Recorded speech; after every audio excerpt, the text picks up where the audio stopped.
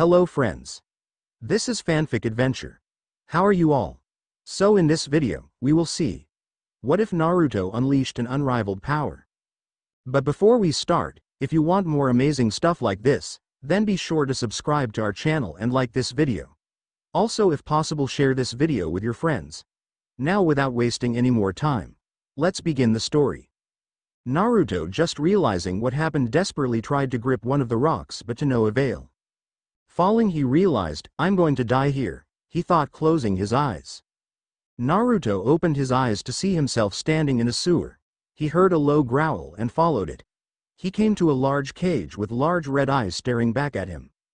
"Welcome to my humble abode, Naruto. To what do I owe this visit?" stated the large-eyed figure. You made my life a living hell. If never attacked Konoha, I would have had a better life, but I'm stuck with you, damn fox.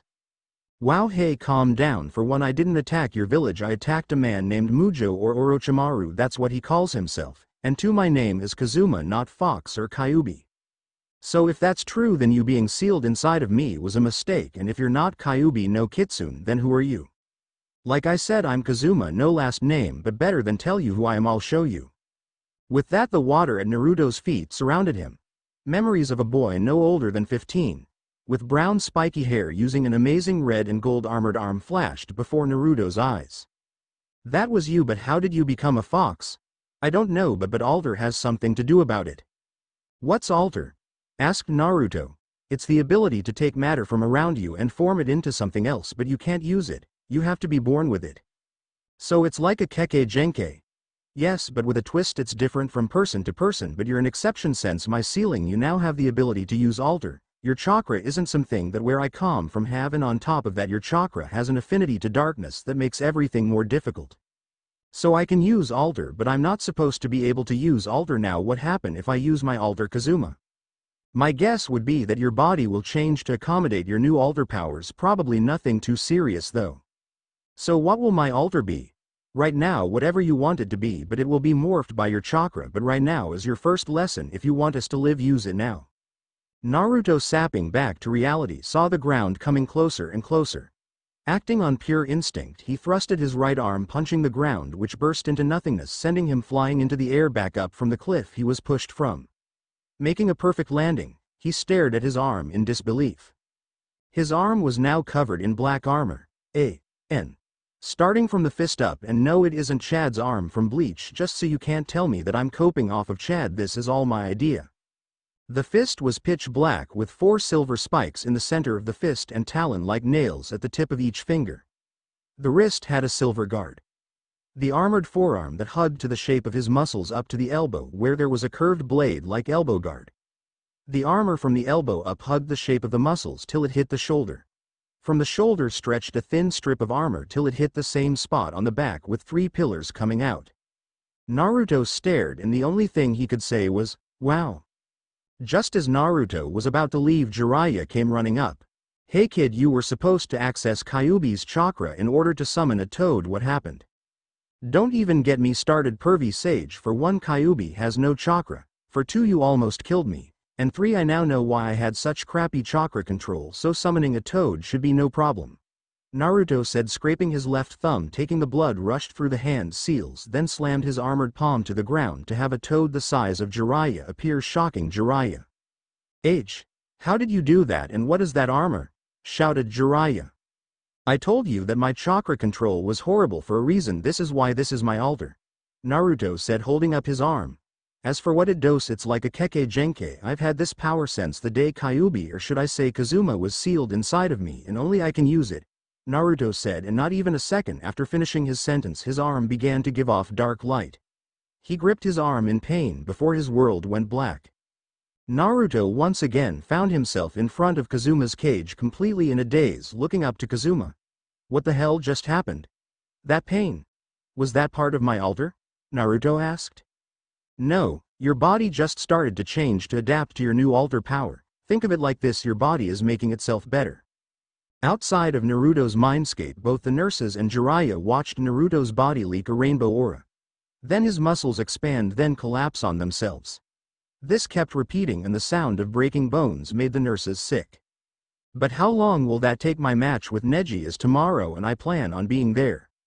Relax little dude, your body should stop changing by morning, but that's not what you should be worrying about. Why? I was looking at your chakra and compared it to everyone else we have passed, and so far you're the only one with dark chakra. Does that mean I'm evil? No, that just means you have a hidden past, that's all. So you're telling me that my family might have been a clan? Yes, but I killed many people in self-defense, but if I killed your family I'm sorry. Kazuma said, tears falling down his face as he went into a full sob. Could you ever forgive me, Naruto?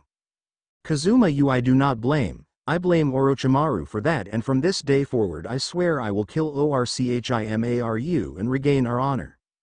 He wronged us both, but revenge isn't the answer. I have a different motive. My family might be gone, but he hurt two of my best friends, and that I can never forgive him for, especially what he did to you.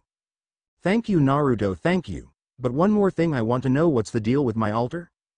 For starters, you can bend darkness to shroud anything in darkness that nothing can see through at will.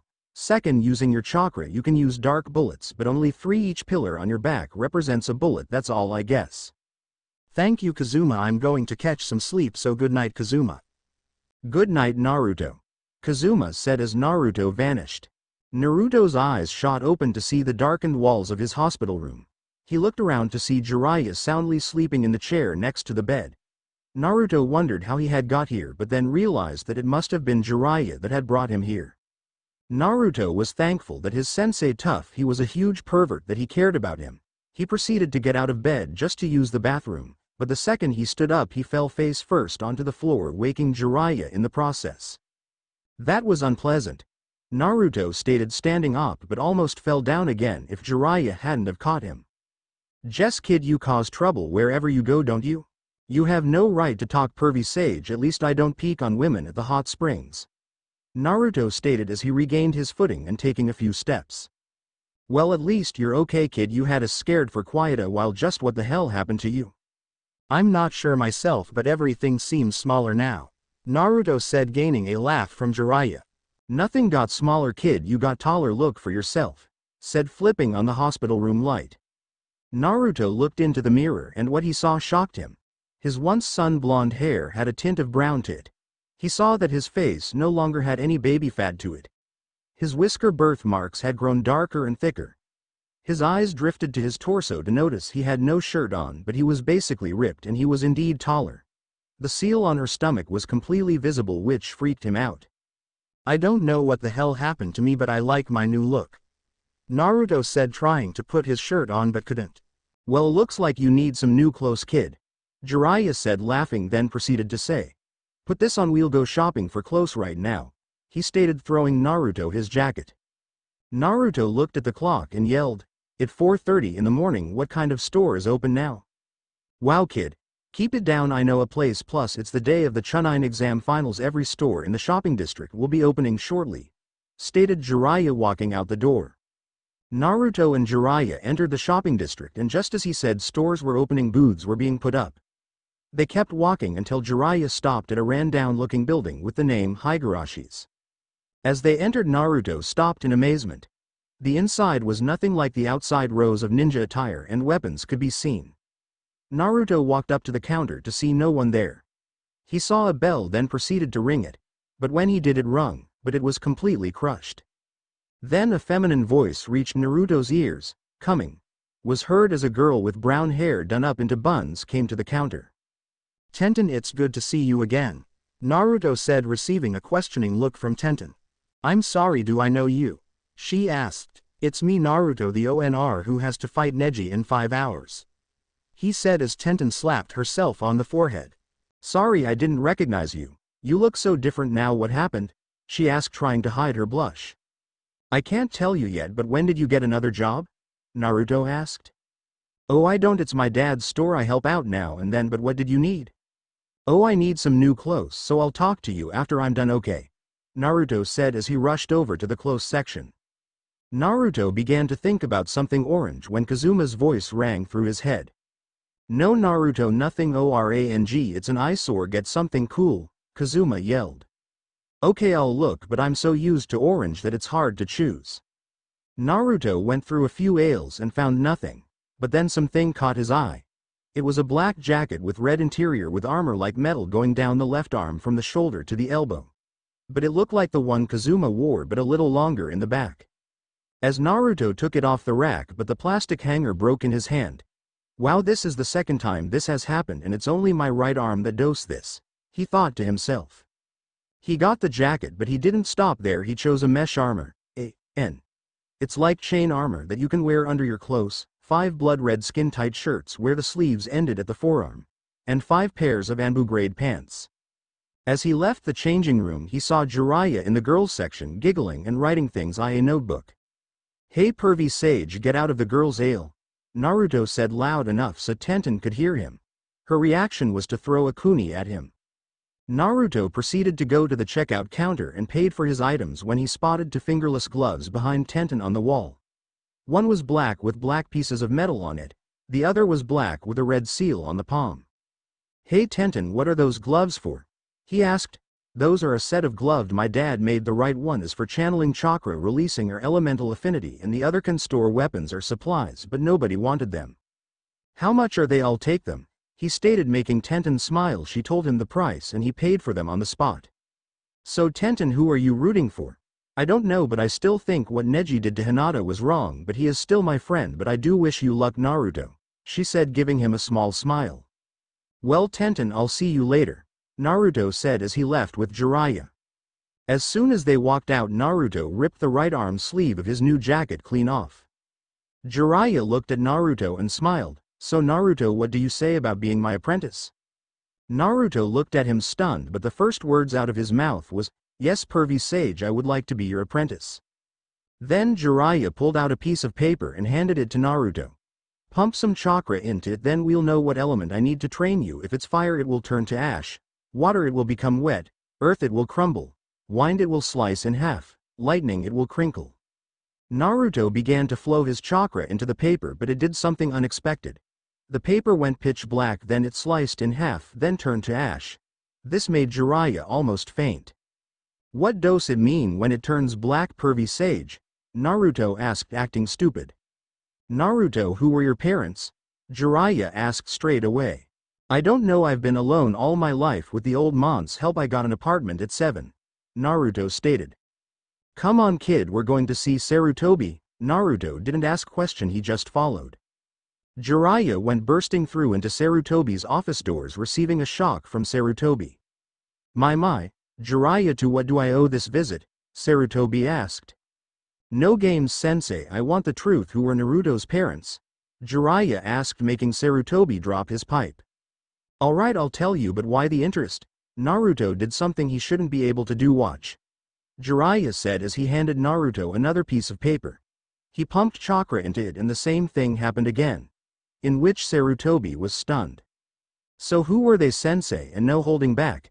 I didn't want to tell Naruto so soon and you were away for so long Jiraiya that I never told anyone. Naruto's parents were Minato Namikaze and Kushina Uzumaki, he stated when Naruto slammed his fist onto Sarutobi's desk, ultimately busting it in two. Why, old man? Why didn't you tell me? Naruto shouted, scaring Sarutobi. It was for your own good, Naruto. Minato had a lot of enemies and I didn't want you to get hurt. That still doesn't take the pain away. You've lied to me all this time and I was hated for something out of my control. What if people knew? Wouldn't my life have been happier instead of the living hell I suffered? Naruto said, crying, tears falling down his face. I'm sorry Naruto, but since you know now, there is no hiding it. Your full heritage will become public knowledge and you will receive your inheritance. This made Naruto madder and he ran for the door, tears falling down his face. I leaving and don't follow me, Naruto yelled. Should I go after him sensei? Asked Jiraiya. No, give the boy time to think. Okay, just one more thing sensei, I've taken Naruto as my new apprentice. Just don't overdo his training Jiraiya and don't turn him into a pervert. Like I would. Just watch Naruto's match closely, you'll see something interesting. With that Jiraiya vanished. Naruto ran to his training ground, still sobbing heavily, when he heard a faint noise. It sounded like a voice.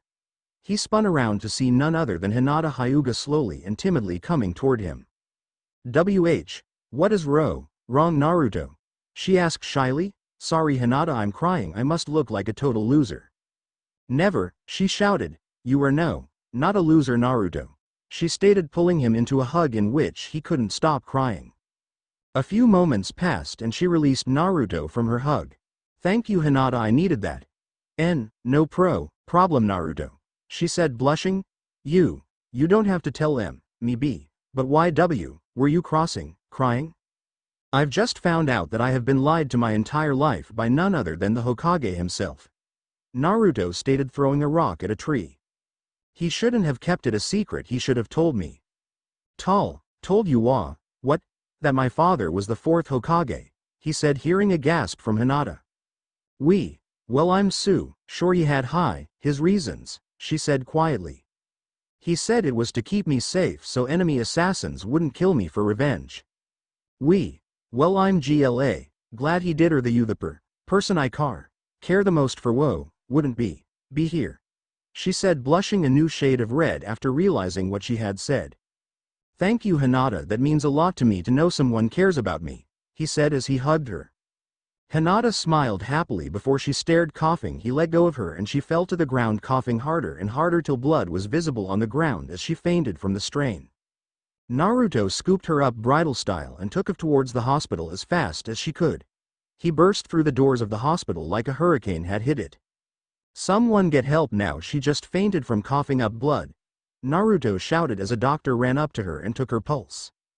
Get her to the emergency room stat, she going into cardiac arrest, the doctor shouted. Naruto tried to follow them, but they said he had to wait outside the operating room.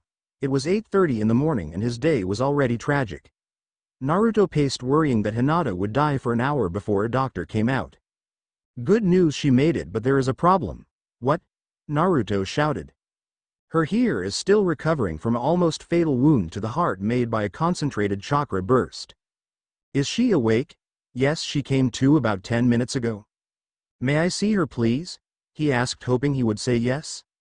Right this way, sir, said the doctor, leading him to Hinata's room. Naruto walked into the room and almost wanted to cry. He saw Hinata hooked to a heart rate monitor and IV tubes going through her arm and nose.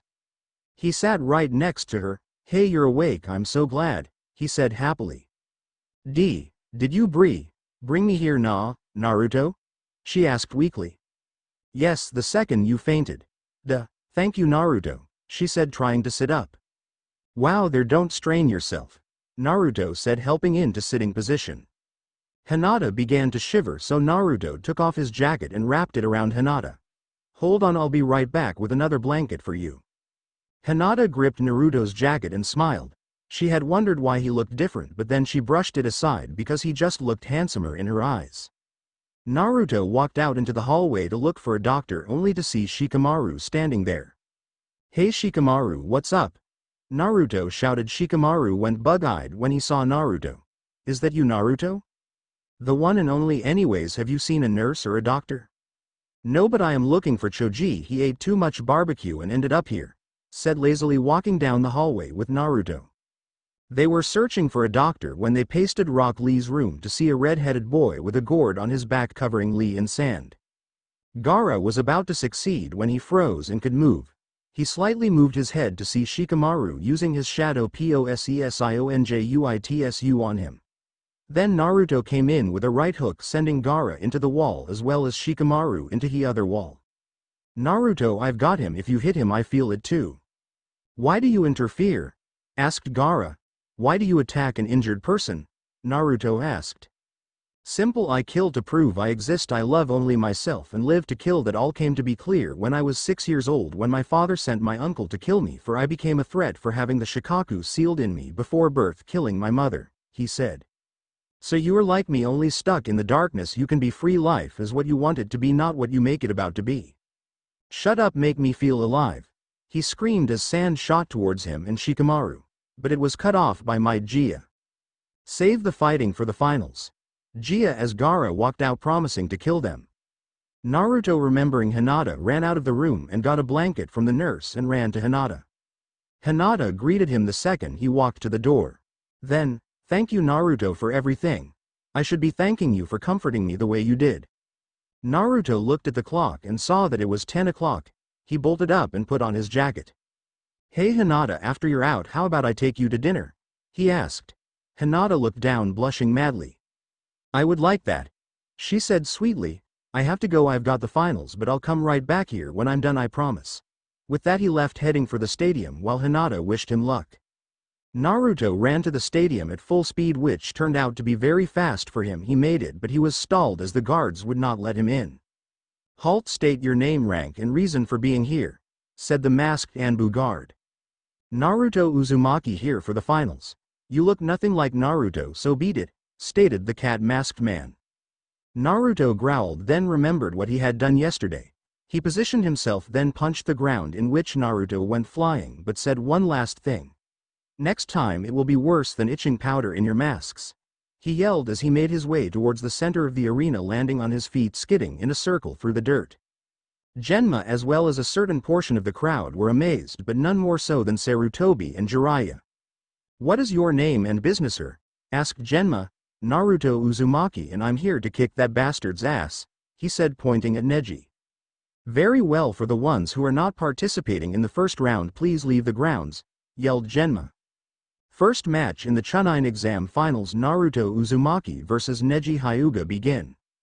The two stood still, glaring at each other hatefully, till Neji broke the silence. You should forfeit, as fate has chosen me to win this match. Like I made a promise and I'm going to keep it. Very well, your death shall be in vain, Neji said as he rushed at Naruto. Naruto quickly made 5 shadow clones and stood back. Hey Kazuma, what do I do? Make 6 more clones, stand back and gather chakra into your right glove and punch, trust me it will work. Naruto did as he was advised, and the second he punched, a wave of dark light sought at Neji. But it failed as Neji spun around, chakra surrounding him, and blocked Naruto's attack. Your attempts are futile as I have you in my range, Neji said as he began to use gentle fist style 64 palms. Naruto fell to the ground after the vigorous assault, then Neji told the proctor that it was over. It's not over till I'm dead, so fight me. You're destined to fail as fate is on my side, and I'll tell you why, stated Neji, telling Naruto a big sob story of his life.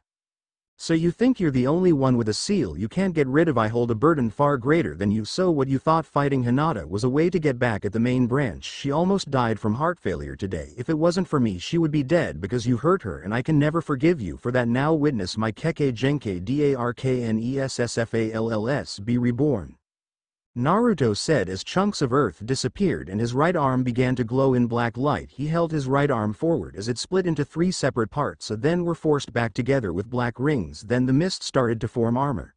See chapter 1 if you don't know what it looks like. And finally 3 pillars appeared on high back.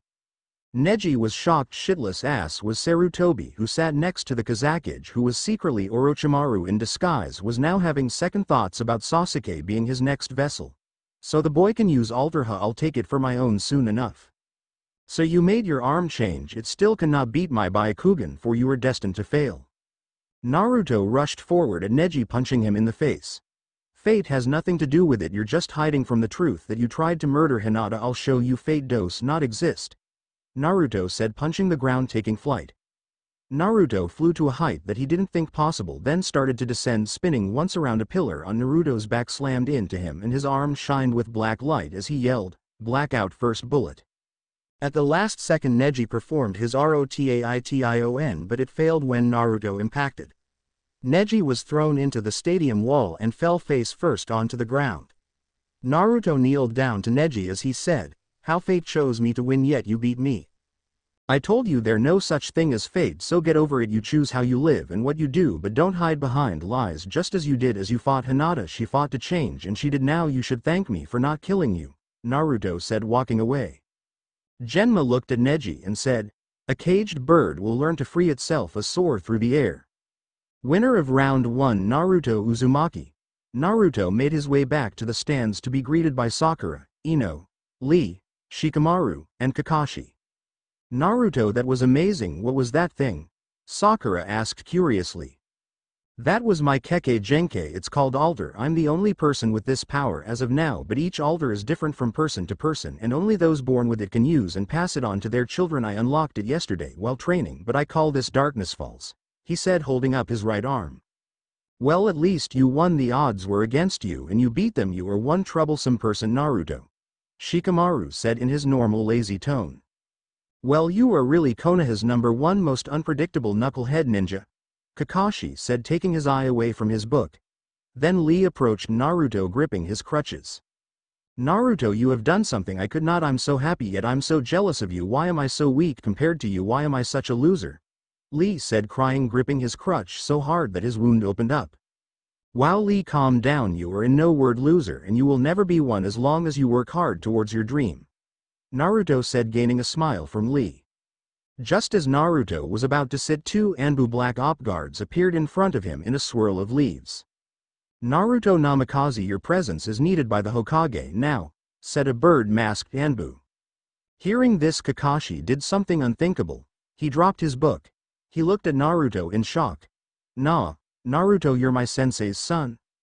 You're not the only one shocked about it. I found out today myself. I'll tell you when I get back, Naruto said, disappearing with the Anbu. Seconds later, Naruto found himself in front of Sarutobi in the cage, but something was off about him, but Naruto couldn't put his finger on it. Naruto, your display out there was amazing. As Hokage and leader, I officially pronounce you a Chunin, he said, handing Naruto a vest. Hey old man, why am I being promoted now? All I did was used my new Kekkei Genkai. I didn't much other than kick Neji's ass, which he had it coming, Naruto said, taking the vest. That may be so, but you also showed understanding of how to use your elemental affinity, so that is why I am appointing you Chunin, Sarutobi said, smiling proudly. Yes, your performance out there was quite the entertainment. You deserve your title, young Namikaze, said the Kazekage aka Orochimaru. Something wrong about this guy, but I don't know what you got. Anything, Kazuma? Asked Naruto. I've got no idea at the moment, but he does seem familiar to me. Naruto brushed it aside and asked one simple question. Since I'm now Chunin, am I allowed to leave the stadium? Yes, Naruto, you are, but why, may I ask why? Sarutobi asked curiously. I'm going to go see Hinata in the hospital, he said, looking down with a glazed look in his eyes. Well, be on your way, don't leave her waiting. Also be in my office tomorrow so we can register your Kekkei Genkai into the Konoha's clan registry, Sarutobi said, sending him off. You a kind man, Hokage, but you seem to growing senile. You should pronounce an heir, said Orochimaru, grinning evilly under his mask. Thank you for the concern, but I plan on retaining my position as Hokage for a few more years, said Sarutobi, realizing that he was not talking to the Kazekage but his former student. Naruto was on his way to the hospital when he thought he should bring her flowers. He knew of one flower shop, but he always feared going in the Yamanaka flower shop. Naruto walked inside feeling a little uncomfortable, but he let a sigh of relief when he that Ino would be at the finals watching Shikamaru. He began looking through the flowers, trying to pick the one Hinata would like, something that told her he cared, when he realized he cared deeply for her, more than his feeling for Sakura could ever go. Why do I feel this way about her? This feeling is so foreign to me and my chest feels so warm when I think of her, he thought to himself when he stopped at a lavender flower that was absolutely beautiful. It looked like snail coming out of its shell. I know it doesn't sound beautiful, but believe me, if you saw it you'd be surprised. It fit her perfectly as he picked it up as he went back into a daze of thought. Could this feeling be love? He thought when a slight blush realized his face. The flower you're holding is called a Phaseolus caracalla, or the snailvine flower, said a voice. When Naruto turned around he saw a woman that looked like Ino, only she had green eyes. Thank you, I'm not good with flower names, but I'd like a bouquet of these, please, Naruto asked politely as he knew how. Right away, but you look familiar. Do I know you? I'm one of Ino's old classmates, Naruto Uzumaki. So that's why you looked familiar. Anyway, that will be 2,360 yen. Naruto paid the money with glee as she handed him the bouquet. Wait a second, aren't you supposed to be at the finals right now? She asked curiously. I was until I was promoted to Chunin by old man Hokage himself, he said, receiving a gasp from the clerk. If I may be so bold to ask, who are the flowers for? They're for a friend in the hospital. Well, I've got to hurry, so see you, Naruto said as he jetted out the door to the hospital. He arrived to the hospital several minutes later and got permission from the receptionist to see Hinata.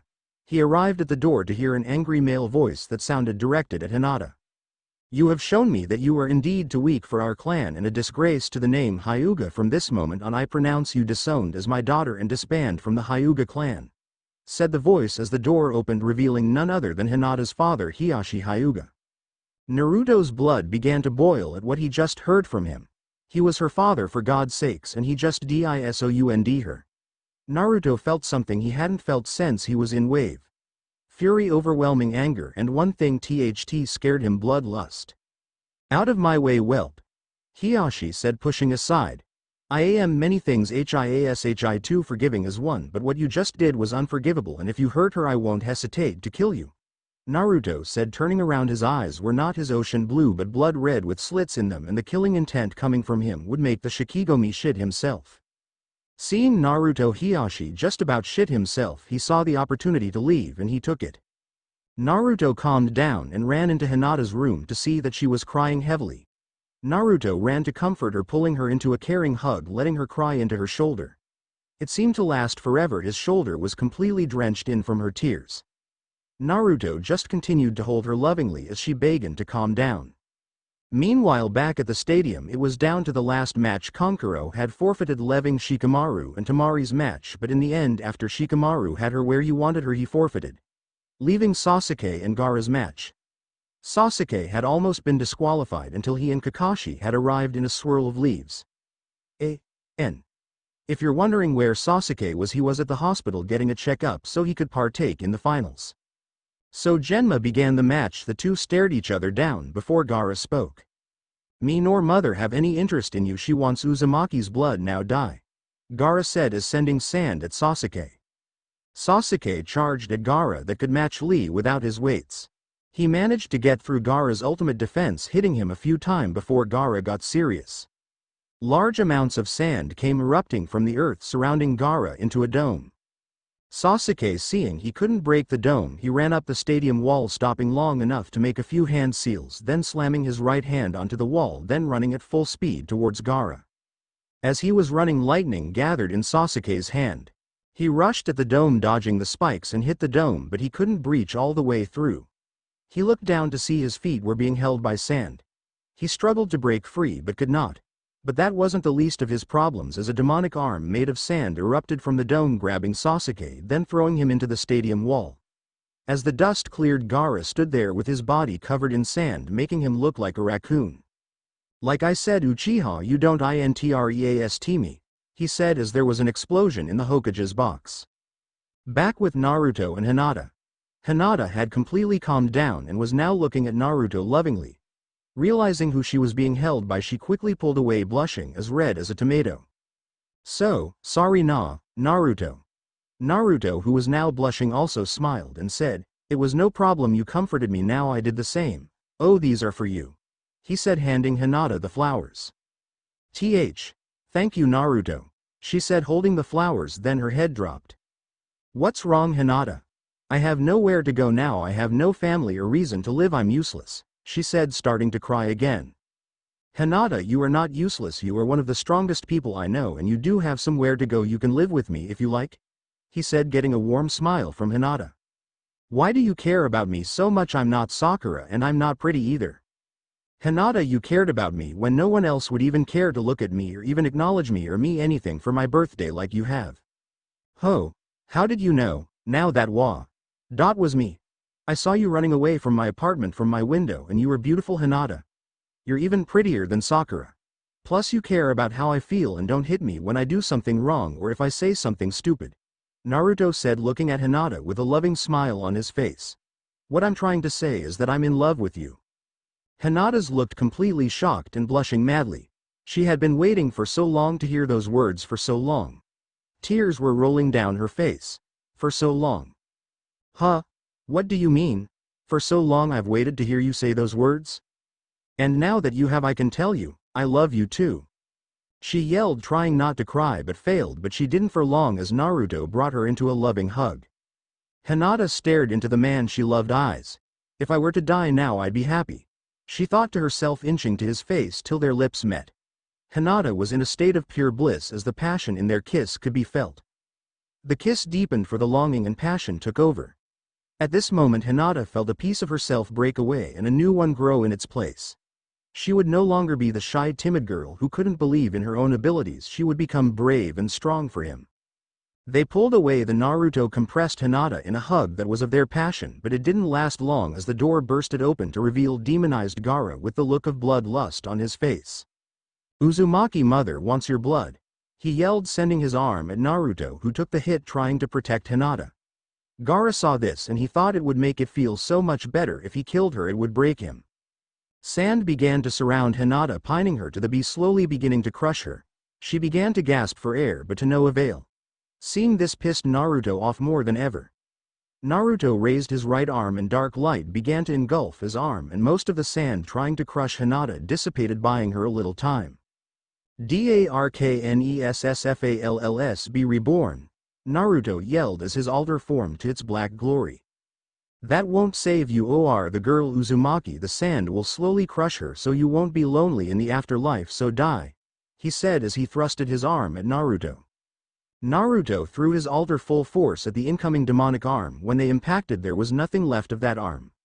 With a blink of an eye, Naruto was in front of Gaara, grabbed him, then threw him through the window. Naruto followed him through the window to see that Gaara's arm had regenerated. This made Naruto growl. You can't beat me, Uzumaki, so die, he said, trying to get Naruto in his sand coffin, but to no avail. He had punched the ground, sending himself up in the air, readying himself for his attack. Naruto positioned himself, then spun himself to gain momentum. Then the first pillar on his back slammed into his back, activating his first bullet. Blackout first bullet. He yelled as his fist collided with Gaara's face, sending him flying into a tree. Most of the sand on Gaara had dissipated, leaving his face showing. This infuriated him as he called what seemed like an ocean of sand engulfed him, making himself grow till a raccoon demon in its full glory. Naruto was fighting with everything he had but getting nowhere. His last resort was his last 2 bullets. Naruto once again launched himself in the air, activating his second bullet as he yelled, blinding second bullet. It did nothing. Then he used his final bullet, engulfing final bullet. He yelled, aiming at the demon's stomach. But it did nothing. He failed, he thought as he fell to the ground. He would die here, not achieving his dream, not being Hokage. He could live with, but then he realized he couldn't die, not yet. He had to save Hinata and protect Sasuke from Orochimaru, and if he could kill him. These things ran through his head when something snapped inside of him. Gaara, Shikaku had thought they had succeeded covering Naruto in their sand coffin, but it exploded, revealing Naruto. But there was something different. His altar had changed. It was now bigger. It was still black, but there was no hand. It had a base that had a deep crater in it that had some sort of a device in the middle. 4 blade-like claws made the hand at the bottom. This part followed to the elbow. The rest followed as a covering to the shoulder, where a light bulb-like device sat. Mask-like armor covered his face from his ears to his chin. And a mechanical-like dragon wing came from his back. This power, I like it, but there is more important thing to think about, he said, looking at Gaara with a new ambition in his eyes. His wing flapped down, creating a gust, lifting himself into the air. New tricks won't help you now, Uzumaki, he yelled, launching an air bullet at Naruto. Naruto didn't even flinch as it hit him. Naruto smirked as his arm began to suck up the shadows from all around him and sent it at Gaara as he yelled, Shadow Shock Bullet. All the sand on Gaara melted away, leaving him to fall to the earth. Gaara hit the ground with enough force to make a small crater. Naruto descended to the ground right beside Gaara when Gaara asked in a weak tone, How are you so strong? Because I fight to protect the people that are precious to me, not for my own selfish desires like you do. I was once like you, hated for something I couldn't control, but then I got friends, they saved me from my darkness. You can still be the same, you just have to make friends, people you can trust and protect. Don't go back to the darkness or I'll have no choice but to kill you, Naruto said, pointing his arm at Gaara. Just then Kankuro and Temari took Gaara and fled. As they were fleeing, Gaara did something unspeakable. Kankuro, Temari, I'm sorry. Kankuro looked at Gaara and said, Don't worry about it. Naruto let out a sigh, thanking heaven that it was finally over, but his arm started releasing dark light, bring pain to Naruto's entire body. Then he blacked out. It had been a week when the terrible news struck the people of Konoha. The 3rd Hokage had fallen at the hands of Orochimaru. But he didn't go without leaving his mark, taking Orochimaru's arms with him. Later that day was the funeral. Naruto was getting ready with a dead-to-the-wood glazed look in his eyes when a knock came to his bedroom door. Naruto, are you okay? Asked Hinata weakly, as she had only been out of the hospital a day. Naruto, who had finished changing, ran to his bedroom door, opened it to see Hinata wearing a black funeral dress with a black veil over her face. I'm fine, honey. What about you? How are you holding up? He asked, covering his pain with his emotional mask. Hinata moved her veil partway and planted a kiss on his lips. She pulled away, giving him a sad smile. Naruto please promos me one thing? Naruto gave her a look that said, anything, promos me you won't hide your feelings during his funeral? I promos Angel please if I get out of hand calm me down. Hinata nodded as they left the apartment. They had made it to the memorial stone on top of the Hokage monument to see that the place was crowded. Naruto saw Kakashi waving at a spot at the front of the crowd, so Naruto and Hinata made their way to him. A few minutes before the ceremony started, a regular everyday civilian walked up to Naruto and said something that should have got him killed, but since Sarutobi had passed, the law was now null and void, but most of the Anbu still upheld the law since now they knew the boy's heritage. Hey demon, what do you think you're doing here? This is for people of Konoha, not filthy demons. The second the man finished his speech, Hai was dead by the hands of Kakashi. The ceremony had began and everyone, starting with the shinobi population, laid a white flower on his grave. Both Naruto and Konohamaru were in tears, crying their souls out for Naruto. He was like his grandfather. For Konohamaru, he was his grandfather. After an hour of people giving the man their respects, a pair of Anbu appeared in front of Naruto holding 3 jade boxes that were big enough to hold 1 scroll each, and something Naruto thought he would never see again, the forbidden scroll of sealing. Lord Namikaze, these are rightfully yours as for the Hokage's wishes if anything happened to him. The bird-masked nin said, handing everything to Naruto, and vanished in a poof of smoke. Just as they left, Kakashi walked over to Naruto. Hey Naruto, go home, I'll be over later to talk to you, but right now I have to find someone, he said, disappearing in a cloud of smoke. Hinata and Naruto made their way, hulling everything the Anbu had gave him. The second they walked through the door, Hinata went to change, but Naruto immediately opened one of the jade boxes which had to Naruto from Sarutobi. He opened it and began to read it, which shocked him to the system. Dear Naruto, if you are reading this, I'm dead, so I'm giving one last mission to fulfill, and it's in sulfur monosulfide ranked. I'm sure you remember the weasel mask Anbu that saved you from mobs until you were 7. His name Itachi Uchiha. He was a double agent for me to spy on the Uchiha clan. You see, the Uchiha clan was not too happy they couldn't turn you as a weapon, so they started planning a coup d'etat. 3 days before their attack, I ordered Itachi to kill them all, but he could not, so he asked a man named Madara Uchiha kill the clan, but he didn't manage to get out of there in time as Sasuke showed up, and Itachi made Sasuke to hate him, hoping one day be killed by his hands. But this is where you come in. Sealed inside this scroll is a full pardon for his crime that it was labeled, please Naruto bring him back and you will be paid a handsome amount for this mission, thank you. Sincerely, Sasuke Sarutobi. Right there, Naruto swore a blood oath that he would bring Itachi back. Naruto opened the next jade box to find that this scroll was from his dad. Dear son, if you are reading this, you are 16 or something, forced Sarutobi to give this to you. As you know, I'm the 4th Hokage Minato Namikaze, and your mother was Konoha's legendary Red Death Kushina Uzumaki. But sadly to tell you this, I'm writing this right now because you will be an orphan. Your mother died minutes ago after giving birth to you. But what I'm about to do is unforgivable, but I'm sure you'll understand. Before I go any further, you might have Kekkei Genkai from your mother. It's called the Necrogan. It's a lot like the Sharingan and Byakugan. It can copy techniques and see at a 360-degree angle and the chakra system in the human body. But it has 3 other things the Hyugas and Uchihas don't, plus 1 that's like the Uchihas. For 1, it can control hellfire. 2, it can blow things up that don't have a chakra pulse. 3, it can increase your IQ to help you get out of dire situations like escaping death. And finally, you can use a jutsu that can transport you and your enemies to a different dimension, but this I do not recommend or ever use. 1, it takes the reserves of an Anbu to use it, and 2, it can destroy your body. Now that is out of the way, I want to tell you that you have 3 relatives. 1 is by blood, the other 2 I adopted after they lost everything. The first is your uncle Nazaryu Uzumaki, the last of the Uzumaki clan, or as he calls himself, Nazaryu Keita, to throw off enemies. The second and third are your adopted brother and sister Kakashi Hitaki and Anko Midarashi. This is where I let you go, Naruto. You should have gotten another scroll sealed inside, or my will the deed to the Namikaze Uzumaki estate and the deed to my fortune. Good luck, son, make me proud.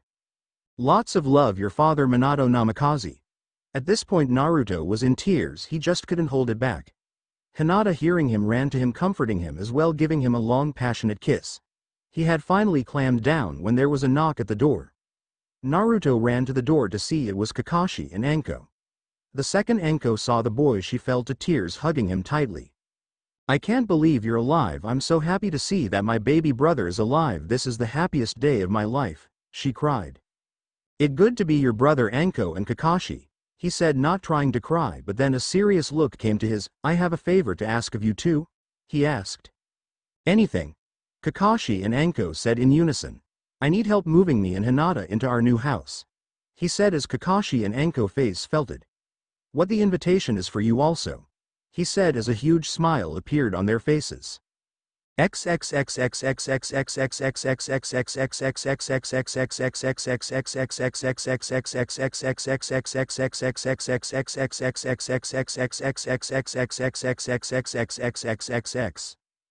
this was going on, Jiraiya was sitting atop the Hokage monument scoping out Konoha for any leftover invaders when two of Konoha's council members, Hamura and Kaharu, approached him.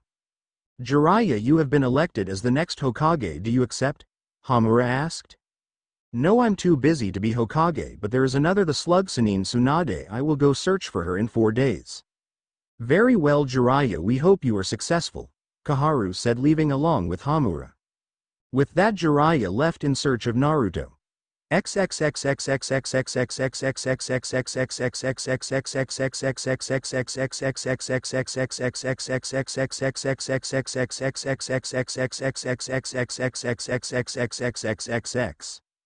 Naruto, Hinata, Kakashi, and Anko had finished packing everything Naruto and Hinata owned into storage scroll. They arrived at the estate, to which was to Hinata's dismay it was only a half a mile from the Hyuga compound, but in return it was beautiful.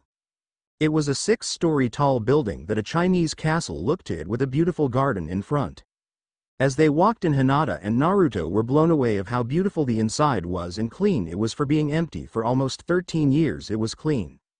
Naruto was going to save some time and made 20 shadow clone to explore the house. Naruto and the gang walked into the family room. It was decorated with all kinds of antique weapons and other decor. After about 20 minutes of chat, all Naruto's clones dispelled themselves, and for Naruto gaining all their memory, the first thing out of Naruto's mouth were, "This place is amazing." He found the mansion had its own library, its own forge, its own weapons vault, its own personal hot spring, and 30 rooms including the master bedroom. About 10 minutes later, everyone left to find their own personal room. But Hinata followed Naruto to the master bedroom as he dropped his bag on the large king-sized circular bed. Hinata walked into the room to see Naruto had began to unpack. Naruto? Hey Angel, what's up? He asked, wondering if she needed something. Since we are a couple now, we should share a room, she said, blushing like a tomato. Naruto thought about it, and she was right. He walked up to her and planted a kiss on her lips. Pulling away, he placed his forehead to her and said, "You're right, Angel, we will share this room." As the moment got a little intimate, it was ruined when Jiraiya flew through the window. "Naruto, I came to talk to you. What do you need, pervy sage?" "We need to leave in 4 days to find my old teammate Tsunade," he said, expecting a hollering yahoo from the blonde. He got a completely different response. "That's fine, but I'm not going anywhere without Hinata," he stated, getting a blush out of Hinata. "Look like I got another apprentice. Okay, first let's see what elemental affinity you have, sweetheart," he said, pulling out a piece of paper and handing it to her. She poured some of her chakra into it and began to drip, and then it split in half. Jiraiya was surprised that a Hyuga would have those 2 elements. "Well, it looked like you to have more in common than I thought. But on the other hand, you'll be a very quick learner. I know a lot of water and ice jutsu. As for wind, I don't know a lot. Well, this is going to be one hell of a trip. You two make sure that you're at the North Gate at 5 a.m. 4 days from now," he said, disappearing in a cloud of smoke. Later that night, Naruto was exploring the weapons vault. There were weapons of all kind from a mace to halberds, but what caught his eye was a huge fang in a glass case with a note attached to it. Note to self: this is a fang of Gobi, the 5-tailed ice wolf. Finish forging sword for the Mizukage to earn their trust. Naruto got an idea, but he would have to have Kazuma's help and advice for this. Naruto walked back to his room to see Hinata was passed out, curled up under the blankets, so cuddled next to her and drifted to sleep. But instead of sleep, he found himself in front of Kazuma's cage. "Dud, about time you showed up," Kazuma said in a playful tone. "I have 3 questions ask you, Kazuma," Naruto said in all seriousness. "Well, let her rip. First, I want to know if you could activate my Kekkei Genkai?" Yes, I can, but it will hurt like hell for you, man. And now on to the next question, Kazuma said like a game show host. Well, 2 is can I use alter power for anything else but darkness falls? He asked, thinking he would get a no. Well, that's out of the blue, but yes, if concentrated right IY can be used to heal, or if a piece of your altar is willingly broken off, it stay like that until you die. And my final question is, how did I activate stage 2 of my altar? Well, that was out of sheer willpower. You can do it again in 3 days, but with me here you won't have the same conscience I had, but it will hurt your arm, but only use it as a last resort for now, okay? Sure. But I do have one more question. I have an idea to make a sword for Hinata, but I'm at a loss. I have no idea how it should look. The next 4 hours they spent together throwing ideas together until they came up with a great idea. Hey, it could look like my old friend Ryo's altar blade. It cut and protect. I think it would be great for her. You know, you're right. I'll go get a couple of molds made when I wake up. Oh, and you can activate my Kekkei Genkai now, he said as he vanished from his mind. Kazuma could only laugh as how much Naruto was like him. Naruto woke up and glanced at his clock to see it was 5 a.m.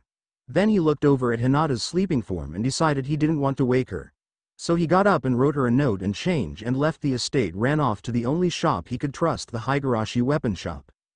Naruto walked inside to see an old man working at the desk. Naruto walked up to the counter and the man asked, "Hello, may I help you?" "Yes, I need a couple of custom molds made by the end of today, if you can?"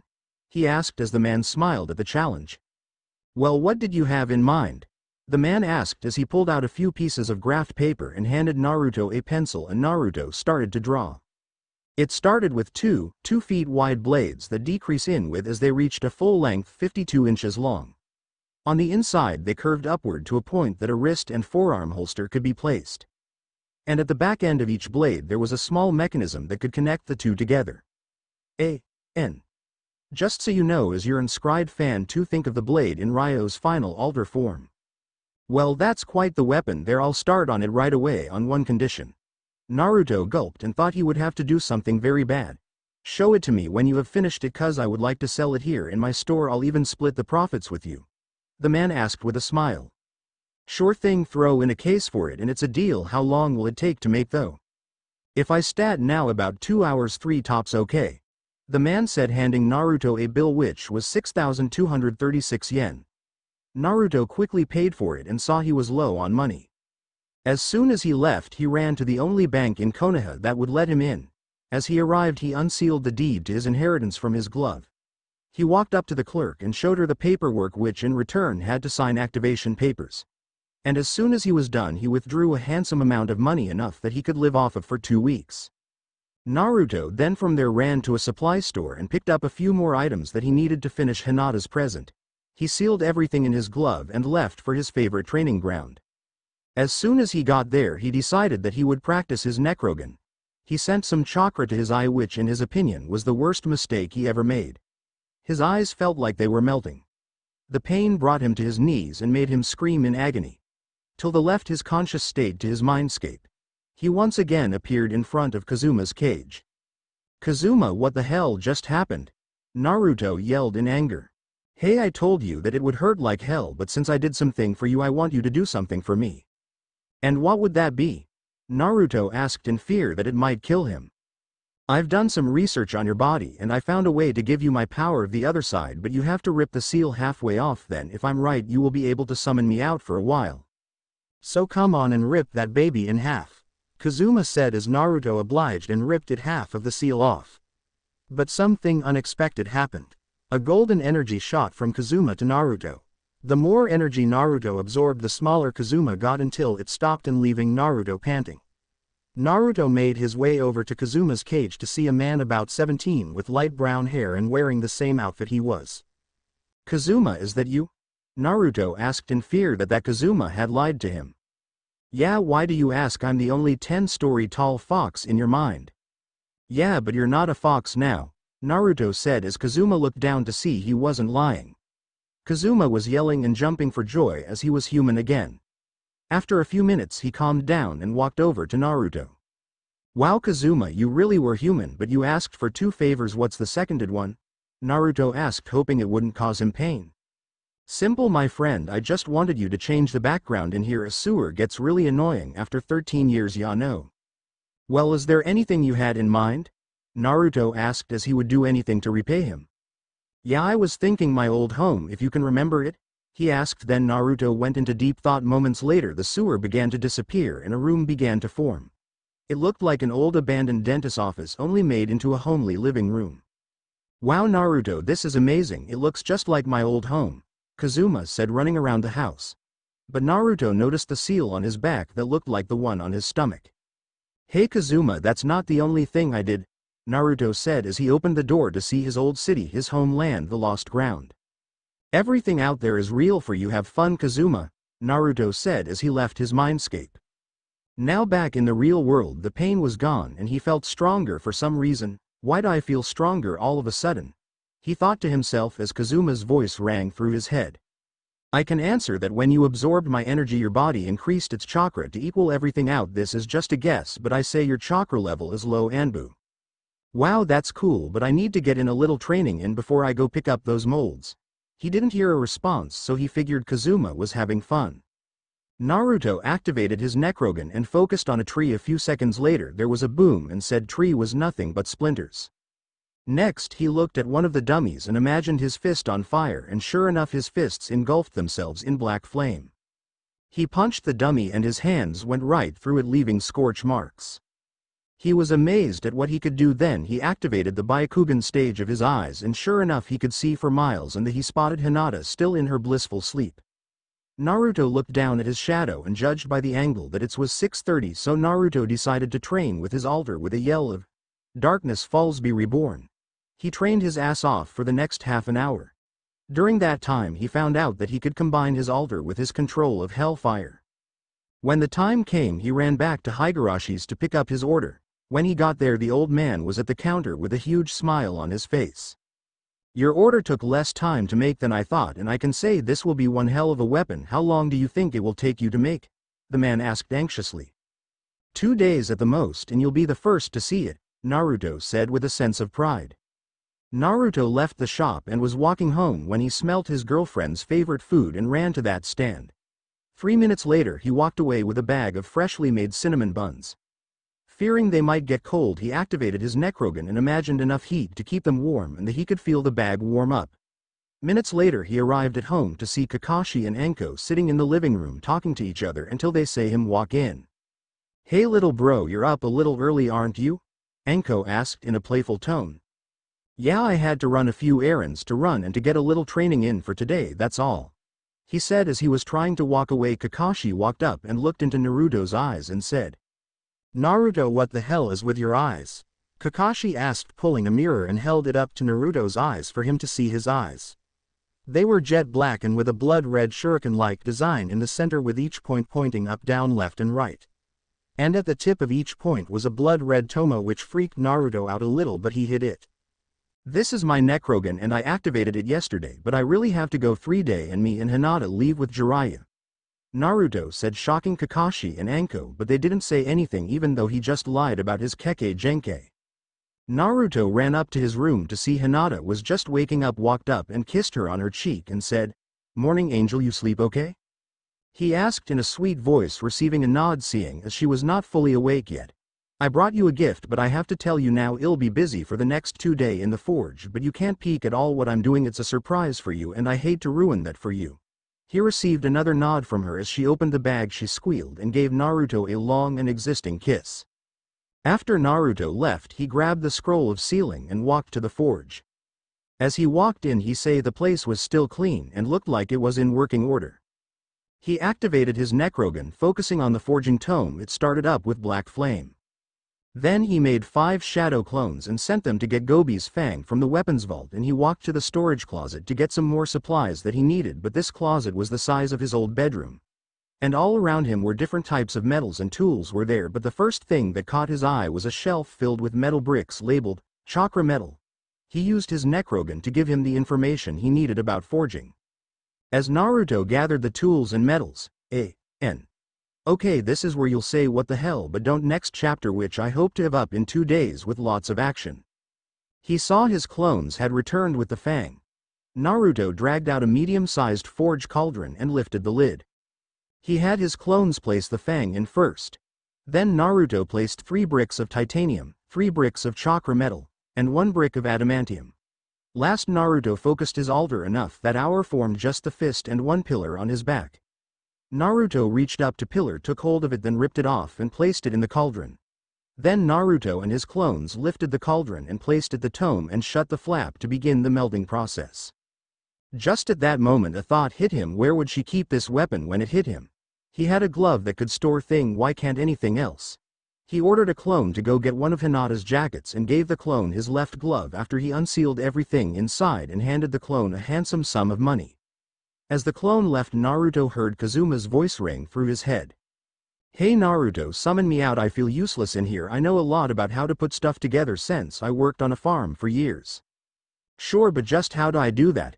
Just go through the seals for a regular summoning jutsu but no blood and finally say my name.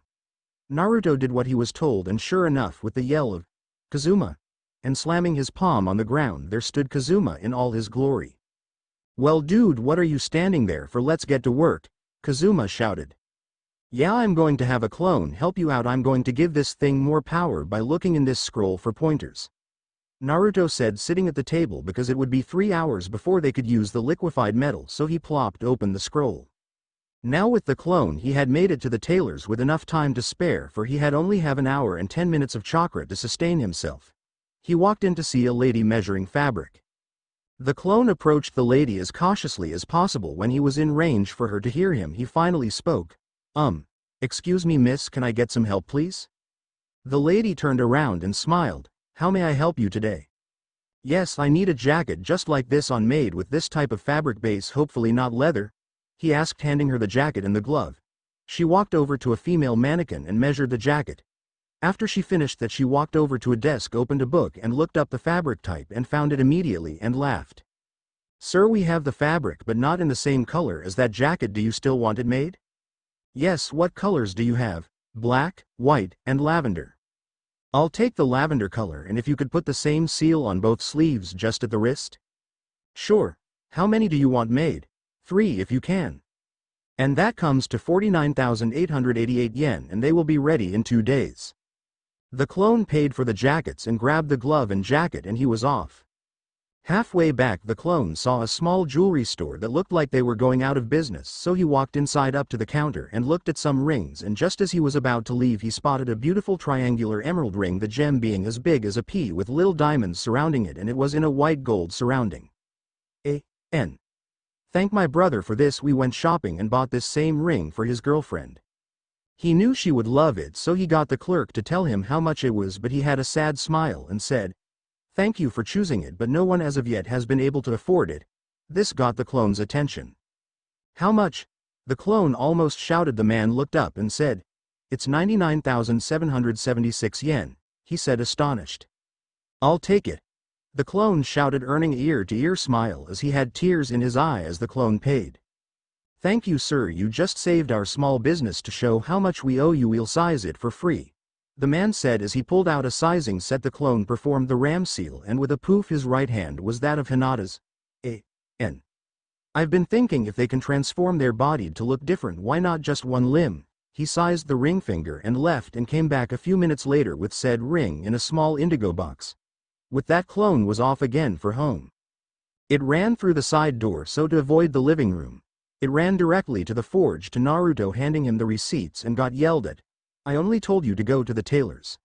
Good job, you did exactly what I would do," Naruto said as he got a smile from the clone before it dispersed itself. Back with Naruto, while we were with the clone, he had learned 4 new jutsus. The first one was very dangerous, for it was the blood clone. It is a real flesh and blood clone. When and only when it disperses itself you obtain both physical and mental memories. Say the clone get cut and disperses itself, you get said cut.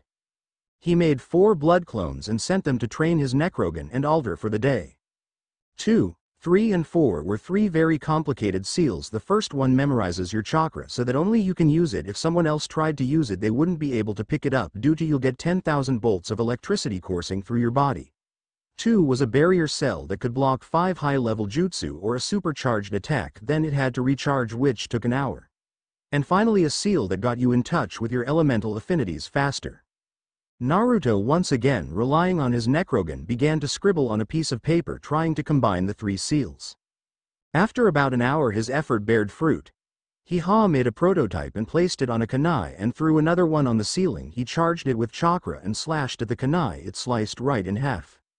Next he handed a shuriken over to a clone and told it to throw it at him. The clone threw it at him and a white barrier came to life into a dome that covered the entire body but didn't last as it craped out and his shoulder got a shuriken cut.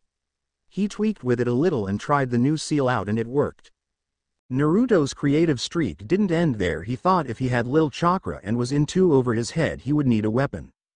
He had brought some graphed paper with him and stated to design his weapon. After a half an hour of design he designed a new type of broadsword.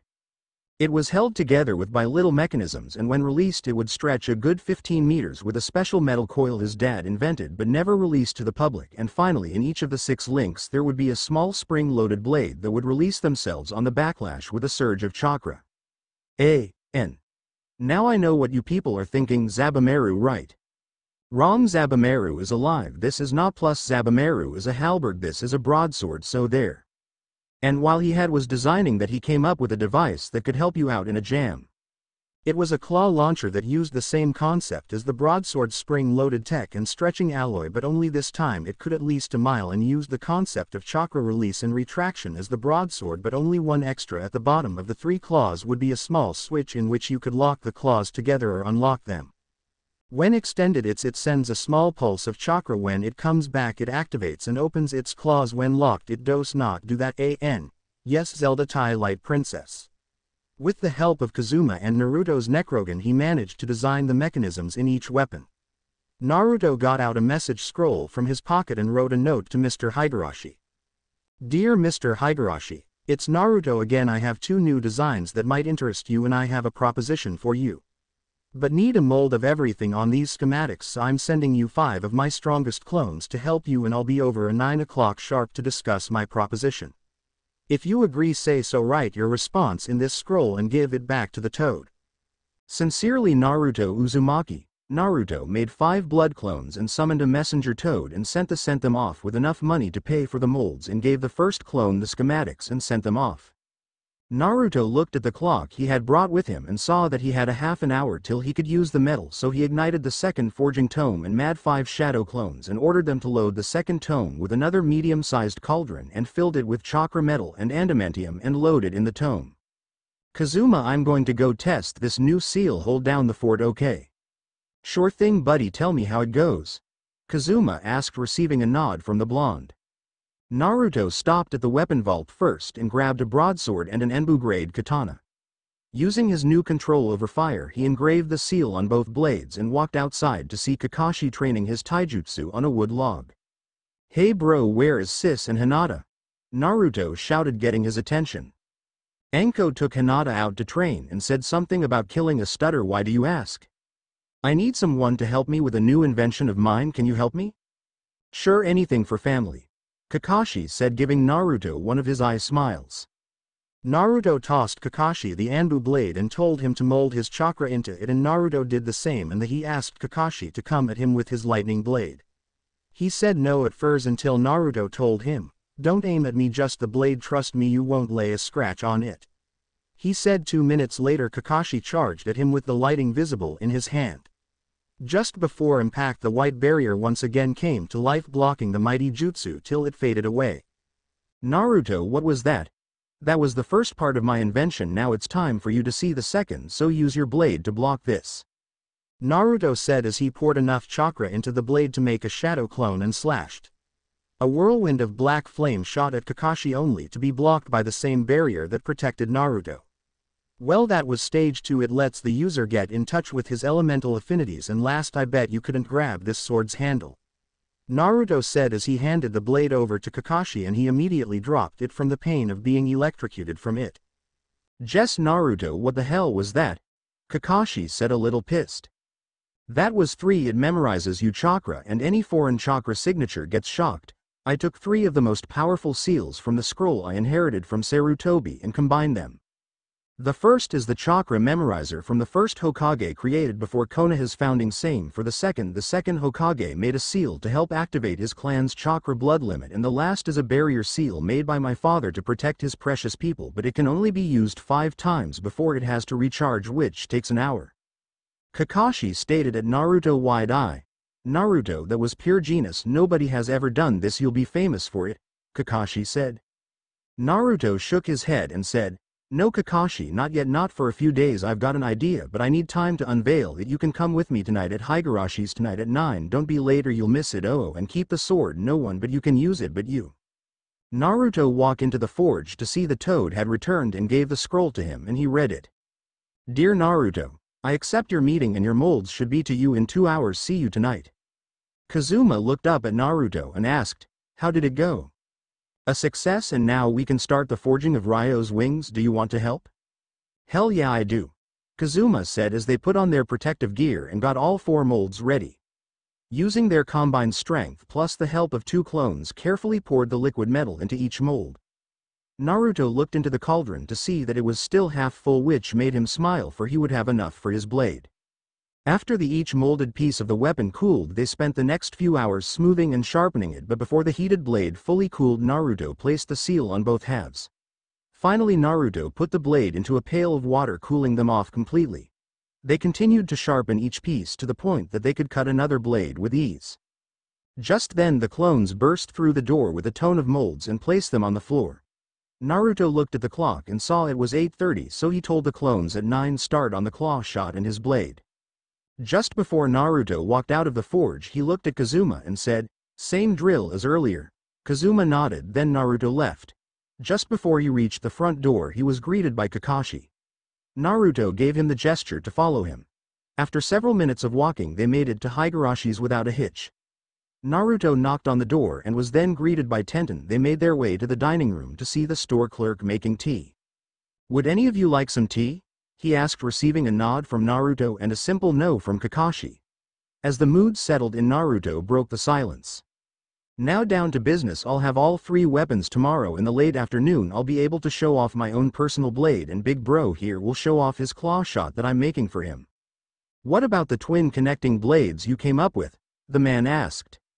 That is a gift to my girlfriend, and she won't get that until tomorrow night. But here is my plan. I don't want my creations to fall in the hands of enemy forces, so I have created a seal that will bond it to the owner's chakra and no one else might touch it. So this is where the seal comes in. It links to the owner's elemental affinities and brings them out, and it can cast a barrier to block even the most harshest attack, but only 5 times, then it takes an hour to recharge.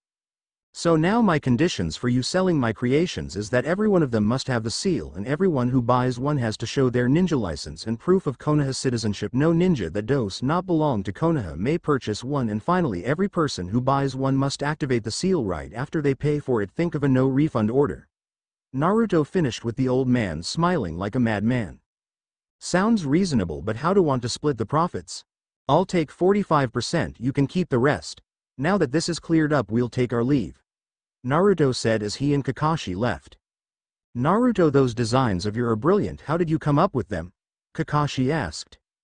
Really, I just wanted to make something to help protect Hinata and you and Anko, but it got out of hand and I made a big commotion, but it will get better. I'll talk to you tomorrow, Naruto said, running into the hours. He immediately ran for the forge to see everyone working hard. Okay Kazuma, I need your help to get me to my room cause I'm low on chakra and I need to make more clones. Kazuma groaned and stood behind Naruto as he made his clones, and not a second later he collapsed into Kazuma's arms.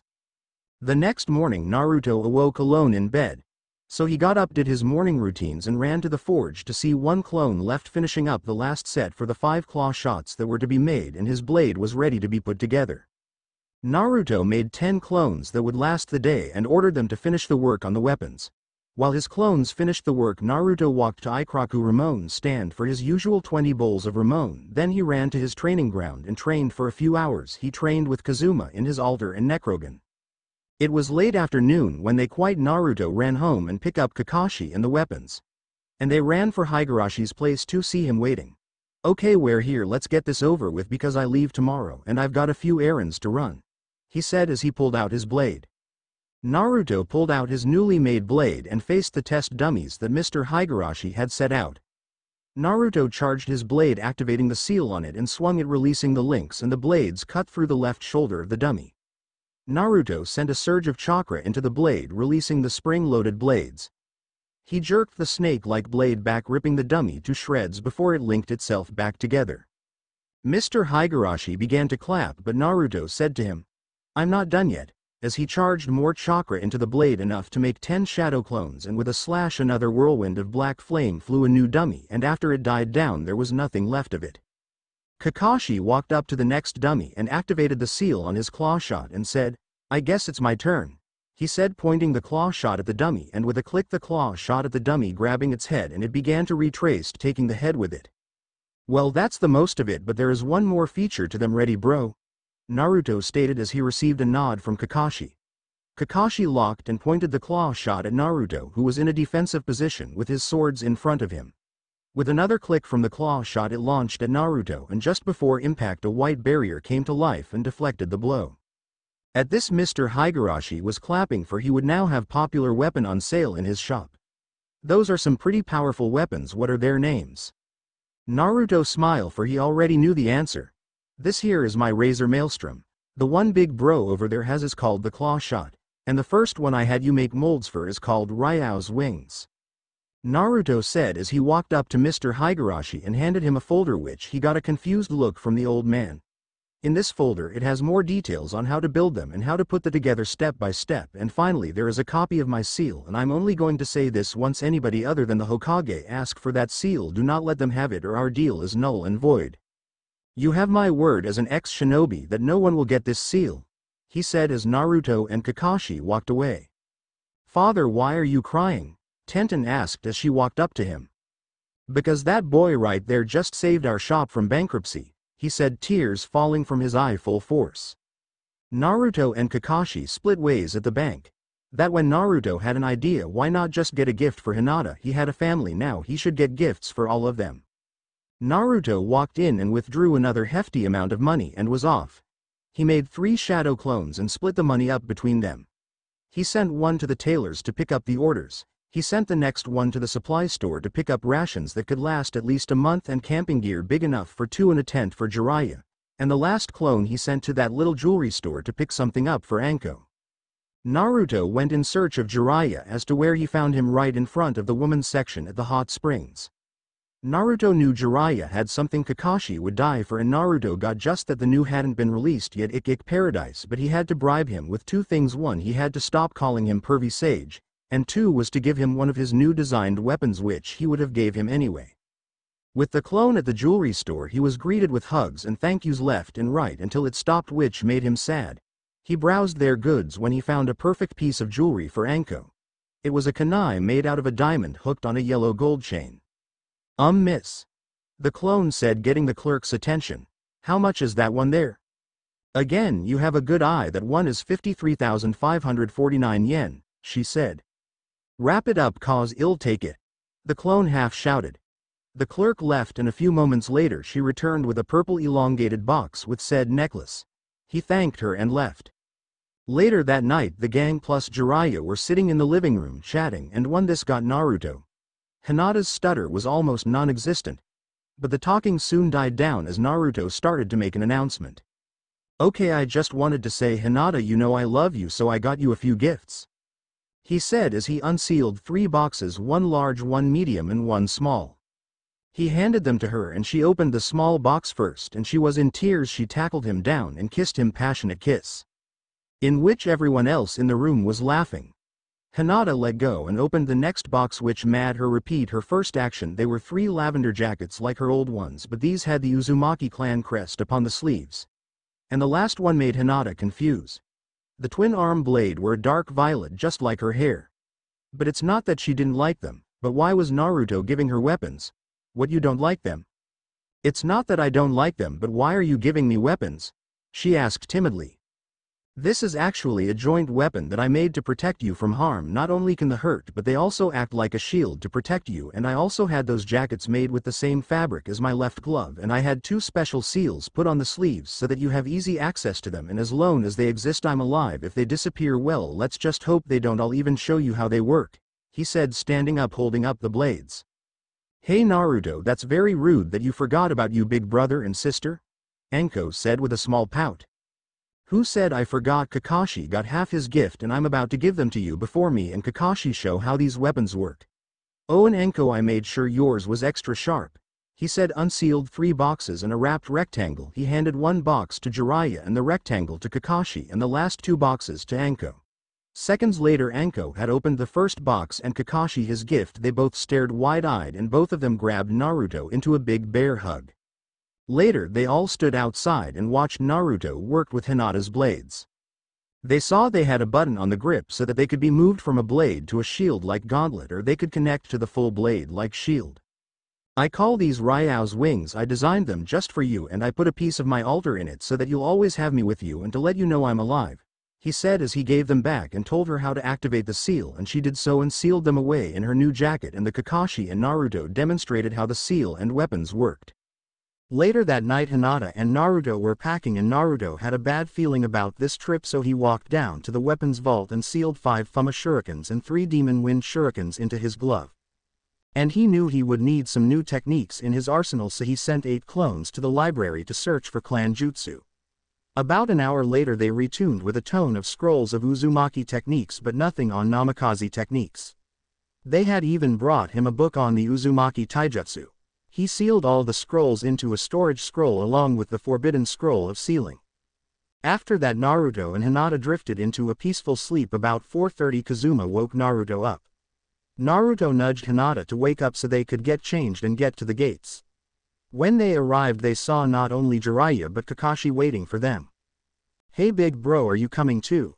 No, I'm just here to give you this, he said as he handed Naruto an old diary. It was your mother's. Every full moon she would go into a trance for 3 days, and when she came out of it she write in this all day.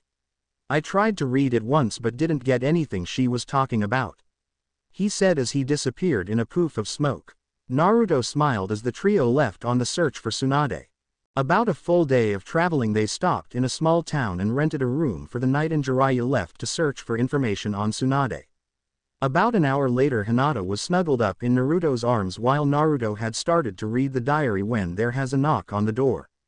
Naruto got up and walked to the door. He felt 2 strong chakra signatures, one he had never felt before but the second he hadn't felt since he was 7. Hinata, whatever happens do not come out of this room. She nodded as he walked out of the room. 2 men wearing black cloches with red clouds on them stood before him. One looked like a mutant fish and the other was none other than Itachi Uchiha. At this Naruto smirked. Hello Itachi, you look well, other than your eye look like they're fading. Naruto Uzumaki, you will come with us, Itachi stated with no emotion in his voice.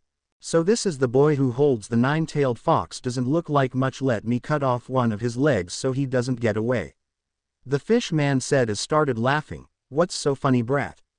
The fish man asked. Naruto, you think I have the fox? That's a riot. There is no such thing to prove it. I'll summon him, he said as he ran through the seals and yelled, Kazuma, and in a poof of smoke Kazuma stood in front of the 2 men. He is right, there is no 9-tailed fox. I turned into a fox as I came into your world looking for a man named Mujo, he said as the 2 men were shocked at what they saw. Itachi, I wanted to tell you you've been pardoned for your crime so you can come back to Konoha, Naruto stated when a voice was heard yelling at Itachi. He turned around to see Sasuke. Itachi, today you die, he yelled, charging at Itachi with a Chidori in his hand. Before Sasuke could hit, Itachi grabbed Sasuke's wrist, breaking it by accident. So he flung Sasuke to the other end room and performed his Tsukiyomi on him. As Sasuke's screams could be heard, Itachi slowly walked to Naruto and said, We'll be in Konoha in 1 month. We will see you then, he said as Itachi blew a hole in the wall and left. Not even a second later Jiraiya came in the room yelling, What the hell happened here, and who the hell are you? He shouted, pointing at Kazuma. This is Kazuma, or you might know him as Kyuubi, Naruto said, shocking Jiraiya. And to answer your first question, we just had a run-in with a hero that saved both me and old man Hokage from certain death, he said as Guy came flying in, giving a kick to Jiraiya. The shortly after left with Sasuke asking Jiraiya to bring back Tsunade. After that transition they all settled down and Naruto and Kazuma told their story, which left Hinata and Jiraiya baffled when they finished. Well kids, I guess I'll start your training tomorrow, so get some sleep. I'll be back in the morning and we'll leave for the next town. Later that night Naruto couldn't sleep, so he stayed up reading his mom's diary, which was the weird part. He knew what she was talking about. Kazuma, this is your world, but how? Well, your dad's letter did say your eye could send you to another dimension, so it's my world she talking about. But she has a lot of detailed drawings of something called car. Hey, I just had a great idea. If we can convert it one of my world's cars, you could have a car here that runs on chakra. How are we going to that? I'm going send you a mental image of everything I need and you need to imagine it here and I'll tell you when I figure it out. It went on like that for about 2 hours. When Kazuma finished, he unsealed a few of his clan scrolls and the scroll of sealing and began to read, and by morning he had learned 3 flame jutsu and 2 wind jutsu when Jiraiya told him to get ready to go. Along the way Jiraiya had shown Naruto and Hinata a jutsu called the Rasengan. Unfortunately for Jiraiya, Naruto had his Necrogan activated, so he got the jutsu down on his first try. But Hinata got as far as the rubber ball stage when she ran into trouble. Naruto helped her as much as he could, but she kept turning down his help. But he did manage to teach her 2 jutsu, the blood clone and the shadow clone jutsu, which in the end helped her out a lot. But his training was a lot more hectic than hers. He would make 10 shadow clone and made half of them perform kunai balancing and the other half read the book on his clan's taijutsu. After he would give his clones their jobs, Naruto would make 15 blood clones. He would have the first 5 practice his altar in both stages, the next 5 he would have train with his Necrogan and jutsus, and the final 5 he drew gravity seals on each of their limbs and made each seal 100 pounds each. He did this every day for a week, and every time he dispelled his clones the passed out right there from chakra depletion and fatigue. Naruto and Kazuma had been out of touch for that week until he passed out. He found himself in front of Kazuma. Dude, it's about time you got here. I finished our little project prototype, follow me, Kazuma said as he walked out the door. Naruto followed. When Naruto walked outside, he saw a jeep like Kazuma used to drive in his world. Wow, you made this? Yup. And it doesn't run on anything but chakra, and the best part, it doesn't take a lot to go a long way, he said, showing him how to work it, which wasn't hard. You charge enough chakra into the steering wheel to start it. Putting enough chakra into the wheel to equal 1 shadow clone could get you 20 miles. Kazuma teaching Naruto to drive stopped at a cliff overlooking the ocean. They watched the sunset. Naruto looked at Kazuma, who looked deep in thought. Kazuma, you okay, man? Yes, I was thinking about the Rasengan. It's made of pure chakra, but what if you added you elemental chakra to it? How strong would it be? I'll try it the second I wake up tomorrow. But first summon me first so I can start the schematics on this car. I'll start right away. Okay, but that will be sooner than you think, Naruto said as he began to vanish. He awoke in his tent with Hinata snuggled next to him. He quickly escaped her grasp and walked out into the cool morning air. He flashed through the summoning seals and summoned Kazuma. The second he did, he pulled out a scroll and unsealed it to have a huge stack of graph paper and pens and pencils and a sharpener. This should hold you for a while, Naruto said, walking off.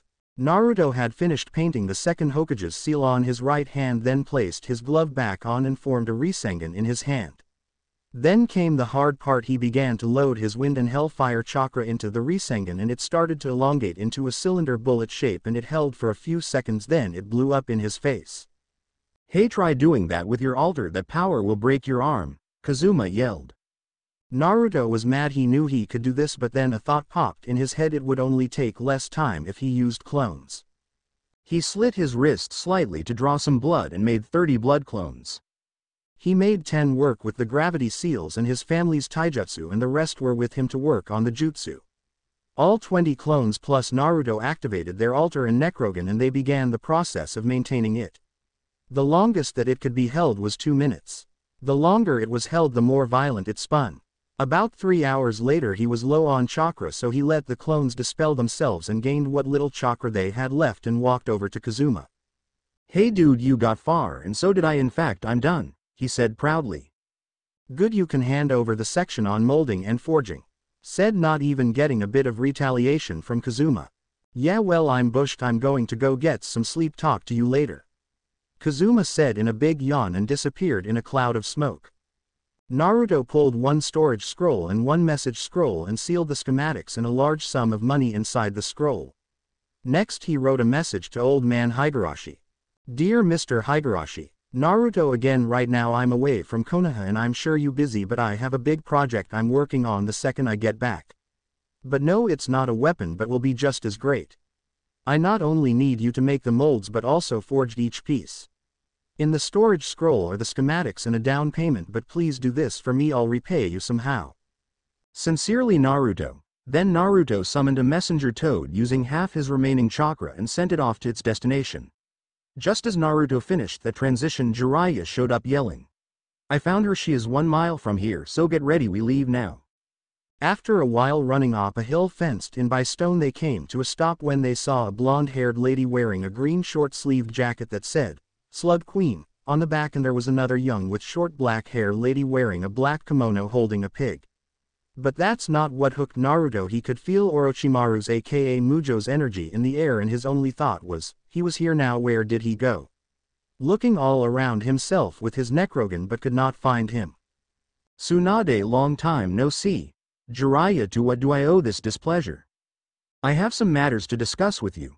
Fine, let's just get to a more tolerable setting, she said, walking away. 10 minutes later, in a bar on the other side of town sat Naruto, Hinata and Jiraiya across from Tsunade and her apprentice Shizune and her pig Tun Tun. After they had settled in, Tsunade pulled out a deck of cards, shuffled them and dealt them between herself and Jiraiya, and they began a game of poker when Tsunade finally broke the awkward silence. So what is it you need from me, Jiraiya? I'm sure you didn't come to chat, did you? She asked, taking a large drink from a bottle of sake. I'm here because you have been elected as Hokage and I'm to bring you back, he said as Tsunade glared at him, then snorted. No, only a fool who wants to die an early death would ever want to be Hokage, she said with a sarcastic tone. But those words were the worst mistake she had ever made, as those words cut deep and pissed him off. Hinata felt Naruto's killing intent grow and she tried to calm him down. Naruto, I know you're mad, but please calm down, she pleaded. I'm sorry, Angel, but I've got to give her a piece of my mind, he said as he looked at Tsunade with his Necrogan blazing. And you, how dare you insult my father and old man Sarutobi? They were real heroes, unlike you. A old hag hiding behind a genjutsu to mask your age. If you ever insult them in front of me again, I don't care if you are a woman, I'll beat the hell out of you, he yelled as Tsunade stood up, reaching his eye level and saying. Is that a challenge, brat? Yes, it is. How about we take it outside? He yelled as she nodded and followed him out of the bar. They both took their chosen side of the street. Tsunade held up one finger saying. Hinata ran out of the bar and yelled. Naruto, please be careful. I will, Angel. I only need this one finger to beat you, she said. Naruto muttered, whatever, and charged at her with his fist blazing with hellfire and trying out his family's taijutsu, but failed as the third punch he threw was blocked by Tsunade. Then she flicked his forehead, sending him to the other side of the street. Naruto was already tired from his training from earlier today, so he had to finish this soon. Hey Brad, why do you care so much about the title Hokage? Tsunade asked him. Because that is my dream. I want to protect the village and my precious people, he said, earning a shocked look from Tsunade. She dropped her head as memories of her dead brother and boyfriend haunted her thoughts. Naruto saw this and tried to take advantage of this, taking the last of his chakra and formed his new unstable Rasengan and charged at the slug Sannin. Tsunade snapped out of her trance and saw the incoming attack. Taking the defensive, slammed her finger into the ground, which made a 8-foot-long 1-foot-deep crack in the street, making Naruto fall face first. His jutsu hit the ground, making a red-hot 5-foot-deep crater. Tsunade turned to Jiraiya and said, Jiraiya, what do you think you're doing, teaching the boy a powerful technique that he will never be able to learn? Jiraiya was about to speak when Naruto spoke up. He didn't teach me this. I took the Rasengan and added my elemental affinities to it. I call it the Rasen Hell Bullet. It's not done, but I'll finish it in 3 days, you'll see, he said, standing up, gripping his right arm with little drops of blood coming off his fingers. But Tsunade did not see the blood. You seem pretty confident about this. Well, I'll make you a bet. If you can finish that jutsu in 1 week, I'll come back to Konoha with you. Hell, I'll even throw this necklace that belonged to my grandfather, the first Hokage, in, but if you lose, you have to hand over to me, she said, waiting for his reply but only got a nod. After that, Naruto and Hinata made their way to a hotel down the block for the night. As they left, Shizune took her leave, leaving Jiraiya and Tsunade at the bar. They went back inside and ordered another round of sake and talked about what they had done up till now. Then Tsunade asked an unusual question. So what made you take the container of Kyuubi and a Hyuga as your apprentices? Jiraiya looked over at her and said, Naruto is a container, yes, but believe me when I say this, there is no such being as Kyuubi, plus he is the son of Minato and Kushina. As for Hinata, she is Naruto's girlfriend. He asked me take her on too. The girl has been through a lot. She has almost died twice and she was disowned. If not for Naruto, she might have killed herself. Jiraiya said, shocking Tsunade to the core. Wow, Jiraiya, you sure know how to choose your students. Yes, I do, but there is a bigger matter we have to deal with. What did Orochimaru want from you? Tsunade looked at him with a look that said, oh crap. We just talked, nothing more nothing less, so it does not concern you, she stated, dropping the subject. The next morning Naruto woke up and changed, washed up and had a little to eat something. Then as he opened the door to leave, and there stood Shizune. Hello again, I need to tell you something, she said. What is it? He asked. I know you made that bet with Lady Tsunade, but you cannot accept that necklace. It may be valuable, but everyone else who has ever worn it has died. It serves as a reminder to her past, she said, getting a look from Naruto that told her he understood. Listen, I'm not interested in the necklace. All I care about is proving her wrong and getting her to Konoha, Naruto said, walking away to go train with a new determination. Naruto found a deserted clearing and made 50 blood clones and 10 shadow clones, which took away half of his chakra. He ordered the shadow clones to read in his clan's techniques and in the forbidden scroll of sealing. He ordered 10 blood clones to increase the weight on the gravity seals to 200 pounds and for them to practice his clan's taijutsu. He made 5 blood clones to train with the Necrogan and Jutsu and another 5 train with his altar. He had the last 30 clones to work with him. Activating his altar, started working the resin hell bullet. While Naruto was off training, Hinata went off to find Tsunade, who was just 3 rooms away. She knocked on her door and sure enough Tsunade came to the door. Well, if it isn't Hinata, what can I do for you, my dear? Tsunade asked sweetly. Well, I was wondering if you could teach me a few medical techniques? She asked shyly. Tsunade smiled at this. Jiraiya wasn't lying when he told me you had a confidence problem, but yeah, I first need to know what your elemental affinities. Do you know what they are? Hinata nodded. Wind and water. Tsunade's smile grew even wider. Not only was she a Hyuga with an interest in medical arts, she had an affinity that only made the techniques stronger, which was water. Great, come on and I'll start your training right now. With that, Hinata became Tsunade's temporary apprentice. Back with Naruto, he trained his ass into the ground, working on his new jutsu till he had barely had enough chakra to keep him awake. He would pitch his tent and sleep, then start with the same routine the next day. He did this for 5 days, gaining a little progress with the Risan Hell Bullet every day. His clones came up with 3 new hand sealless techniques that channeled through his sword. He learned 1 clan art jutsu and 1 jutsu from the Forbidden Scroll. Okay, you're only going to see 1 of his new jutsu and 1 of his clan jutsu in this chapter. But on the 5th day he overdid it and passed out from a major chakra drain. Luckily for Naruto, Shizune had been spying on him. She scooped him up and took him back to the hotel where Tsunade did a checkup on him. So how is he, Lady Tsunade? She asked. He has both severe chakra and fire burns, plus he has exhausted all his chakra. The earliest he'll wake up is 3 days from now. Looks like you lost, kid, Tsunade said, walking away. Lady Tsunade, I know what tomorrow is and I can't let you go through with it, Shizune said, trying to stop Tsunade.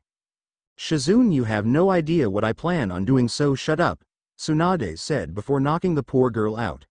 Walking to the bar Jiraiya, she took a sobering pill which cuts the effect of alcohol in half so she would be able to be in peak performance in a few hours.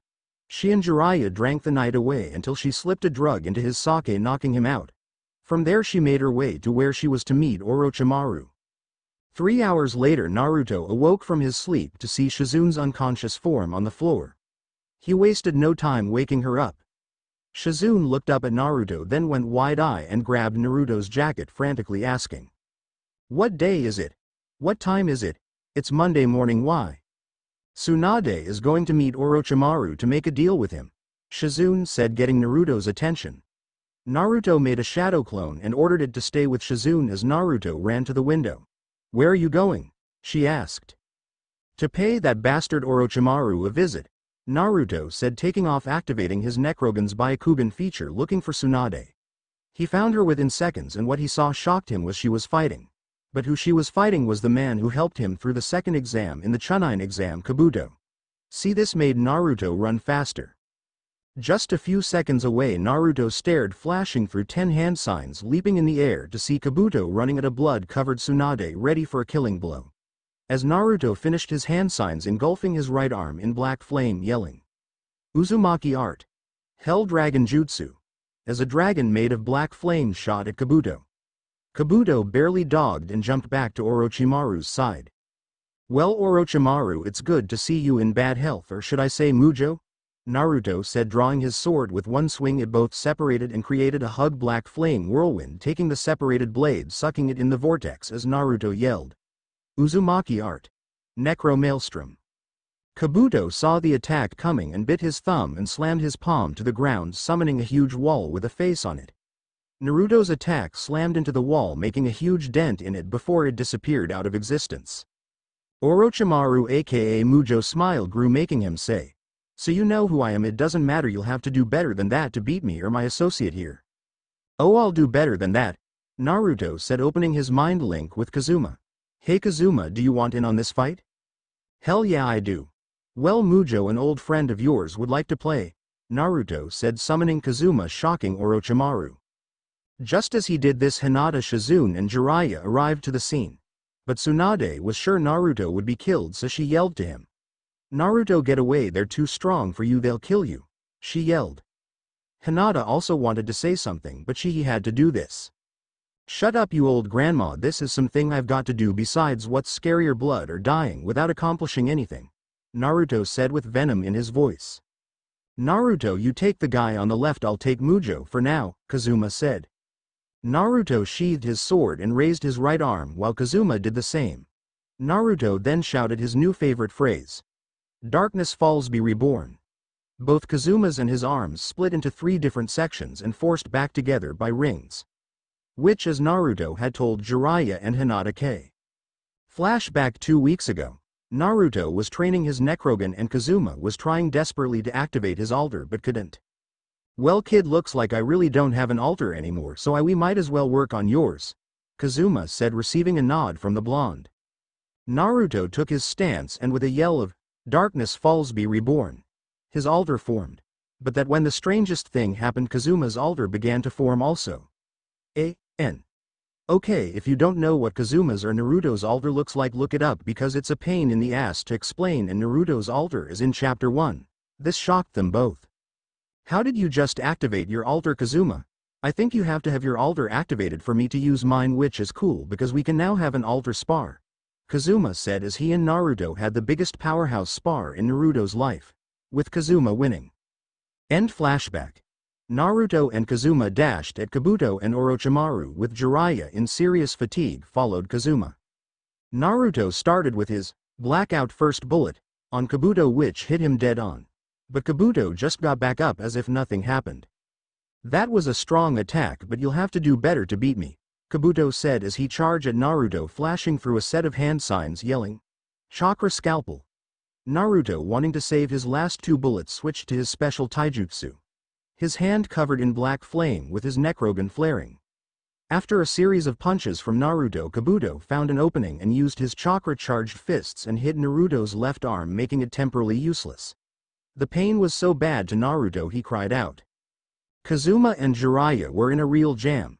Somehow Orochimaru, or Mujo as Kazuma kept calling him, had somehow summoned his ultimate summon Manda, who was not happy.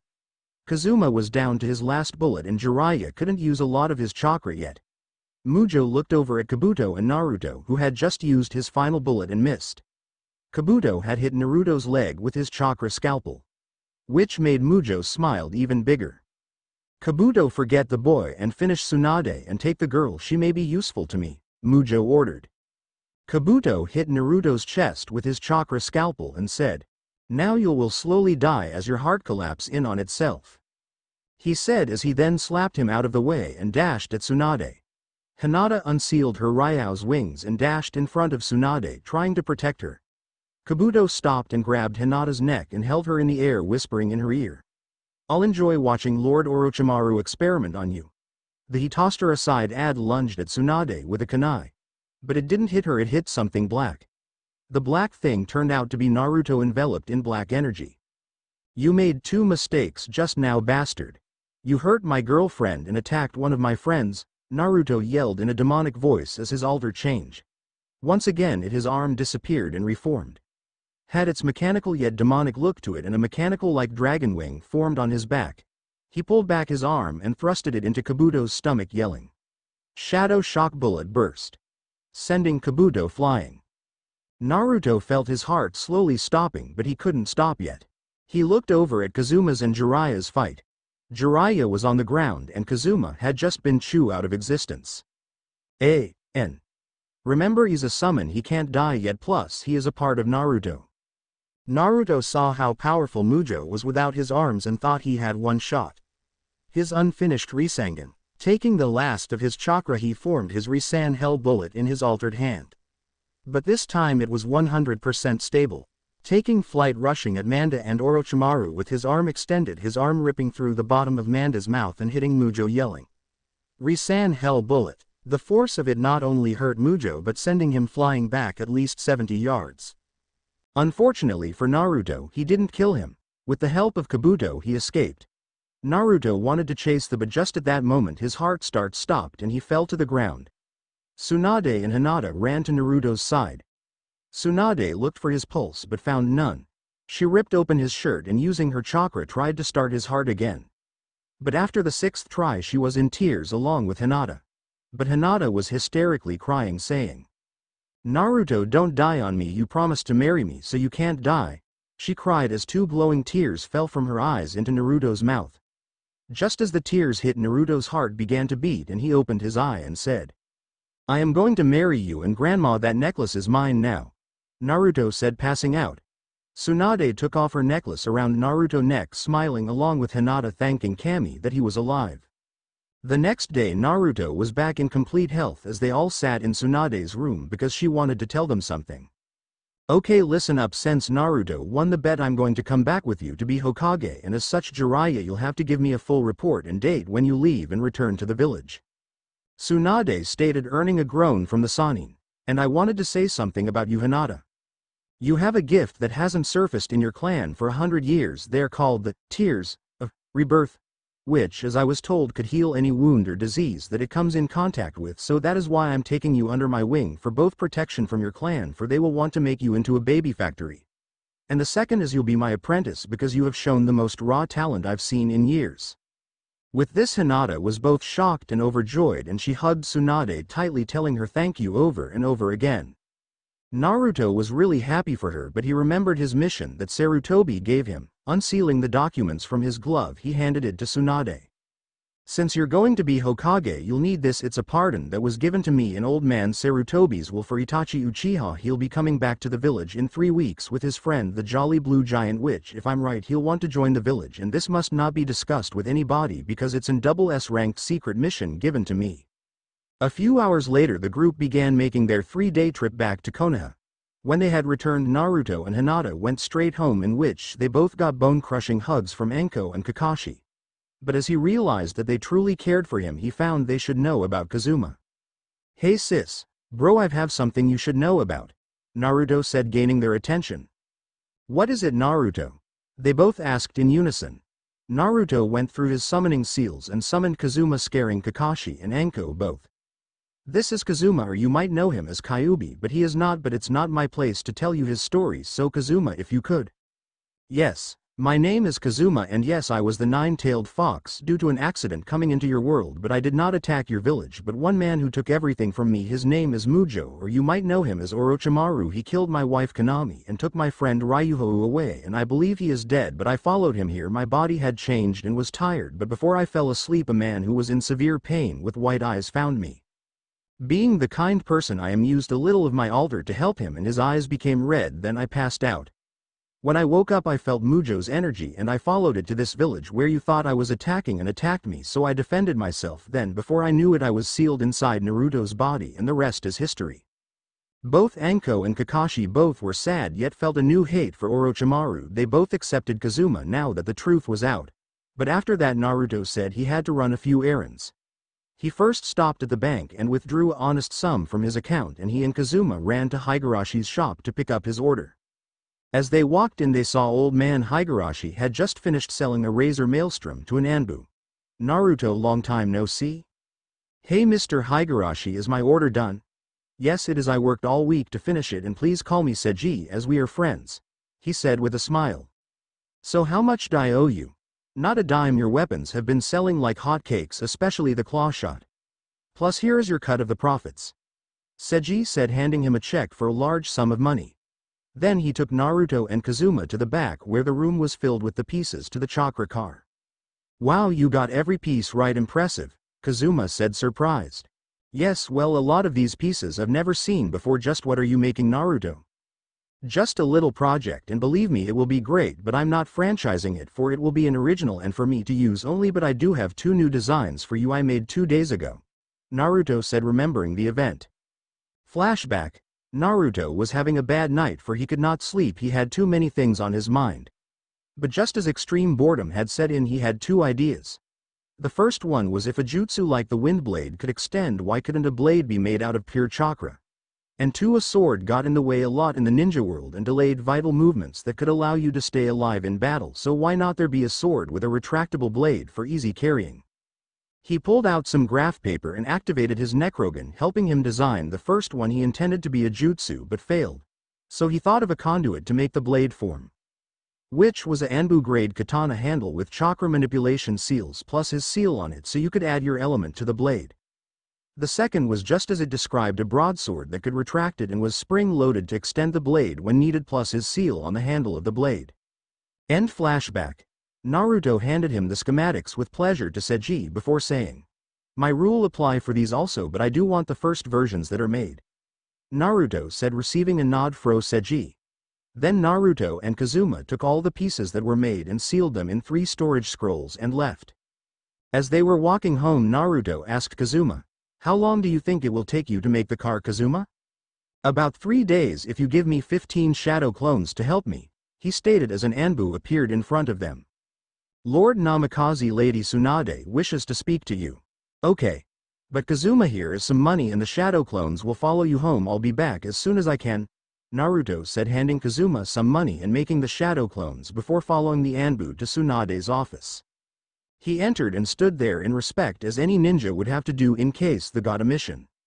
So Naruto, you're quite the popular fellow in the ninja population right now, but I have called you here is because tomorrow after my inauguration I'm promoting you to Jonin and Hinata and Kazuma to Chunin, she stated, receiving a gasp and a smile from the blonde. That is great, but Kazuma isn't a ninja, so how is he going to be promoted? Simple, I am granting him an honorary ninja license, so he will be an official ninja of Konoha, and you will also receive your pay for completing that mission from Sarutobi tomorrow. Other than what I just told you, you're dismissed, she stated, receiving a thank you from Naruto before he left. The first thing he did was run home and told Anko, Kakashi, Hinata and Kazuma, who was working hard with the clones on the car. That's great, Naruto, congratulations, and you too, Hinata, Kakashi said. Yeah, my little bro and soon-to-be sister-in-law will be among the elite ninjas in Konoha. Hell, even the ex-furball is going to be a ninja, Anko said, earning both a chuckle and a glare from Kazuma, who was working on the motor of the car. Yes, that is great news, Naru. I'm finally Chunin, which means I've beat both my sister and Neji for once, Hinata said happily. Yeah, I've wanted to be a ninja a few years now, but I don't have any chakra, so I didn't think I could even if I wanted to, and I was out of the seal, Kazuma said happily. The next day all of Konoha ninja included were in front of the Hokage tower as they were introduced to their new Hokage. After about an hour it was Tsunade's turn for her speech. Thank you for this honored position as Hokage, and I promise that I'll protect the village with everything I have. But as my first act as Hokage, I would like to reward 3 individuals for both retrieving and protecting me from Orochimaru's clutches, she said as Naruto, Hinata and Kazuma walked into the view of the people. Naruto Uzumaki Namikaze, you are here promoted to Jonin for outstanding courage, mastery and creation of advanced jutsu, and finally risking your life for your fellows in arms. Most of the civilian population were not pleased with this, but the ninja population was in an uproar of joy at his promotion. Next is Hinata Hyuga, you are hereby promoted to Chunin for exceptional skill in the field of medicine, risking your life for a comrade in arms, and finally you shall be my apprentice from now on. Tsunade stated as the crow all but the Hyugas were applauding her. Next is a man who isn't a ninja but has shown that even if he doesn't have chakra you can still be powerful. Kazuma, you are appointed a ninja license and the rank of Chunin for extreme knowledge of taijutsu, risking your life for a comrade and finally protecting the name of Konoha's honor. She stated as the crow cheered for him, making him happy. As the ceremony ended, teams 8-10 and Team Guy offered to take the trio out to celebrate. Naruto and Hinata said yes, but Kazuma declined for he wasn't able to ingest food or drink, so Naruto sent him home with 20 shadow clones. The next day Naruto and Hinata woke up with a headache from all the sugar and music from last night. Walking outside, Naruto saw something he didn't expect to see. The car was finished and was bigger than the one in his mind that Kazuma built. Instead of a 2-seater it was a 4. Well Naruto, what do you think? I worked all night with your clones and finished it early, Kazuma said, wiping some grease off his hands. It's amazing, but it's bigger than the other one. Why? I added a few extras to it, like extra seats and some you'll see later, Kazuma said, sitting in the passenger's side. So now that it's done, let's take it for a test drive. Naruto nodded, getting in and loading chakra into the steering wheel, staring it, and they were off to downtown. As they drove, Naruto noticed he couldn't hear it move until he noticed a sound barrier seal engraved on the hood of the car. As they got further in town, Naruto noticed Lee on a bridge sulking. He stopped the car next to Lee and asked, "Lee, your surgery is tomorrow, isn't it?" "Yes, but Lady Tsunade said there is a chance I won't make it." "Well, the damage to your arm and leg can't be that bad," Naruto said, activating his Necrogan, but before he could look at Lee's arm and leg he saw a suppression seal radiating on Lee's chest. No gay jokes, people. Lee, get in the car, we have to take you to Tsunade. You have some kind of seal on your body, he said as Lee did what he was told. They drove to the medical corps where Tsunade now supervised personally to find her already in an empty room. "What can I do for you boys?" Tsunade asked. "I found a suppression seal on Lee's chest and it seems to be blocking why he isn't able to use chakra." Tsunade was shocked as she did a diagnostic on Lee to find the same thing. "Lee, if this works you might be able to use chakra and you might have a better chance at surviving your surgery. Do you wish me to break it?" Lee nodded. She forced her chakra into the seal and it broke, but something else happened. Lee's body was engulfed in light as it began to change. Lee was no longer there, but a boy that looked 16 with green hair took his place. Both Naruto and Kazuma recognized the person and one name escaped their lips. Ryuho? Lee was now gone and a man with green hair and cold blue eyes took his place. Not only that, Naruto saw that both his arm and leg was healed. He slowly rose from the table, looking over to Kazuma, then began gripping his head in pain. "Ryuho, it is you. What the hell happened to you?" Kazuma asked in worried tone, grabbing Lee's shoulders. "Ryuho, that sounds familiar," he said, gripping his head. "But one name keeps running through my head, Zetsue," he said as half the room dispersed in a rainbow mist, forming a shape of a man.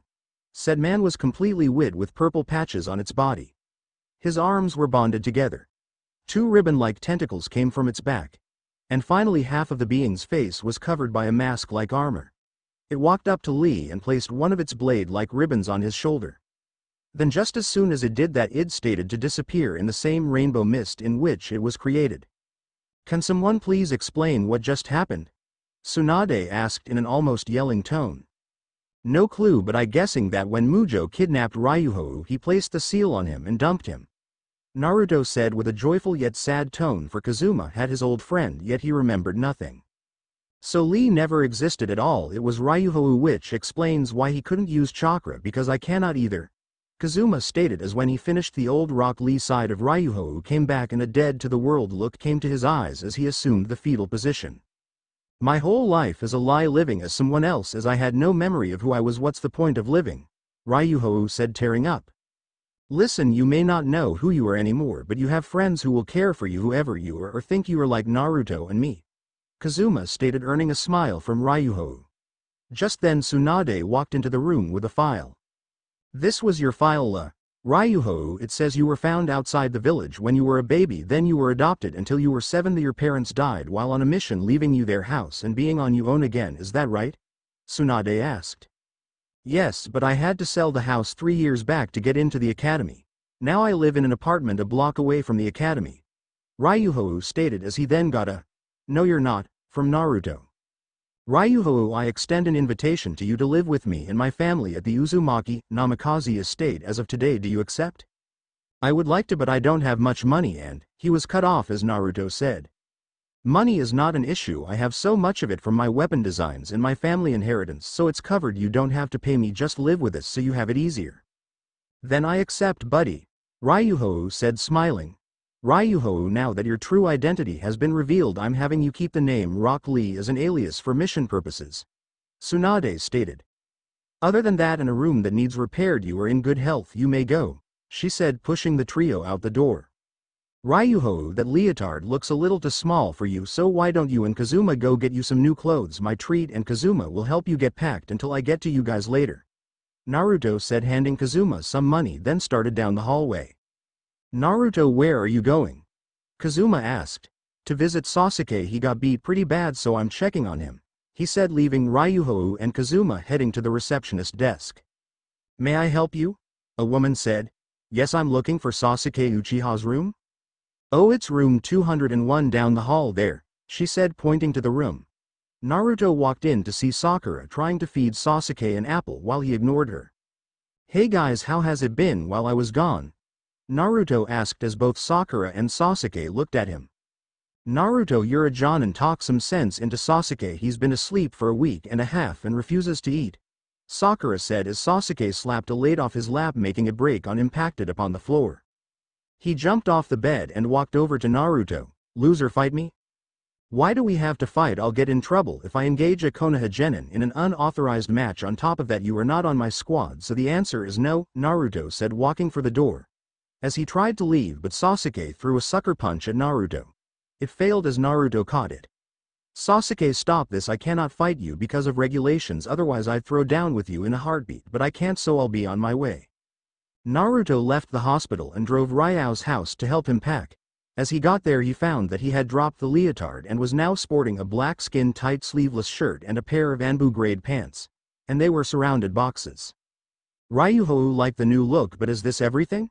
No, Kazuma is pushing my furniture to the living room. Leave the furniture you don't want, as every room in my estate is fully furnished, Naruto said, pulling out 3 storage scrolls. Sealing everything away and led them out the door. So Kazuma, you live with Naruto also? Ryuhou asked, not knowing their condition.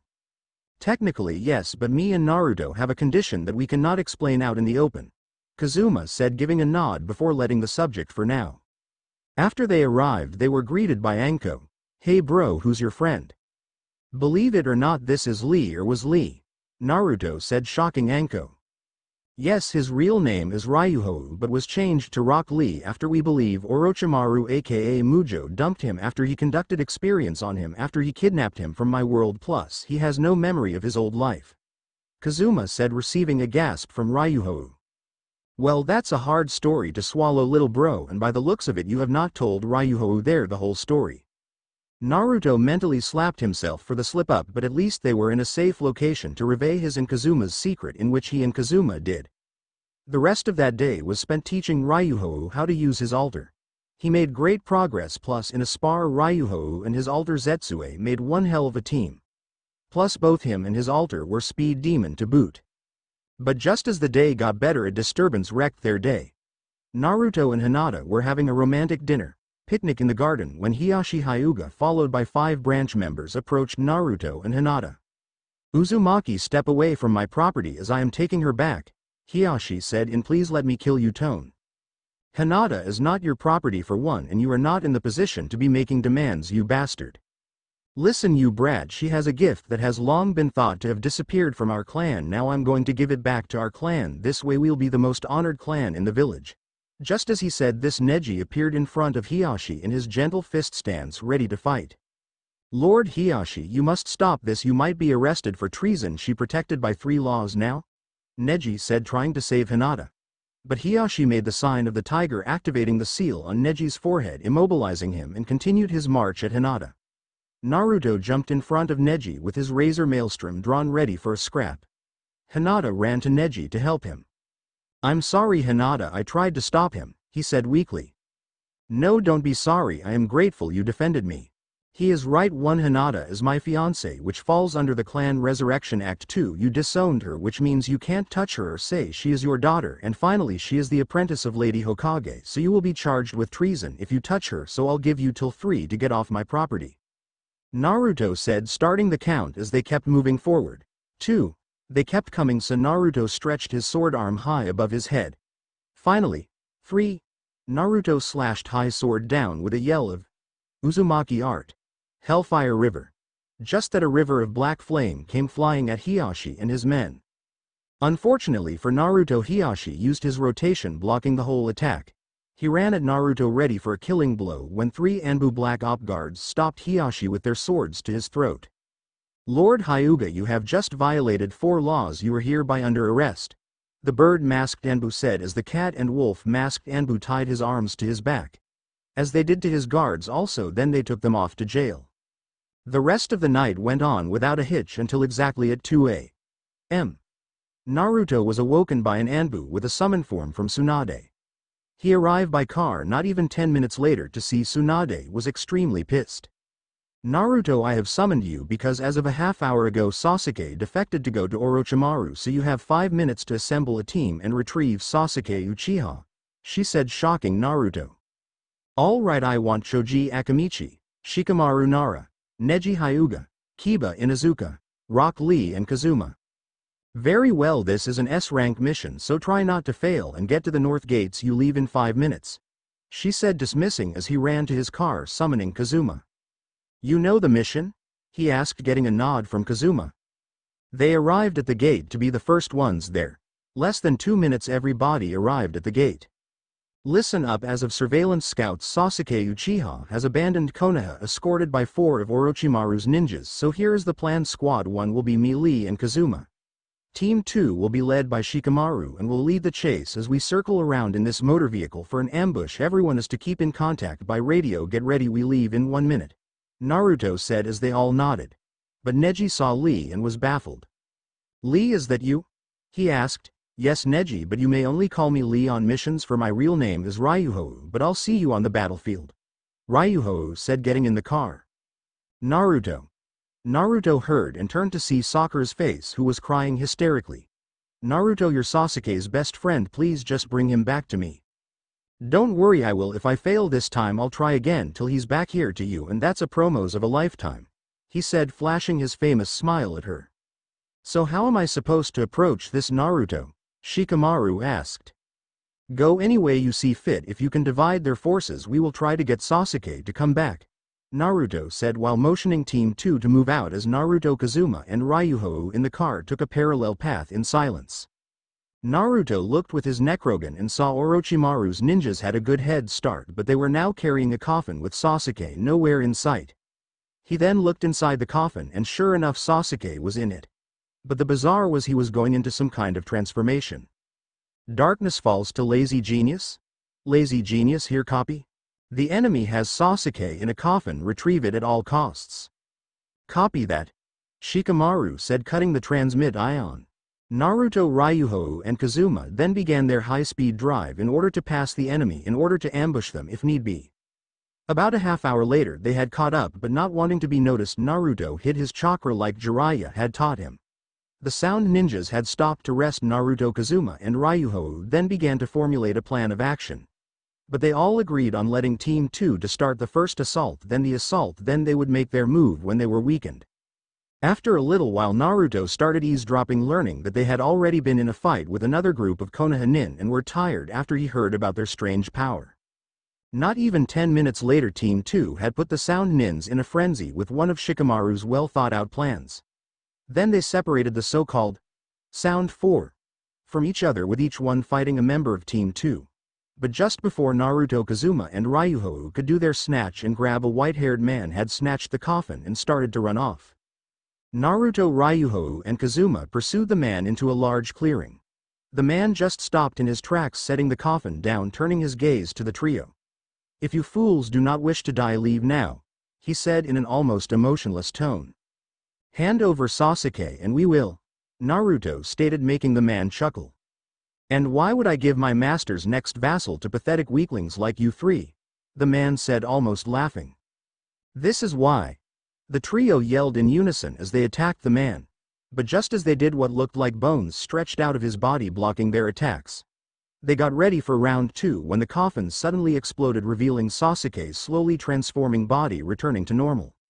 "Sasuke, end this foolishness and come back with us," Naruto called out to Sasuke. But Sasuke just started laughing like a madman before taking off. "Sasuke!" Naruto yelled, trying to chase him, but the man who they were fighting ran at him with a bone sword in hand, ready for a killing blow. But was cut off by Ryuho, who cut the man off with a kick to the face. "Naruto, go, we'll handle things here," Ryuho said, motioning him to leave. "Yeah, but activate your altar so I can use mine," Kazuma said, while Naruto did just that as he ran after Sasuke. "That was a strong kick, but before we get serious, may I ask for your names?" the man asked. "Kazuma the Cell Bullet," Kazuma stated proudly. "Ryuho, and what is yours?" Ryuho asked. "Kimaro Kagaya, now prepare yourselves. I hate to kill an opponent that is not prepared," he said, charging forward. "Well, Ryuho, let's show him what we altar users got," Kazuma said as his arm split apart, though was forced back together by gold rings. Then a gold, orange and red armor covered his arm and 3 blade-like fins appeared on his back. "I agree with you, my friend, let's show him we're not pushovers, Zetsui," Ryuho said as Zetsui appeared in front of Ryuho, stretching its ribbons, stopping Kimaro's bone sword from hitting Ryuho. "What is our strange-looking thing that have appeared for you?" Kimaro asked, jumping back, avoiding a punch from Kazuma and a ribbon slash from Zetsui. "These are our altar, a power he have from our wood, and you should give up, you can't win," Kazuma said, both answering his question and warning him he was now in over his head. "Never, Lord Orochimaru must receive his new body even if it costs me my life," he said as bones began to spring out of his back and left arm. The one that came from his back turned into a whip and the bones on his arm made a drill-like weapon. "I live to serve Lord Orochimaru and I will kill you in his name," he shouted, charging, lashing the whip at Ryuho and focusing the drill at Kazuma. "If that's the way you want it, fine, here goes nothing." Shocking first bullet, Kazuma yelled as the first fin on his back broke apart, creating an energy gale, propelling himself forward, fist out in front of him, breaking the bone drill to pieces. While Zetsui, using his ribbons, cut the whip to shreds. "I won't let you beat me like this," Kimaro yelled as the mark on his chest started glowing and stretched out all over his entire body, changing him into a beast. His skin was now purple and large bone spikes came out of his back. Then a tail sprouted from his. Not going there. And he once again formed the drill and whip. And he charged at them again. Kazuma punched the ground, sending himself into the air before he started falling, yelling. Annihilating second bullet. As the second fin broke up, propelling him down, making contact with the drill, but this time his altar started to crack. Seeing an opening, Kimaro found an opening, punching Kazuma, sending him flying back.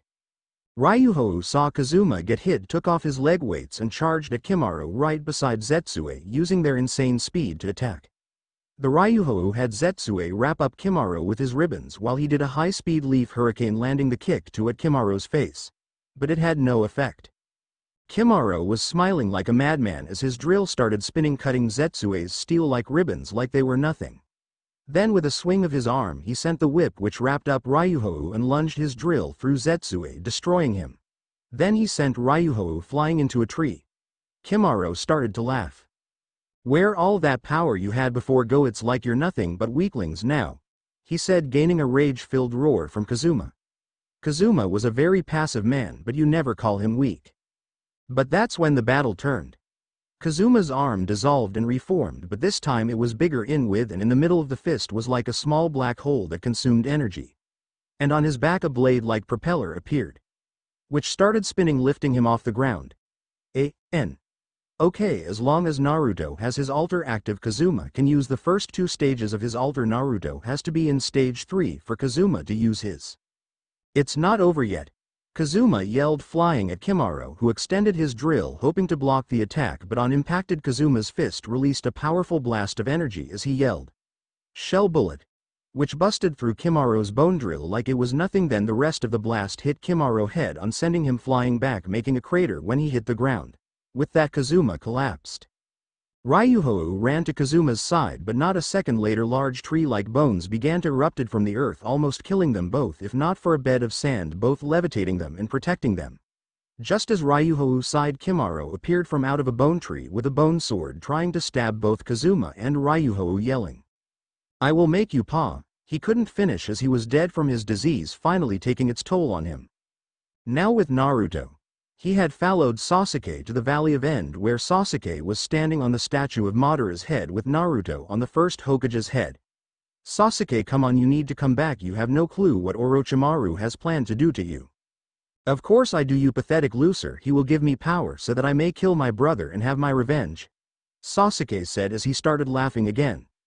Naruto jumped over and tackled Sasuke down, then punched him with his left fist. Sasuke took hold of Naruto's shirt and began lifting him in the air. "Such power, I want more, but I might lose my mind if I use it too long," he thought to himself. "I'll bring you back, Sasuke, you're not yourself, let your friends help you," Naruto said before getting a rib-breaking punch to his gut. "No you won't, I have severed those ties and it will stay that way till Itachi is dead." "Listen old man, Hokage left me a secret when he died saying Itachi didn't kill anyone, it was Madara who did it, your own father was planning a coup so that he could turn me into a weapon," Naruto said before being thrown at the first Hokage's statue, making a crater in it. "I will not listen to your lies, you have never had a family so you don't know what it's like to have that kind of bond and have them taken away from you." "You're wrong Sasuke, I do know what it's like to both have a family and to lose family," Naruto said, getting out of the crater. "When I found out my mother died giving birth to me, that hurt more than you know. I took her life and on top of that my father died sealing Kazuma inside of me, leaving me and my adopted older brother and sister orphans. But the bond between you and me, before I found out I still had family, I thought of you as my brother and you're trying to destroy that for revenge," Naruto said with tears in his eyes. "I'll bring you back even if I have to break every bone in your body," he held, using his blackout first bullet on Sasuke. But he missed, for Sasuke jumped back, flashing through his fireball jutsu, sending a large fireball at Naruto. But Naruto unsheathed his razor maelstrom, swinging it, yelling, "Namikaze art! Hurricane Gale Dragon!" A large dragon made of wind flew through the fireball as if it wasn't there and slammed into Sasuke, sending him into the water below. Naruto descended to the water using his chakra to stick to the top. But just as he went to check on Sasuke, he burst out of the water using a kunai, forced Naruto's razor maelstrom out of his hand into the water. This upset him because that sword was irreplaceable, it had Gobi's power over all elemental affinities, but a piece of him was in it. Back with Ryuhou, and Kazuma had placed Kimaro's lifeless body in a crater that Kazuma had made earlier and were burying him when the hole filled with living sand and a figure walked out of the wood. He had red hair, a tattoo on his forehead, and carrying a gourd. "Gaara, is that you?" Ryuhou and Kazuma asked in unison. "Do I know either of you?" Gaara asked them both. "You don't know me because I live inside the seal on Naruto's stomach. My name is Kazuma, or you might know me by the name that this world gave me, Kyuubi," Kazuma said, receiving a half surprised and half I don't care look from Gaara. "But you do know Ryuhou there, or should I say Lee?" he said as Gaara's eye widened when he heard Ryuhou was Lee. "Yes, I was Lee until they found a suppression seal on me. But I still don't remember who I was, but that enough about me. What brings you here, Gaara?" Ryuhou asked. "Our village owes your village a department of gratitude and I owe Naruto my life for opening my eyes," he said in his emotionless tone. Back with Naruto now. In a fit of rage he used his lat 2 bullets on Sasuke but missed both times. But that's where things got bad. Sasuke, taking advantage of Naruto not having any more bullet, began the biggest beatdown of Naruto's life. But as Naruto was sent to the bottom of the river, he activated stage 2 of his altar. His arm disappeared and reformed to its full glory. Not going to explain it because it's a pain in the ass. If you can't remember, read chapter 2. Bursting out of the water and into flight, he charged at Sasuke full speed, using a shadow shock bullet on Sasuke, making him ram into the cavern wall. As the dust cleared, there stood Sasuke with curse marks covering his face and had a Chidori in his hand. Before Naruto could react, he had said Chidori through his left lung. He collapsed and could hear Sasuke laughing. Then everything went black. "Do you plan on laying there or do you plan to fight?" said a voice. "If you hadn't noticed, I had a Chidori shoved through my chest," Naruto said in a sarcastic tone. "And they say humans really are weak. Get up. You need to finish your fight," the voice said. "Wait, who the hell are you?" The room lit up to reveal a blazing hot brimstone cave with 2 huge red eyes that could scare Kami himself were staring at him. The figures walked out of the darkness to reveal a black dragon. But that wasn't what got Naruto, it was the 10 flailing tails and 4 extra heads attached to the dragon. "What's the matter, boy, do you fear my presence?" the dragon asked. Naruto regained his composure and said, "Hell no, and you still have not answered my question, who are you?" "You have guts, boy. I have many names, the Destroyer, the Span of Hell. But most importantly, my true name is Nazaryu, the king of all demons." The dragon gloated. A.N. No comments. Yes, I added myself to the story as 2 characters, but just so you know, Naruto's uncle was named after the dragon. This is another plot twist. Okay, for one, why do you have the same name as my uncle? 2, am I dead? I'm looking at the king of demons, for Christ's sake. No, you're not dead, but as for your uncle, he was named after me because his Necrogan activated at birth, said the 5-headed dragon. How do you know about the Necrogan? Naruto asked coldly. I should know about it because I created it and I had my part in creating the power called Altar alone with my underlings. Why have you brought me here, Lord Nazaryu? Aha, there's the respect for me. Well, since you just passed my test, I summoned you to save your life for one and offer you a deal. What is the deal? I'll give you the final form of your altar and extreme healing properties. In return, I get to use your altar as my eyes to your world, for I can no longer tread there for the rest of eternity as punishment for allowing the creation of that wretched man Mujo existence. So do you accept? Do you even need to ask? Of course I'll take, Naruto said, making the dragon laugh. Man, you remind me so much of Kyuubi when he was still alive, but tell the new Kyuubi Kazuma that he will gain his freedom and body back soon. Well, that's all I wanted to say. You will now go back to your world and finish that fight. The dragon roared and Naruto's world went black. Out in the real world, which was only seconds later, Sasuke watched Naruto's lifeless body envelop in a black aura and slowly rise upwards into a standing position as his wound from the Chidori healed instantly. But that wasn't the strangest thing. Chunks of the cavern walls disappeared into a black mist and flew to Naruto, transforming his left arm into the same one as the right. But the unexpected really happened. Naruto's razor maelstrom shot out of the water and into the cloud of black mist that continued to surround Naruto, making visibility of the boy zero. After about a minute, the mist dispersed and revealing Naruto completely covered in armor. His head looked like it was a helmet inside a dragon's mouth. The only thing you could see in the helmet was Naruto's Necrogan flaring. His arms were the same old darkness falls, but his upper torso was covered in a thick-looking animalistic mechanical armor. From the stomach to his knees he was covered in a scaly-like black cloth. On his back his razor maelstrom became his tail, but every link was separated into its full stretched length. And from the knees down there was heavy-looking armor resembling a dragon's hind legs. Naruto looked at himself in approval as his new altar sent surges of power through his body. This power, it's amazing, I like it. Now you're going down, Sasuke, he half yelled. Hey kid, don't let it go to your head, as you can only use it this time for 10 minutes before it starts damaging your body, as you need time to adapt and unlock its full power. Is that you, Lord Nazaryu? No, it's you, long-lost grandmother. Now continue the fight and win. Sasuke jumped back at Naruto's altar change. Just because you made a costume change doesn't mean you can still beat me, loser. Sasuke shouted, flashing through several hand signs while screaming in his head, Fire Style. Grand Fireball Jutsu. Sending a massive fireball at Naruto. Naruto smirked as he jumped up and slashed his tail towards the fireball, yelling, Uzumaki, Namikaze Art. Necro Maelstrom. As his tail became a vortex of wind blades, metal and hellfire. The attack cut straight through the fireball and sent Sasuke into the cavern wall. By this time Naruto's left side went numb. So you have a power that makes you special, so do I, but yours seems to have taken a toll larger than mine. Dose me, Sasuke said, walking out of the dust. His skin was now darker and he had a shuriken-shaped mark in the middle of his face. And his hair had grown and turned purple. Finally 2 arms with webbed hands sprouted from his back, making it look like wings. Even in this form I have a time limit, so let's let the final attack decide the battle. What do you say, loser? I couldn't agree with you more, bastard, Naruto replied as both a Risan Hell bullet formed in his hand and 2 dragon wings sprouted out of his back.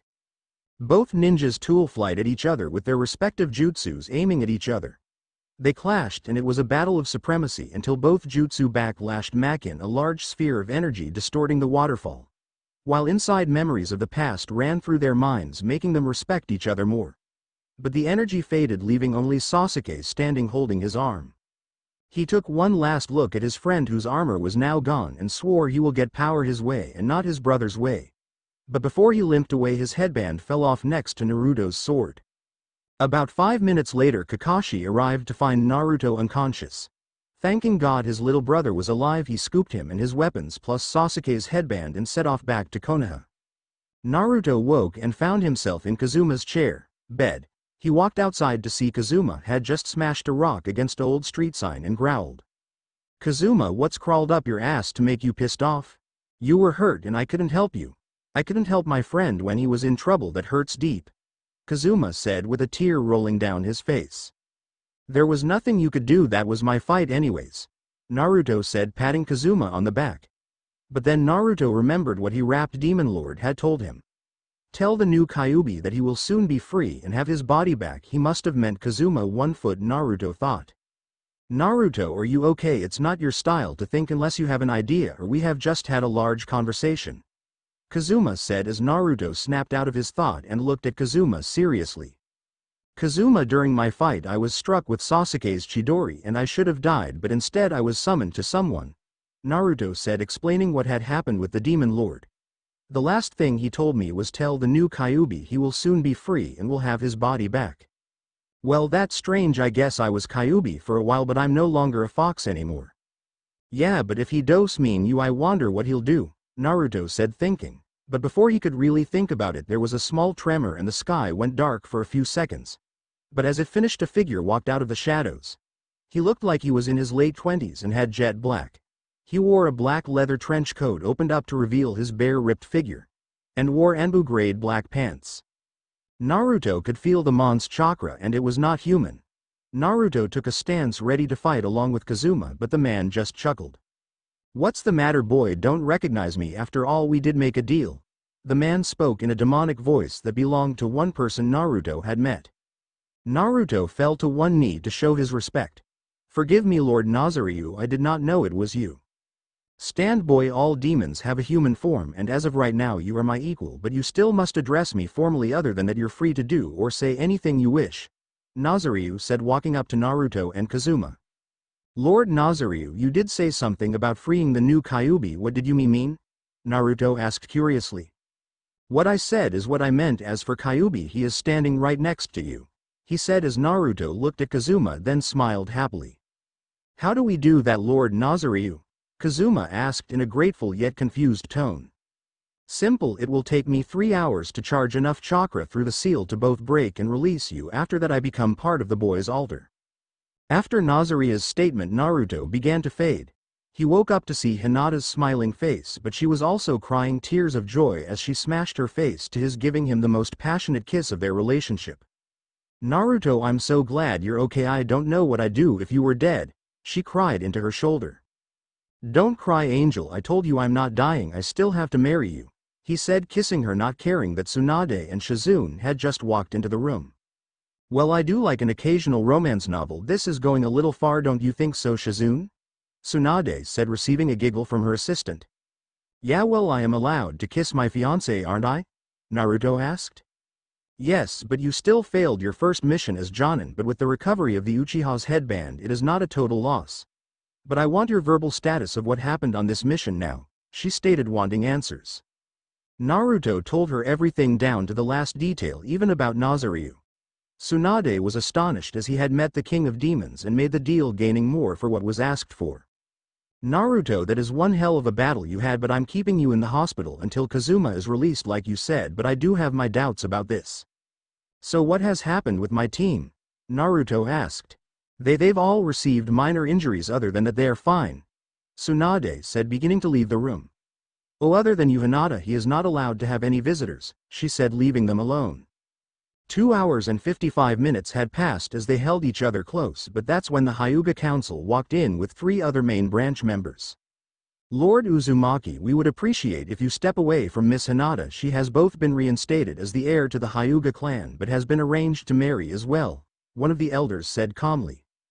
"Sorry to burst your bubble, but Hinata is my fiancé and I'm not giving her up," Naruto said coldly as he enraged one of the elder Hyuga. "Listen, boy, we need her power to be reborn into our clan. If you do not hand her over, we will take her by force." the Hyuga elder said in rage, leaving the room, followed by the rest of the elders, leaving Naruto and the three main branch Hyuga members. Are you really going to listen to them? Naruto asked the men, grabbing his razor maelstrom.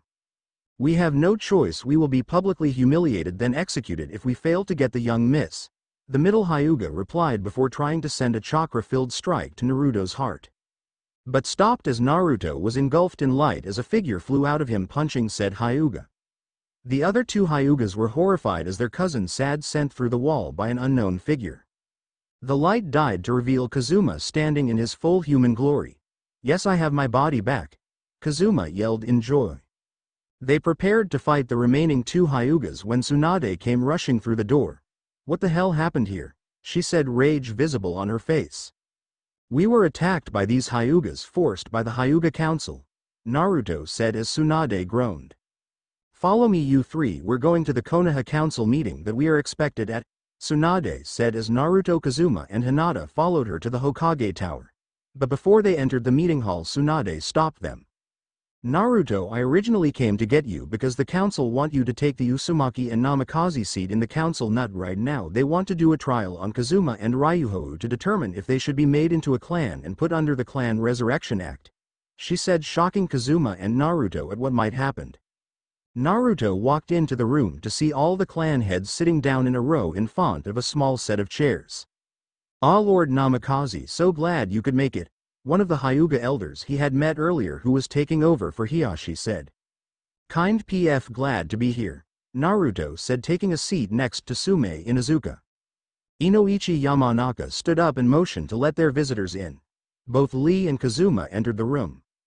Kazuma and Ryuhou aka Kyuubi and Rock Lee, you have been summoned here because you have a rare Kekkei Genkai from another world and we are to determine whether or not you should become a clan, he said, receiving a glare from Naruto, who had wondered how they knew who Kazuma was. If I may, I vote they do be instated as a clan, for I know them both and they would want this, Naruto said as Kazuma grinned and Ryuhou gave a thumbs up in appreciation.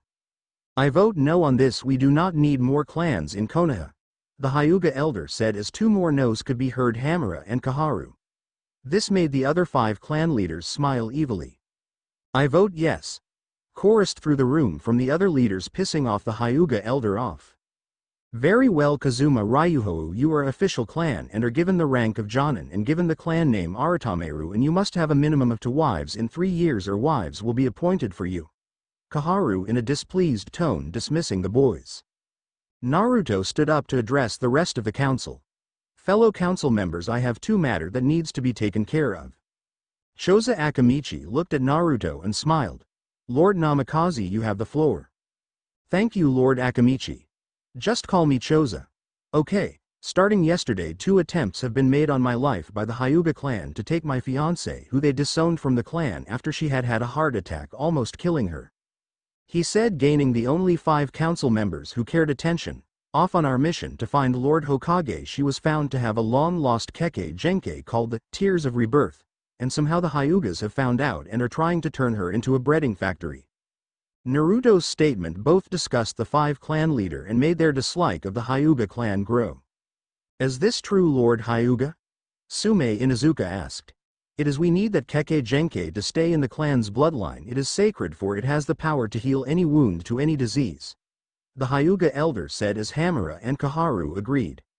It does not matter anymore, Lord Hyuga, your clan disowned her and another took her in and has both proposed and accepted, which protects her in the Clan Resurrection Act, Shinoru Aburame said, enraging the Hyuga.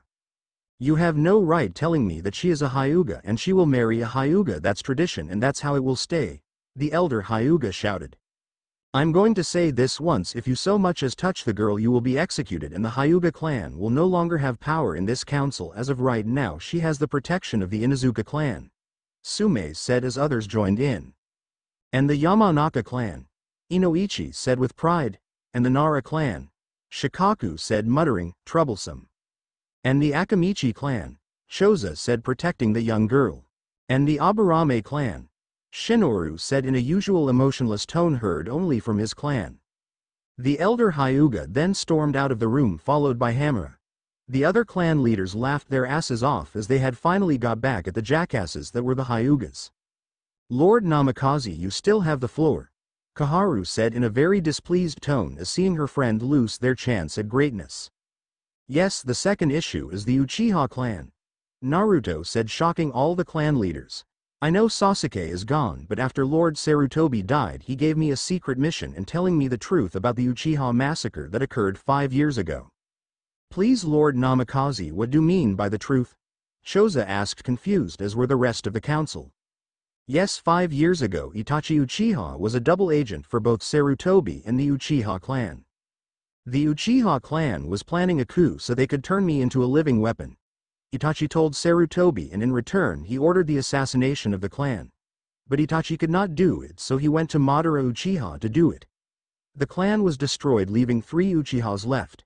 But Itachi was ordered to leave the village as a missing nin until now. Naruto said, holding up a copy of the pardon as proof of his speech. Lord Namikaze, your speech sound a little far-fetched. How do you know we can trust him? Kaharu asked. The only thing I can offer is he has kept the organization Akatsuki from time and again from capturing me and getting to the village. Naruto said, getting a shocked expression from the clan leaders. And do you have proof of this claim? Asked Sume Inuzuka. As a matter of fact I do.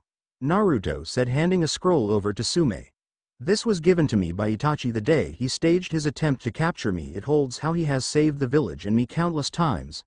Naruto said, gaining nods from all the clan leaders as they read the scroll. Very well, Lord Namikaze. However, we do wish a meeting with Itachi the day he returns. Other than that, I here call this council meeting closed. Kaharu said, allowing the others to leave the meeting hall. Naruto returned home to be tackled down and put in a headlock by Kazuma. You did it, kid, I'm proud of ya, he said, giving Naruto a rug burn on his scalp.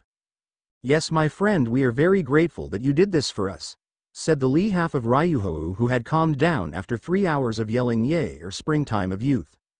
Yes, well, now that you are free, Kazuma, you can do whatever you like and you can now use your altar when you like, so you win in 2 ways. Naruto said, walking into the dining room to see Hinata placing dinner on the table. She looked up to him and smiled. How did it go? Wonderful. The Hyuga clan can no longer pursue you as you are protected by the Akamichi clan, Inuzuka clan, Yamanaka clan, and Aburame clan as of today, he said as Hinata jumped over the table and tackled him down, giving him the most passionate kiss by far.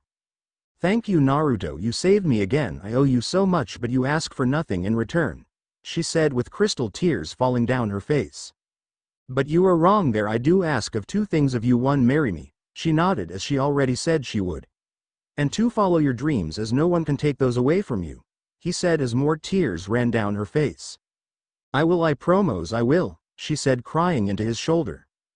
2 weeks of training pasted as if it were nothing, and Ryuhou getting better at both communicating with his altar and fighting alongside it, which was a large feat. But then came the day when Itachi was to return to the village. The altar trio walked to the gate as they had guard duty just for this occasion. 8 hours passed by quickly as they resorted to a game of poker to pass the time.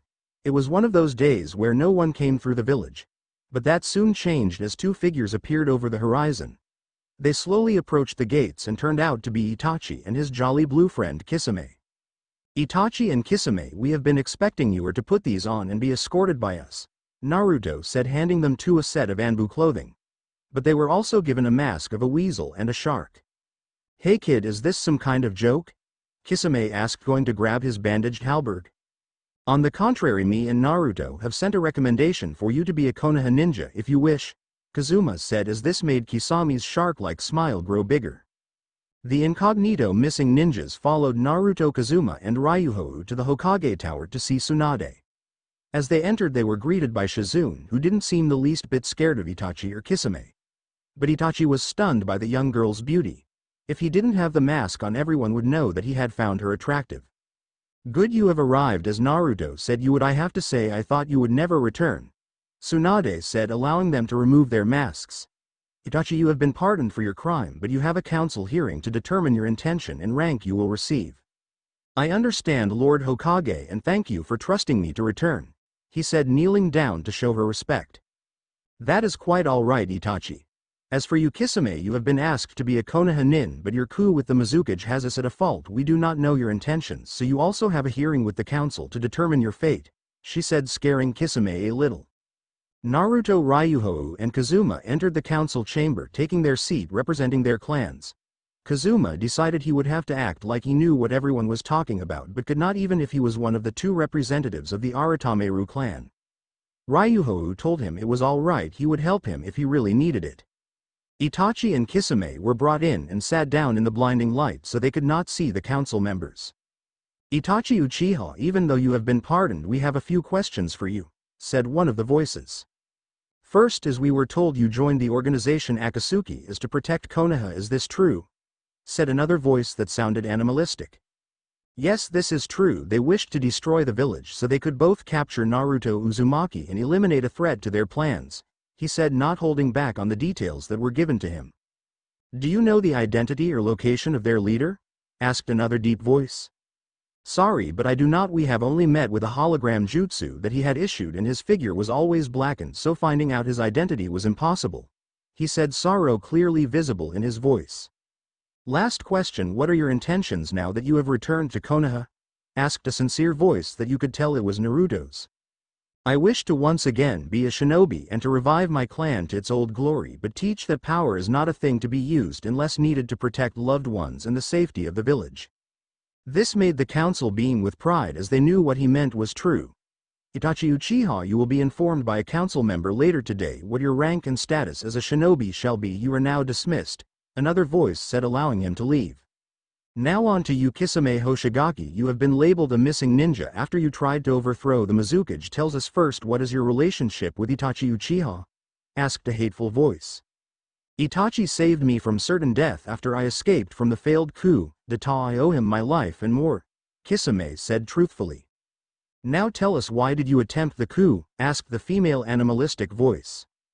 The Mizukage ordered the 7 swordsmen of the mist to aid in killing all village clans, but also told us to destroy our own and in return we would be spared, but we could not. We planned his assassination but we failed, Kisame said with a sad face. Last question, why should we trust you? Asked a female voice. I will serve your Hokage as long as I live to stop the Hunter Nin and help protect this village from harm with all of my being, he said, kneeling, announcing his loyalty to the village and Hokage. Very well, you hereby are given the rank of Jonin, and if we may ask, did your clan have a Kekkei Genkei? A cold yet welcoming voice asked. I know you know who this is. Yes, my clan at birth takes the appearance of any animal it first touches, giving them the same senses the animal does, he said, hoping to get out of there. Very well, you are also placed under the Clan Resurrection Act. You have 3 years to find a minimum of 2 wives or we will appoint them for you. You are now dismissed, said a female voice. He left and the council began to deliberate. What should Itachi's rank be? Asked Sume. I say we give him his old rank back. He will make an excellent Anbu captain who has seen the worst in life and has more knowledge of the outside environment and enemy tactic, said Naruto, as he had this plan all along. Very good idea, Lord Namikaze, said Choza. Please just call me Naruto. Lord Namikaze makes me feel older than I am, he said, making Choza smile. All in favor say aye, all oppose say nay, said Inoichi, as 8 ayes were heard and 3 nays. Well, now that is decided, Naruto Uzumaki Namikaze, you are to tell Itachi of his rank and he is under watch for the time being, said Kaharu. With that the meeting ended and Naruto, Kazuma and Ryuhou collected Kisame, who was pleased with his rank and status, and went in search of Itachi. He was later found in the Uchiha district at the graveyard praying for forgiveness to his mother and the other non-shinobi Uchihas. He was really shook up about them. Itachi, I'm truly sorry for your loss, Naruto said, placing his hand on Itachi's shoulder, followed by Kazuma, Ryuhou and Kisame. But the good news is you have your old rank of Anbu captain again, but you are to be watched off duty for now on, he said, giving Itachi a smile.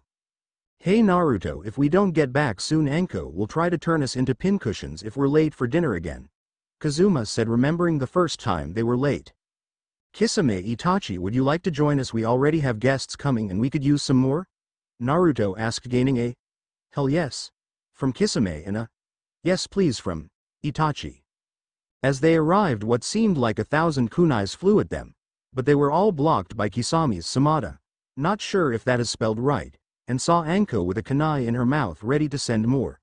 Kisame blushed, since he never saw anyone except Zabuza use a kunai so sadistically and let said person live. Hey little bro, mind explaining why you have come home with 2 SSS ranked missing ninjas following you? she asked Naruto. They aren't missing nin, they are now fully certified ninjas of Konoha as of today and I invited them to dinner, Naruto said as she smirked and blushed looking at Kisame who she thought wasn't too bad looking. Naruto and the gang walked into the dining room and saw Shizune Tsunade and Jiraiya had taken their seats at the table. Itachi took a seat next to Shizune blushing making her blush as well. Kisame took a seat next to Anko with a nervous look on his face. They told Anko the situation and she bumped Naruto on the head for not asking her to help but was glad he succeeded. They went on for hours getting to know the two new nin who in turn learned a lot about their saviors. But most of the time Itachi either blinked like crazy or griped his eye. "Hey kid, looks like he's going blind, you should help him," said Nazaryu. "How do I do that? From what I have learned over a century the Sharingan of watching the Uchiha's eyes were born of Kazuma's alter power given to him by the other side and when they obtain Mangenkyo the power slowly escapes," he said gaining a gasp from Naruto. "If what you're saying is true both Kazuma and Ryuho are over 100 years old," Naruto said both amazed and shocked. "Yes, well Kazuma and Ryu's power put them in a sort of hibernation until their bodies were used to this world but we are getting off subject. Heal his eyes by pouring your alter power into it," Nazaryu said cutting the mental connection. Later that night Naruto was escorting Itachi home like Tsunade had ordered him when Naruto asked him, "Itachi, how would you like to have your sight back?" "I would like that but only the Kyuubi is believed to do that and he does not exist anymore," Itachi said. "But he did and I got a way to fix them if you would like me to," Naruto asked telling him of Nazaryu and how he told him of the method of healing his eyes. "I'll take it but you said he contacts you but he is in hell, how can he do that?" Itachi asked. "I have no clue but I need you to lay down for I do not know what will happen during this process," Naruto said as Itachi laid down on a futon in his house. Itachi activated his Sharingan and Naruto started pouring his alter power into Itachi's eye. Pain swept through Itachi's eyes as they changed to the Mangenkyo. But the three-sided shuriken design in his eyes changed again. It had evolved yet again to a power only one Uchiha had cheated to gain. But Itachi had earned it, he now had the power of the Mange Mangenkyo Sharingan. The pain died from Itachi's eyes and he found that he could see better than ever. He could even see the chakra radiating off of people. He ran to a mirror and what he saw made him gasp. His Mangekyo Sharingan had no longer been the shape of a three-pronged shuriken but looked like three chain-like tomos linked together around the pupil of the eye. "What the hell happened to your eyes, Itachi?" Naruto asked. "I have no idea," he said but just then little chunks of the floor dispersed and formed Naruto's fist against his will and his arm shot up to eye level and in the middle of the palm a demonic red eye opened. "I can answer that," said the eye. "Lord Nazaryu, is that you?" Naruto asked a little scared. "Yes, my boy, and to answer your question, the only way you could have saved the Uchiha's eyes was to activate the final stage of the Sharingan, which is called the Mange Mangenkyo. That only Madara Uchiha has activated by cheating his way to it," Nazaryu said gaining Itachi's attention. "If I may be so bold, Lord Nazaryu, what does it do?" Itachi asked. "Very good question, my boy, it is only second in power next to the Kachu Nekrogan. A.N. Get this, it mean Kachu the same as Naruto and Maelstrom, cool huh? But that still doesn't tell us what it does, my lord," Naruto stated. "Well, the Mange can teleport the person wherever they want as so can the Kachu. Second, it can control souls to do its bidding and finally it can transfer your soul along with the Mange into a separate body," Nazaryu told the two. "But what can the Kachu do, my lord?" Naruto asked. "The only person I've allowed to activate the Kachu was your uncle, for he showed both respect for the power and protected the ones her loved. As you do now, Naruto, one day I will allow you to use it, but you still should know what it does. It can freeze time only for escape purposes, teleport the user, grants the user and spouses long life, and can see the good and evil in people as well as read thoughts. But finally it can open the gate to the other side without the body damage and can take you there but only for a day's time," Nazaryu finished. "That means Kazuma and Ryuho have a way home," Naruto said happily. "No, it doesn't, their bodies have gotten used to this world, if they go back for more than a day they will die," Nazaryu said warning Naruto. "Till then train and fight to protect, I will be here to help, but for now I must sleep, talk to you later," Nazaryu said disappearing from Naruto's hand. The next day Naruto, Kazuma and Ryuho were called by Tsunade. As they arrived they saw both Jiraiya and Itachi, who was on his first day back on active duty, standing behind Tsunade. "Good you're here. We have gotten word that both the Akatsuki and Orochimaru have started moving. This is where you three come in," Tsunade said, motioning Itachi to hand them each a folder. "I am sending you three on a 3-year training, sabotage mission. Attacking Orochimaru won't be easy, so you must take where he has been and either liberate or destroy it. Any complaints?" "Yeah, Grandma, me and Hinata are getting married in 2 years. How do you think we are going to get married if I'm not here?" Naruto asked. "Hey brat, we will be gone from the village 2 years and the last one will be spent being trained by Konoha elite," Jiraiya said, making Naruto calm down. "But how dose that protein to me and Ryuhou? We can't use chakra and our altars are valuable to this village now," Kazuma stated. "That is true, but you three will be given aliases, for you can track Orochimaru's energy better than any shinobi in this village. So from now on, Ryuhou, you are now Rock Lee. Kazuma, you are now Tachibana Aratameru. And Naruto, you are now Necro Kachu. You have 1 week to say your goodbyes and gather supplies. You are now dismissed," Tsunade said as everyone left except Naruto. "Tsunade, how do you know about Kachu?" Naruto asked coldly. "It is another form of your first name, Naruto. Why so worked up about it?" she asked. "It is also the name of the second form of my Necrogan, but I have not activated it yet, so keep this secret for now," Naruto said, walking out the door. Naruto walked home telling his family the news, and they were devastated, especially Hinata, who wouldn't let go of Naruto the rest of the night. The week went by fast and it was every bit depressing as they thought it would be, but they pushed that away. Naruto gave Hinata one last passionate kiss, telling her he would write every chance he got. Then the group of 4 made on their way for their joyride we call life. 1 year had passed and a trio of friends walked back to their camp. They had just finished a huge fight when 2 girls appeared from out of a tent. They talked down the long green-haired teen and the brown-haired boy. "Tachibana, you promised to be back an hour ago. You don't want me to kick to her ass again, do you?" the blonde girl asked. "No Yageto, I'm good. I'm sore because that fight took longer than expected," said Tachibana. "Well Lee, is this true?" the other girl with long black hair asked. "Yes, Tyranny, they were Jonin-level shinobi and they almost got us this time," Lee said as both girls squealed at their strong men and tackled them down. This made the blonde member of the trio chuckle. "Can it Necro, at least we have girlfriends," Tachibana said before realizing that was a big mistake. Necro looked down, hiding his tears. "Necro, he didn't mean it, you know that," Yageto said, trying to cheer him up. "Yes friend, do not let insults get you down," Lee said, placing a hand on Necro's shoulder. "It's okay guys, I'll see her soon. We only have 9 months before we return to the village," Necro said. "So girls, where is Sensei?" Lee asked. "We have no clue where the old pervert is. He was not here when we got back," Yageto said, snorting. "Hey, has anyone seen Kit?" Necro asked. "Yeah, he's in the tent sleeping," Tyranny said as a little fox kid ran out of one of the 3 tents and jumped on Necro's shoulder, wrapping its tail around Necro's neck, purring. "Hey little guy, miss me?" Necro asked as it yipped, licking his cheek. Just then a white-haired man fell from a tree with a smile on his face. "Necro, Tachibana, Lee, we leave now. I have located Nazaryu," the man said, packing his bag. "Are you sure, Sensei?" asked Necro. "Positive, he lives in a cave 20 miles north of here, so hurry up and let's get going." It didn't take long for them to clear the campsite, but they were unsure about what this man would be like. After about 2 hours of running at ninja speed they came to a limestone cave. It was massive and smooth as if someone blazed through it. But upon entering the cave they were all hit by a genjutsu. Necro immediately released it, but it was in layers and seemed to reinforced. Necro channeled some chakra into his eyes, and sure enough, a man with shoulder-length hair wearing a ninja-style black jacket and blue-grade pants and a red spiral on each sleeve of the jacket. "Listen, an Uzumaki still lives," Necro shouted. The man immediately stopped the genjutsu and looked at him. "How do you know an Uzumaki other than myself lives?" said the man. Necro tied a note to a kunai and threw it at his feet. The man picked up and read it. It had 5 words on it.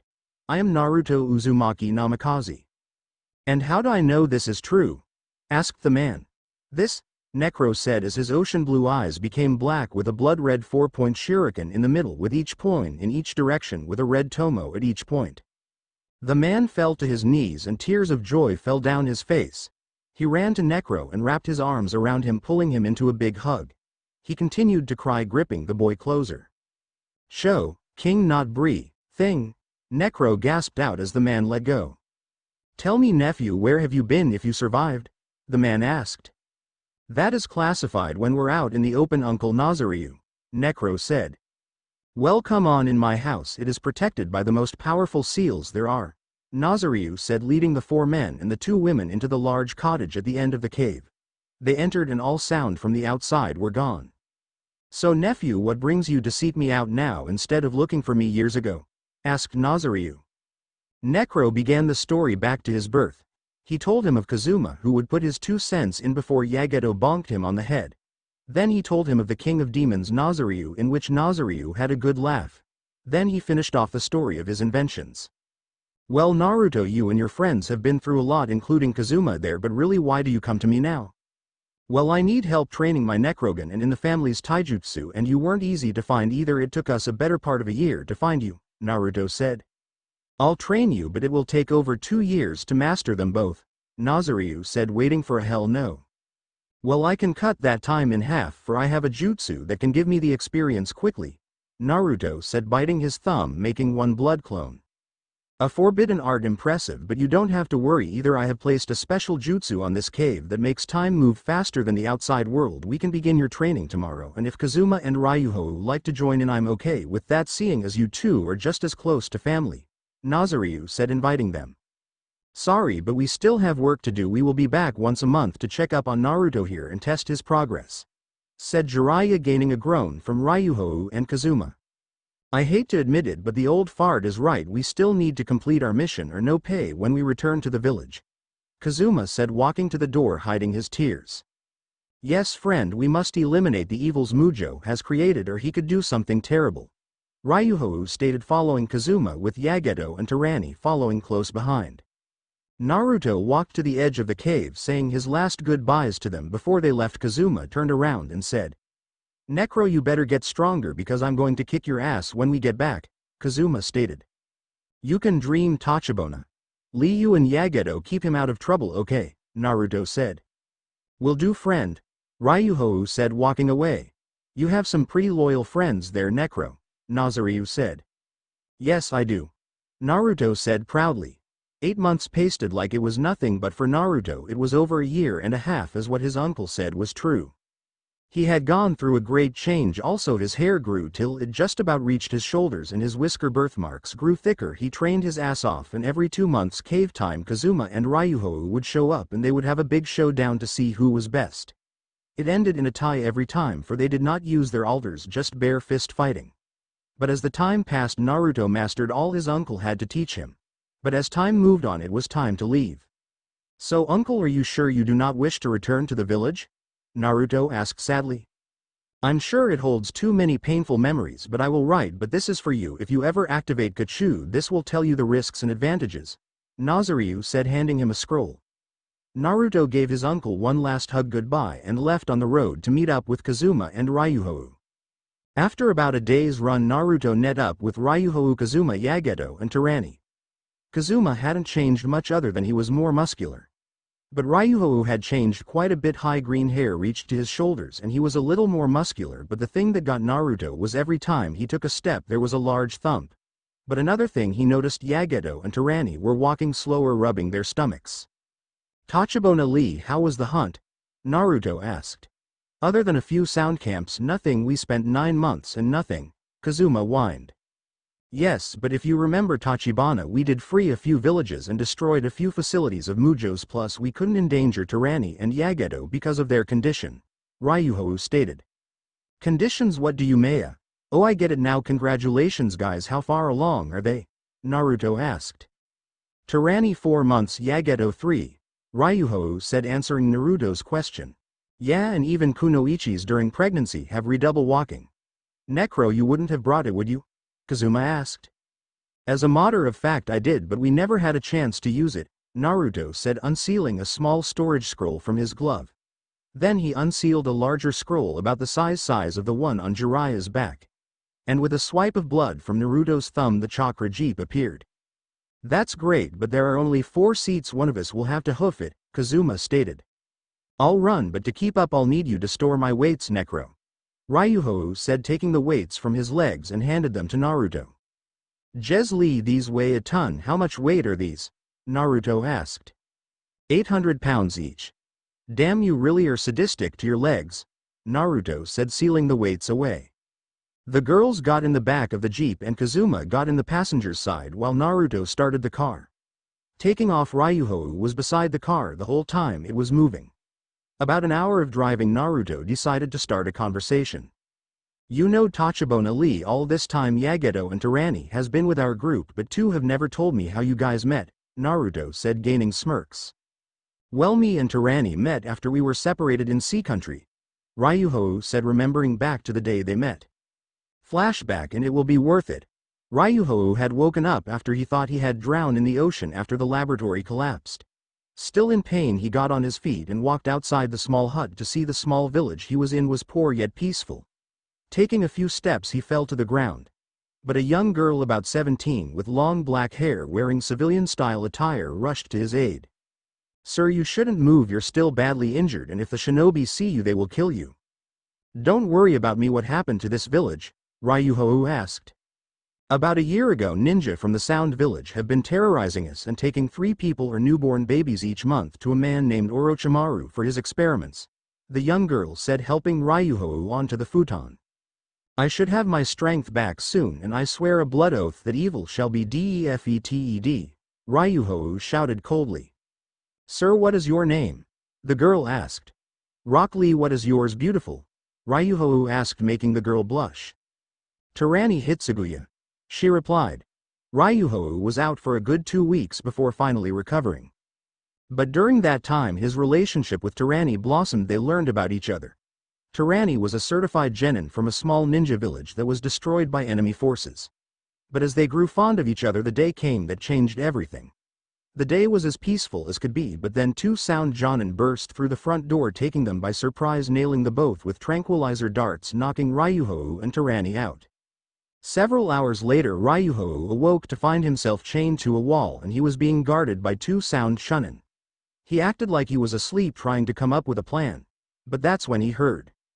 Hey, did you hear? The boss said that we could do whatever we wanted to the girl that was captured as long as we keep her alive for the Otokage. What do you think? I say after our shift ends in 5 minutes we head right over there and have some fun. Hearing this, Ryu's rage grew to a new level. His shackles and most of the wall behind him dispersed and formed Zetsue. Being silent, Ryuhou jabbed his hands through the wall where the chunin and ripped through their chests, ripping out their hearts in a very bloody yet justified way. Both him and Zetsue walked down the hallway to Tarani's cell, either killing or mortally wounding every shinobi in their path. But when he got to her cell, she was gone. He walked up to a chunin who was barely alive from a spine-shattering kick in the back from Ryuhou. Where is the girl who was in this cell? He asked coldly, promising death. The boss came and took her. He said he had first dibs. Where do I find him? Ryuhou demanded. 3rd floor, but they are all heavily guarded. You'll never make it. But Ryuhou thought otherwise, taking a kunai and stabbing it through the chunin's eye socket. Feeling he still had his backpack on under his special cloak, which placed a genjutsu around him, making him look like his old self, he pulled out a pair of Ryu's wings and put them together, strapping it to his left arm. He dashed at high speeds to the 3rd floor. Most of the ninja on each floor, being either chunin to Anbu level, only saw a blur before they met a very bloody end. The halls were stained by blood, but Ryuhou didn't care if these people were willing to sell a human life for a paycheck that made them evil, and evil needed to be destroyed. He made his way to the leader of the facility's room to find him standing over Tarani's less than decent body, grinning like a madman as Ryuhou and Zetsue sliced through the door. Step away from the girl now, he demanded coldly. What are you going to do? Kill me? Ha, you look too weak to take on half my troop, the man said, laughing. Ryuhou was not amused. He snapped his fingers and Zetsue sent the man outside with it powerful ribbons. Lee walked over to Tarani's unconscious form, taking his cloak covering her modesty. Then he jumped through the hole in the wall, followed by Zetsue, to engage the man. If you don't think I couldn't take on any of your men, then why are they dead? Ryuhou said, ready to send the evil in front of them to hell. The man slowly rose from the ground with strange marks appearing all over his body. You may have beat my men, but I'm on a whole other level. You cannot defeat a member of the Iwatoshi clan. Our blood limit allows us to control Earth to do anything we want. The Iwatoshi yelled as his body completely transformed into a loin like Fram before it was engulfed by rock, earth and metal. And with one slash he cleaved half of Zetsue's body and sent Ryuhou through a wall. Now who is the pathetic one? As soon as I kill you I'll have my way with the girl, then ship her off to Lord Orochimaru for him to use her for his experiments. The Iwatoshi said, chuckling evilly. But those words was a mistake, as something deep inside snapped and a partial memory of him fighting flashed through his mind. Jumping up he removed his weights and saying one simple name. Zetsue. With that the tiny bit of what was left of Zetsue covered itself in a silver cloak and transformed to something new. He was now no longer human-like except his face. His head had a crown-like shape. Its upper half was human only, sporting two rocket-like arms underneath the originals enough. But going to the lower half, just where the waist should be, two blade wing-like structures coming from both sides, and the rest was a snake-like tail with a closed four-bladed propeller at the end. You think that will save you? You're wrong. The Iwatoshi yelled, taking his claws and slashing down. Ryuhou raised his hand and said, "My tender fist ressin." He yelled as ribbons came from Zetsue's back and formed a drill, slicing through the giant claw flying at him. Ryuhou jumped on Zetsue's tail and disappeared from sight before the Iwatoshi's next attack hit him. Zetsue and Ryuhou appeared behind the Iwatoshi and once again raised his head, yelling, "My vigorous fists Garyuu and Fukuryu." He yelled as the two rocket-like arms shot off, destroying most of the Iwatoshi's armor-like form. Ryuhou jumped down from Zetsue, traveling at top speed with his blade ready for the final blow. His body began to radiate a silver light as he sliced through the remaining armored Iwatoshi's armor, taking his head with it. The fight was over. He had taken out a small army and their leader and liberated a small village, he thought, before he collapsed. The next day he bid the villagers farewell, leaving, but as he reached the road Tarani stopped him. "Please Lee, take me with you. I care about you too much to lose you," she shouted. "Sure, I care for you as well, and I can use some company on the search for my friends," he said as she squealed and grabbed onto his arm, smiling happily. End flashback. Wow Lee, that was really not in your character. You usually avoid kill, Naruto said, amazed. Hey, yeah, that was almost the same way I met Yageto, except without killing or the waking up in the girl's house, Kazuma said, retelling his story. Flashback. This is worth it, otherwise I wouldn't write it. Kazuma slowly made his way down the road to find two men in black cloaks with red clouds on them. One was Make's, so all you saw were his eyes, and the other had white hair carrying a scythe. He saw them defeat a young blonde Cloud Kunoichi, then taking her what looked like a hostage. Kazuma could not let them do this. His code would not allow it. He may have done some things in the past that he was not proud of, but he would make up for it here. Hey, freak with the scythe and no face, wonder but the girl down and you won't get hurt, Kazuma yelled. Look, Hidan, a new heart for my collection. I wonder what element he is, the masked man said. Who cares, Kakuzu, as long as I can spill his blood for Lord Jashin and get the Nikomanta secured, the man named Hidan said, laughing evilly.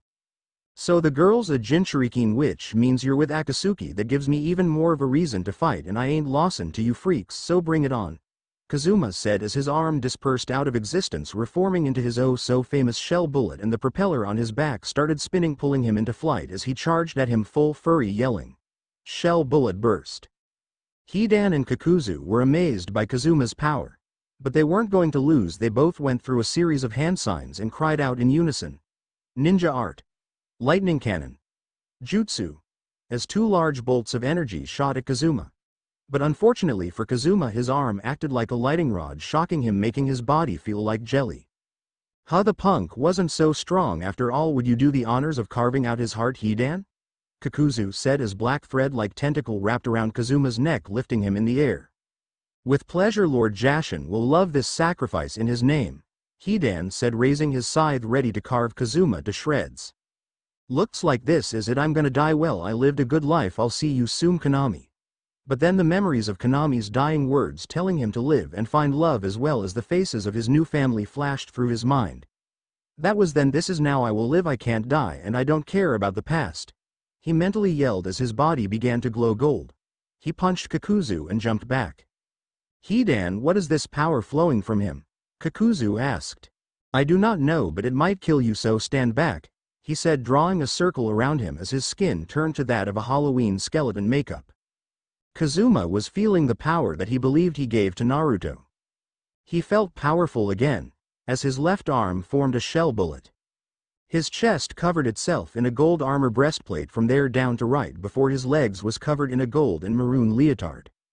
His legs covered themselves in a gilt armor till his feet, where they became a loin-like paw, foot on his back a golden fin formed near the once blade-like propeller which was now a tail-like whip. Finally the 4 pieces of armor on his face became an armored helmet only to leave his eyes and mouth visible and 3 loins mane-like armor helmet top. He then began to walk towards the 2 scared Akatsuki members. Don't come any closer, you and I have a blood link thanks to Lord Yashi's circle. If you keep advancing I'll cut my head off and you die while I live, for I am immortal, Hidan yelled. Kazuma did not stop, so Hidan decided to do it. But as his scythe connected with his neck he heard a clink instead of ripping flesh. You fools don't get it. I don't care what happens to me as long as I can protect someone, so prepare to die by my proud fists, Kazuma yelled as the tail-like whip hit the ground, sending him flying at Hidan and Kakuzu, having a punch to the face that would take down a squadron of Chunin in one blow. The punch sent the 2 into the forest, so Kazuma picked up the girl up and flying off. End flashback. Wow, Tachibana, you still have some power from the other side, that's great, and she is a Jinchurikin, but how did you to hook up? Asked Lee. Well, after I saved her she kept asking for a date, about 2 weeks of non-stop asking. I caved and we started dating, then we found you, Lee, Kazuma said. Well, look on the bright side, we'll be home in less than a week and hopefully sensei will meet us there, Naruto said, now focused on the road. A week passed and a lavender-eyed girl with long indigo hair stood at the north gate of Konoha waiting for her love to return. Who was this girl? None other than Hinata Hyuga, who had changed so much from her old shy self, and time did wonders on her figure. I'm not going to talk about her assets. If you've seen her you know that she is beautiful even if she didn't have them. Hinata was Tsunade's apprentice along with Sakura, but unlike her she was first in line to inherit the Tsunade's title as medical chief and slug Sanin. Todi, she was given the week off from both hospital duty and ninja duty as it was hard to be both an active jonin and a head medic. She also had the nickname, Angel of Death, because with her chakra scalpel jutsu and her gentle fist taijutsu one touch was deadly. Today was the day for Naruto to return along with Kazuma and Ryuhou. She was overjoyed that the man she loved would be back and would be able to hold her in his arms at night and tell her that she loved her. But as she was fantasizing, a fast-moving object appeared over the horizon towards the gate. Hinata knew right away that it was Naruto, as only his car could move as fast as might guy at full speed with weights on. As they drew closer Hinata could not contain herself anymore and ran to Naruto, who was just entering the gate. With a mighty cry of, Naruto! She kissed him passionately with all her bent-up feelings of lust and yearning she had bottled up for the last 2 years. Naruto, who had unexpectedly attacked by Hinata, which he knew it was her from the way she kissed him, returned the kiss full force. They stayed that way on the ground for a good 2 minutes when Yageto blurted out. Well, isn't that the cutest thing you ever did see? Hinata, it's so good to see you again. There hasn't been a day that has gone by that I haven't thought of you, Naruto said, giving her another kiss. Same here, Naruto, you have missed so much since you left and I don't think you want to miss out on any more, she said, kissing him. But that was when Yageto coughed, signifying for him to introduce them. Getting up blushing, Naruto pulled Hinata close to him to introduce her. Hinata, I'd like you to meet both Kazuma's and Ryu's fiancés, Yageto Raigen and Tarani Hitsuguya. Nice to meet you at last, Tarani said, bowing as well as she could. So you're the famous Hinata Hyuga, blonde has been bragging about. I thought he was exaggerating when he said you were a goddess in human skin, but I see now he did not lie, Yageto said, making Hinata blush. It is very nice to meet you both as well. I hope we can be friends, Hinata said, smiling. If what your letters Naruto reads out loud when thinks no one's around are true, we'll both be seeing you in the next 6 months, Yageto said, rubbing her belly, making Hinata gasp the smile, congratulating Kazuma and Ryuhou. So Angel, what have we missed while we were away? Asked Naruto. Well, Kakashi is dating his old Anbu Latinate Yugo Takashi. Anko is now married to Kisame and are expecting any day now, and Itachi proposed to Shizune and she said yes, Hinata said, shocking the alter trio to the bone that Anko married. Well, before we got something to eat before we go to Tsunade and report we're back, Naruto suggested as they all agreed. But they all face-faulted when they saw where Naruto wanted to eat. It was none other than Ichiroku Ramon's stand. As they walked in, old man Ichiroku dropped his ladle when he saw Naruto. "Naruto, you're back. What would you like, the usual or the house special?" he asked, ready to serve anything. "How about 10 house specials and 5 misas?" Naruto said, shocking Torani and Yageto. "I heard his love for Ramon was legendary, but I always thought it was just a story," Yageto said. "Yeah, told you so, hun, but Naruto, there is something I'd like to ask you and Hinata," Kazuma said, getting their attention. "Well, ask away, old buddy. A while back when me and Ryuho found out the girls were pregnant, we thought that we would like a wedding before they were born, but your wedding will be in a month, so we were wondering if we could do a joint wedding?" Kazuma asked, making Hinata's eyes swell up like a balloon and Naruto choke on his Ramon. "I don't know, I can't make that decision, but if Hinata is okay with it, so am I, okay, hun? It's fine, it would be fun, we could all go to Wave Country for our honeymoons and have a great time," Hinata said with a small giggle as Ryuho fainted from happiness. Naruto looked up into the shack and saw Ayame was not there. "Hey old man, where's Ayame?" "She is off on her honeymoon with Iruka, she'll be back in a week." "Hinata, you didn't tell me Iruka-sensei got married into Ayame. At that I knew they would end up more than passive flirters," Naruto said. "Sorry, it slipped my mind," she said, apologizing. After their meal they went straight to the Hokage Tower to find Tsunade asleep at her desk cursing paperwork in her sleep. Naruto nudged her gently as got a punch to the face. He didn't flinch even though he had just taken on a full-force punch by the strongest kunoichi alive. After realizing what she had done, she tried to heal Naruto but found nothing to heal. Thanking Kami for his insane stamina, she took her seat and began listening to their report. "Well, I got to hand it to you boys, you really know how to get a job done, and more aid of Orochimaru's facilities, destroyed 18 liberated villages, you have just qualified for the exam I'm holding," she said, but that's when things got weird. A yipping sound came from out of Naruto's backpack and out popped Kid, who began to run around the room before jumping on Tsunade's shoulder, curling its tail around her neck, purring and cuddling to her cheek. "Don't, grandma, he doesn't bite, he just loves meeting new people," Naruto said nervously. "Yes, well, cute as he may be, on to business. You 3 have been elected along with 3 more to become the very first Sannin squad ever." The Alter Trio were shocked that they would be part of a new squad, but not just any, the very first Sannin squad. Tsunade just smiled at the expression on their faces as she petted the young fox kid on her shoulder. "Hey grandma, are you sure about this? I mean, Sannin is for some of the greatest ninja that equal the Hokage," Naruto said, astonished. "Yes, I am. I already have a match lined up, a match against 2 other candidates and one of our toughest and fastest Jonin. If you pass you get the rank of Sannin," she said as 2 Anbu men appeared next to her, one wearing a weasel mask and the other a shark. "Itachi Kisame, long time no see," Ryuho said as they removed their masks. "Hey brats, good to see you too, and if I don't say so myself, it's good to see you, brother-in-law," Kisame said, gaining a chuckle from Naruto. "Likewise, brother, but still, who'd have thought you'd end up with my sister," Naruto said. "Kazuma, Naruto, Ryuho, if I may ask, who are the 2 very pregnant young ladies behind you?" Tsunade asked. Both Kazuma and Ryuho pulled Torani and Yugito close, smiling widely. "Good that you asked, this is my fiancé Yugito Raigen," Kazuma said happily.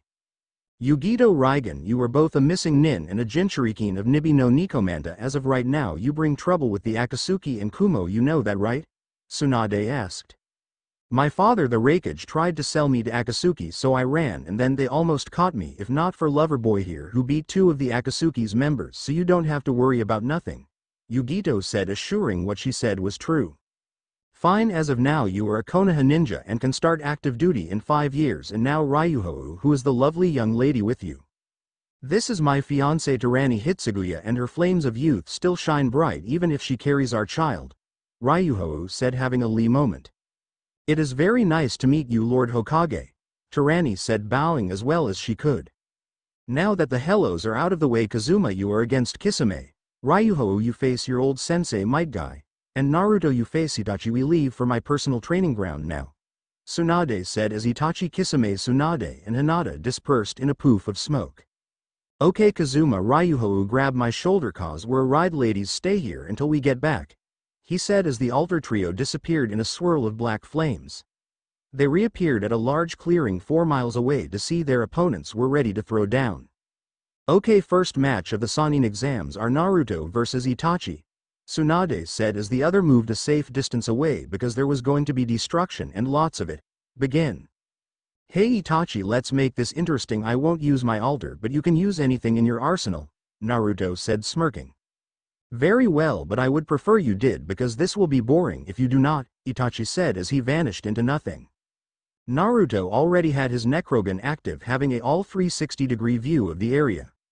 Itachi reappeared behind Naruto with one of Naruto's chakra Anbu blades slashing down, making contact. But when it hit, it burst into shadows and Naruto was nowhere to be seen until a great yell of Uzumaki art.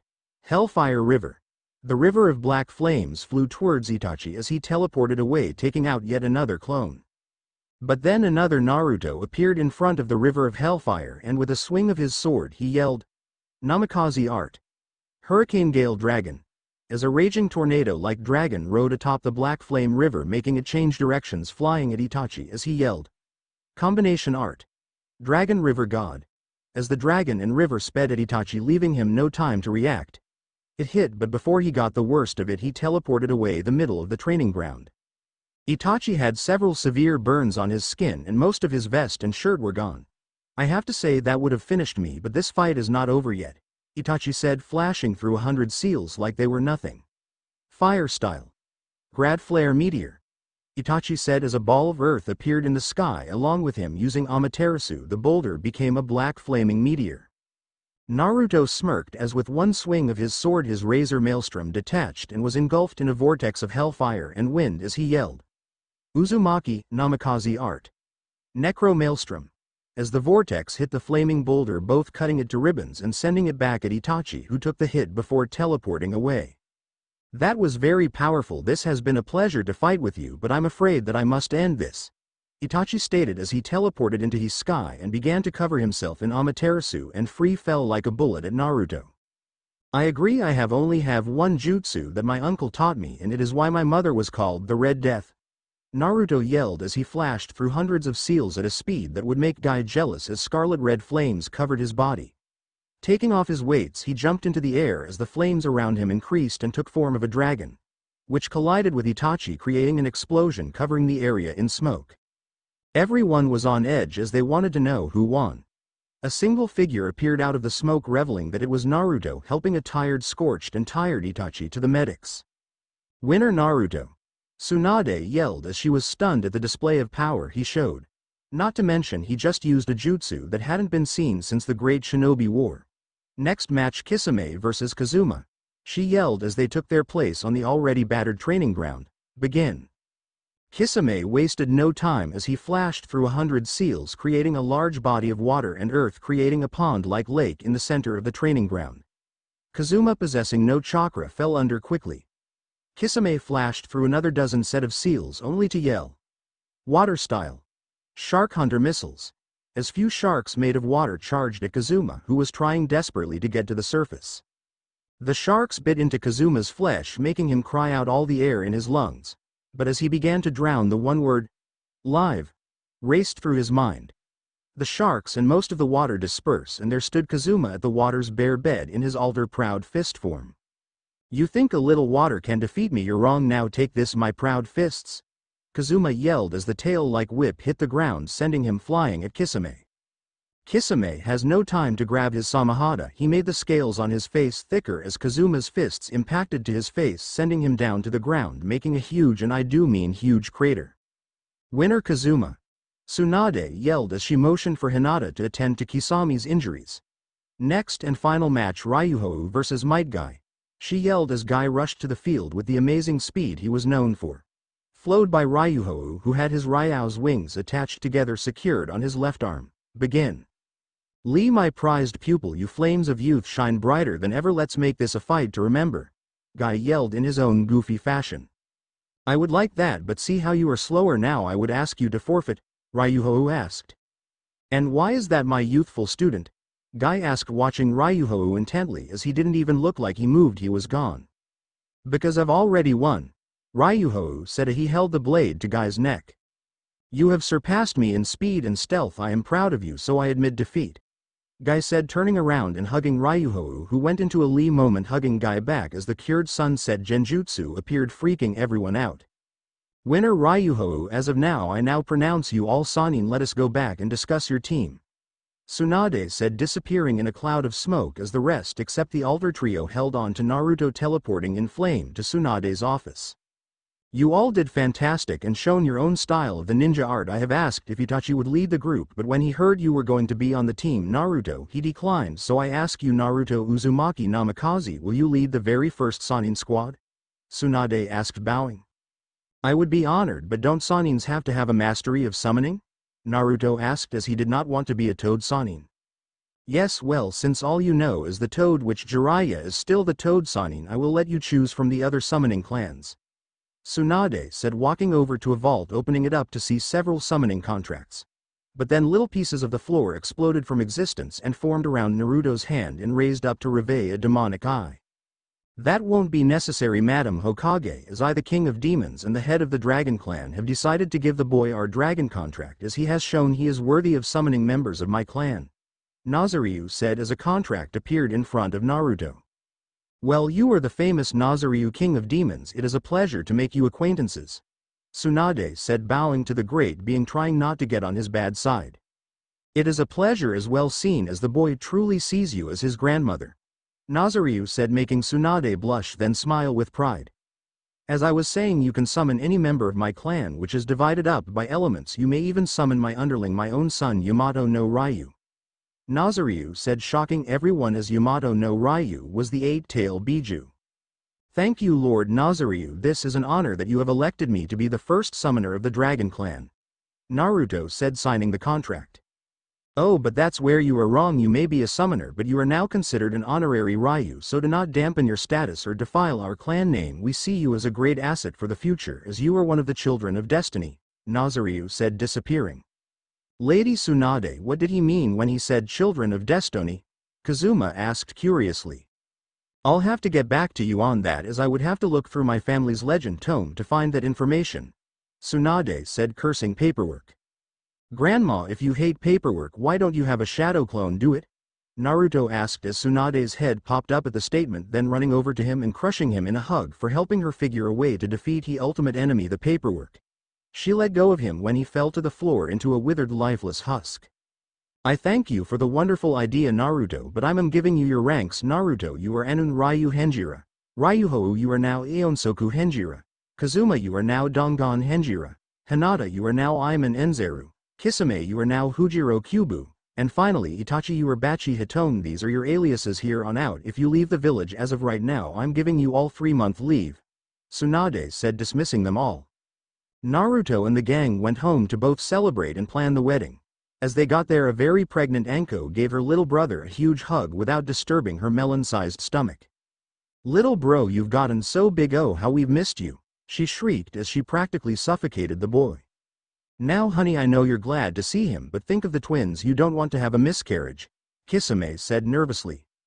Yeah, I know, it's just so good to see him, Anko said, letting go. Naruto, once Agai fell to the ground, a withered, lifeless husk. The rest of the night was both one big party and an idea passer for their weddings. But they all agreed on one theme they write down so they would remember the next day from all the sake they drank. Not even 3 days later, Anko went into labor with Hinata, the one to deliver. She gave birth to 2 young boys that her and Kisame named Zabuza and Kyorandoto Hoshigaki. And they got their animalistic natures the day after, as Zabuza had accidentally touched a dragon while Naruto was practicing his summoning, and Kyorandoto got his from Kid as he was curious about the baby, and it grabbed its tail and shoved it in his mouth.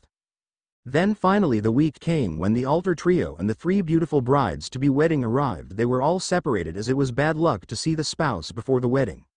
But the wedding day came and all 3 grooms were as jittery as a worm hiding from a bird.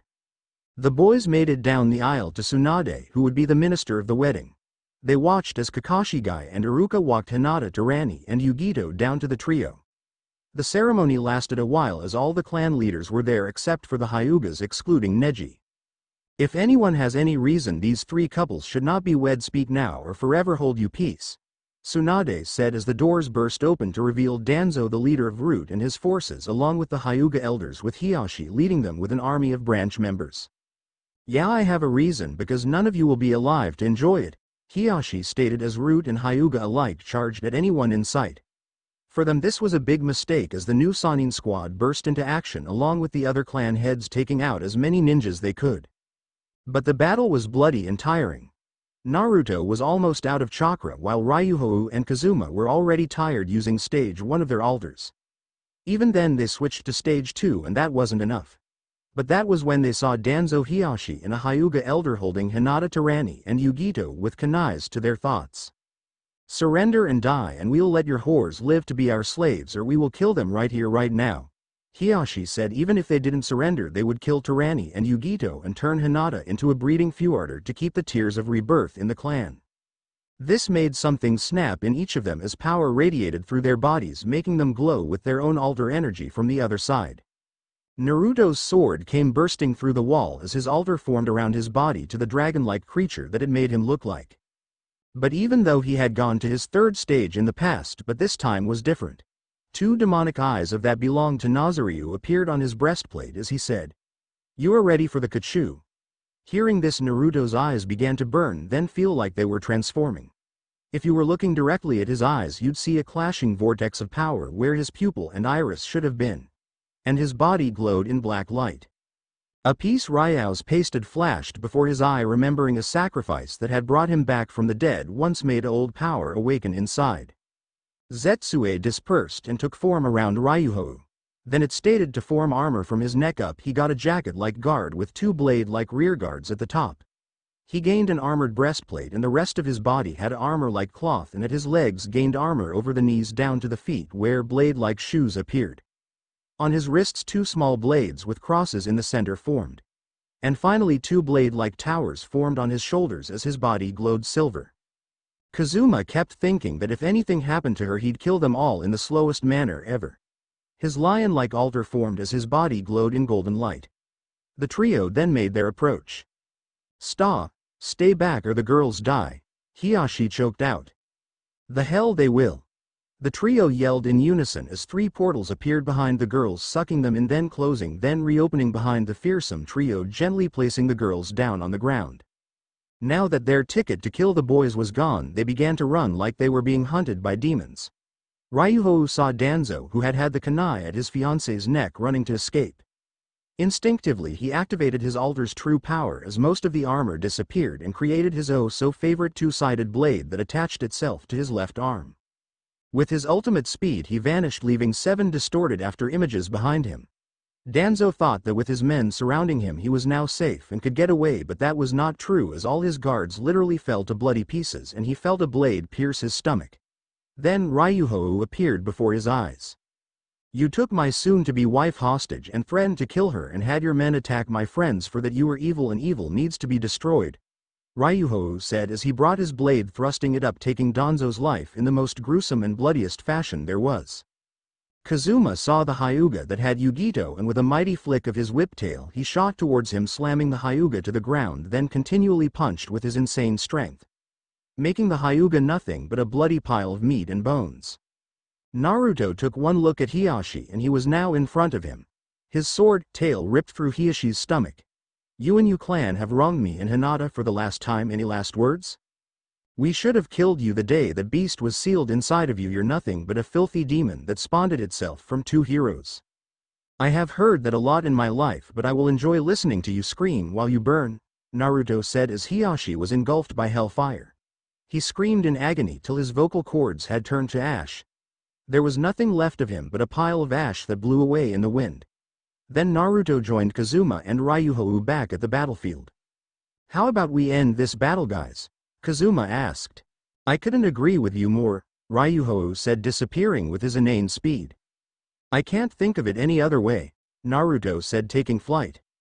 Not even an hour later the altar trio had gathered up all the leftover Root and Hyugas.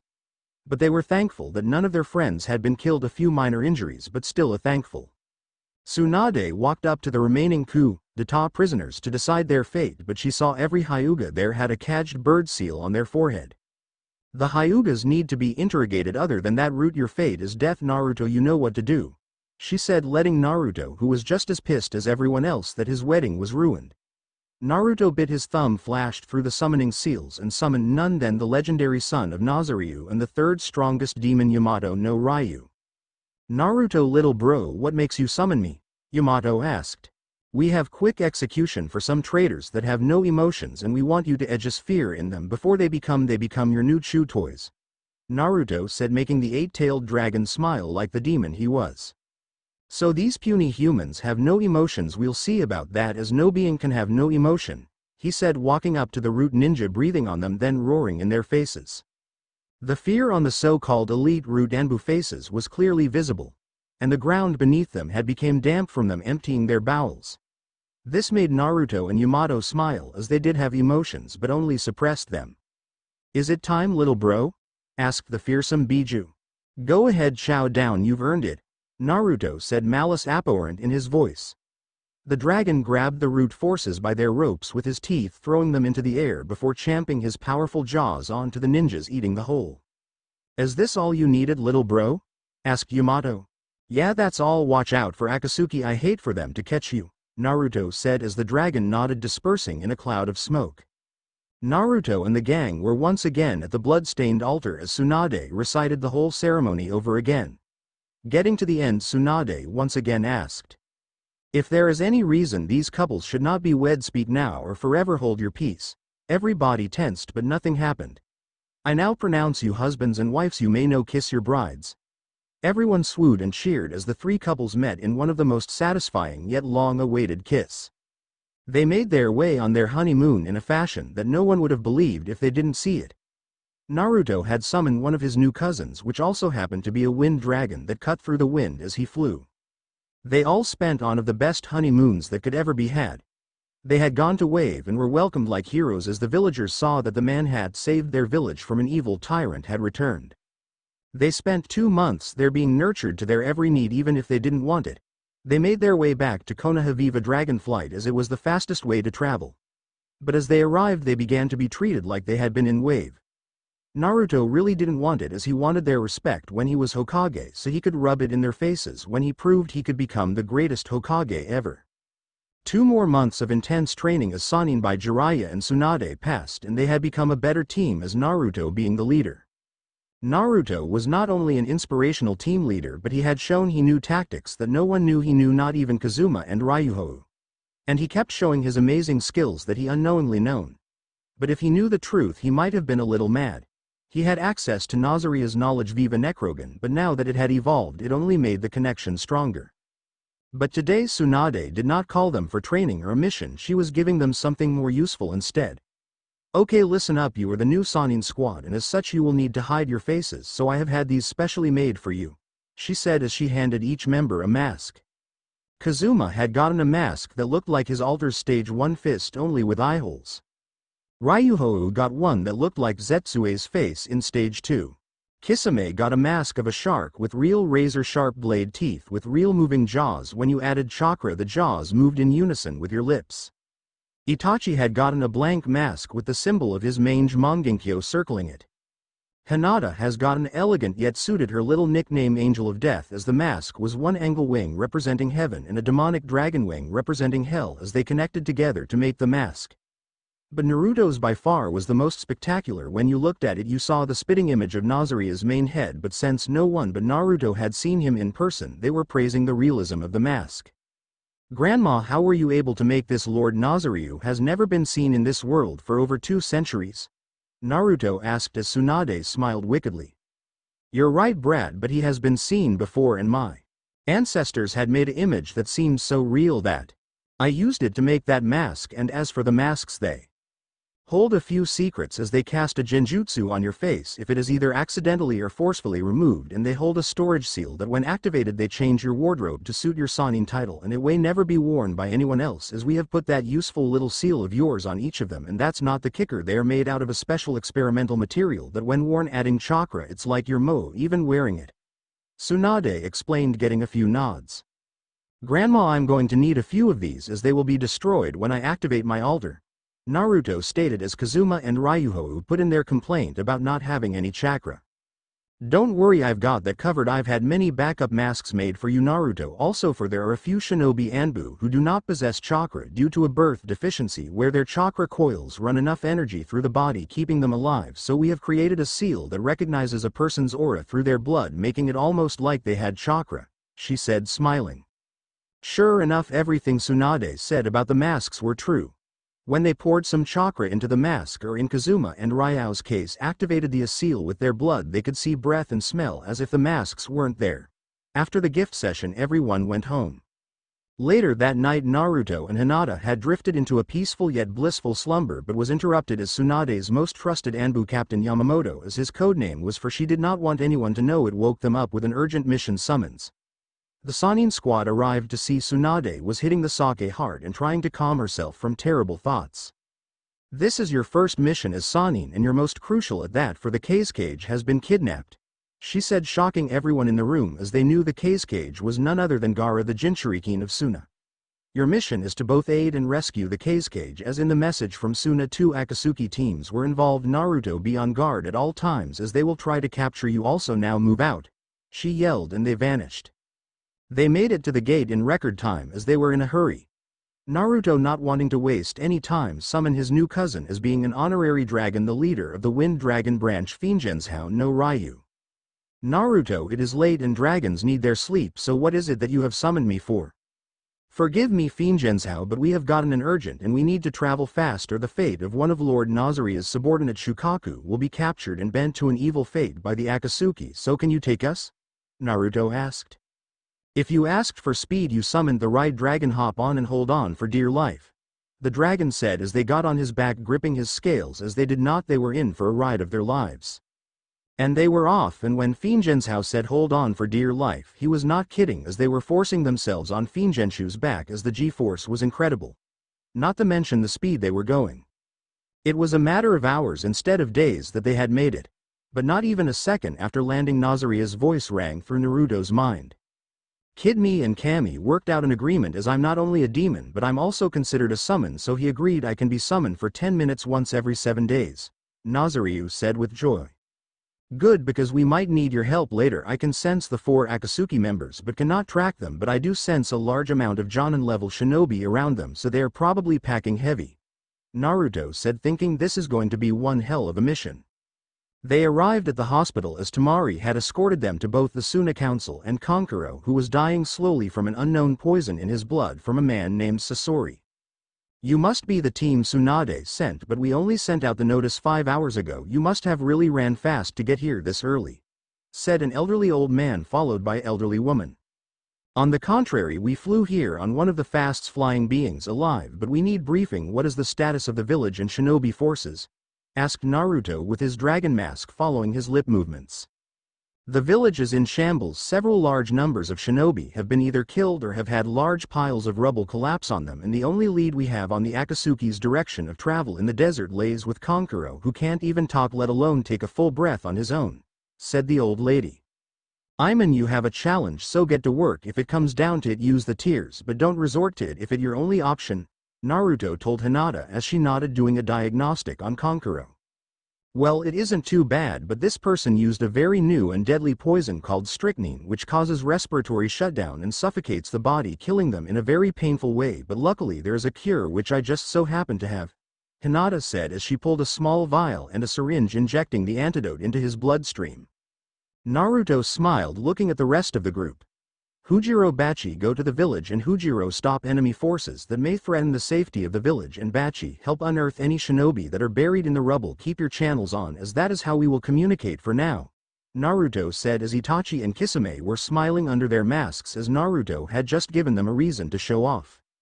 Iman Aonsoku Dangan, you're with me now, move out, we got work to do, Naruto said as everyone got into position. Kankuro, who could move freely to an extent, now held up a piece of cloth and handed it to Naruto, knowing that he was just handed the biggest lead to find Gaara. Naruto bent down enough to whisper in Kankuro's ear. Don't worry, I won't let them kill Gaara, as I don't desert my friends, he said as Kankuro realized who he was.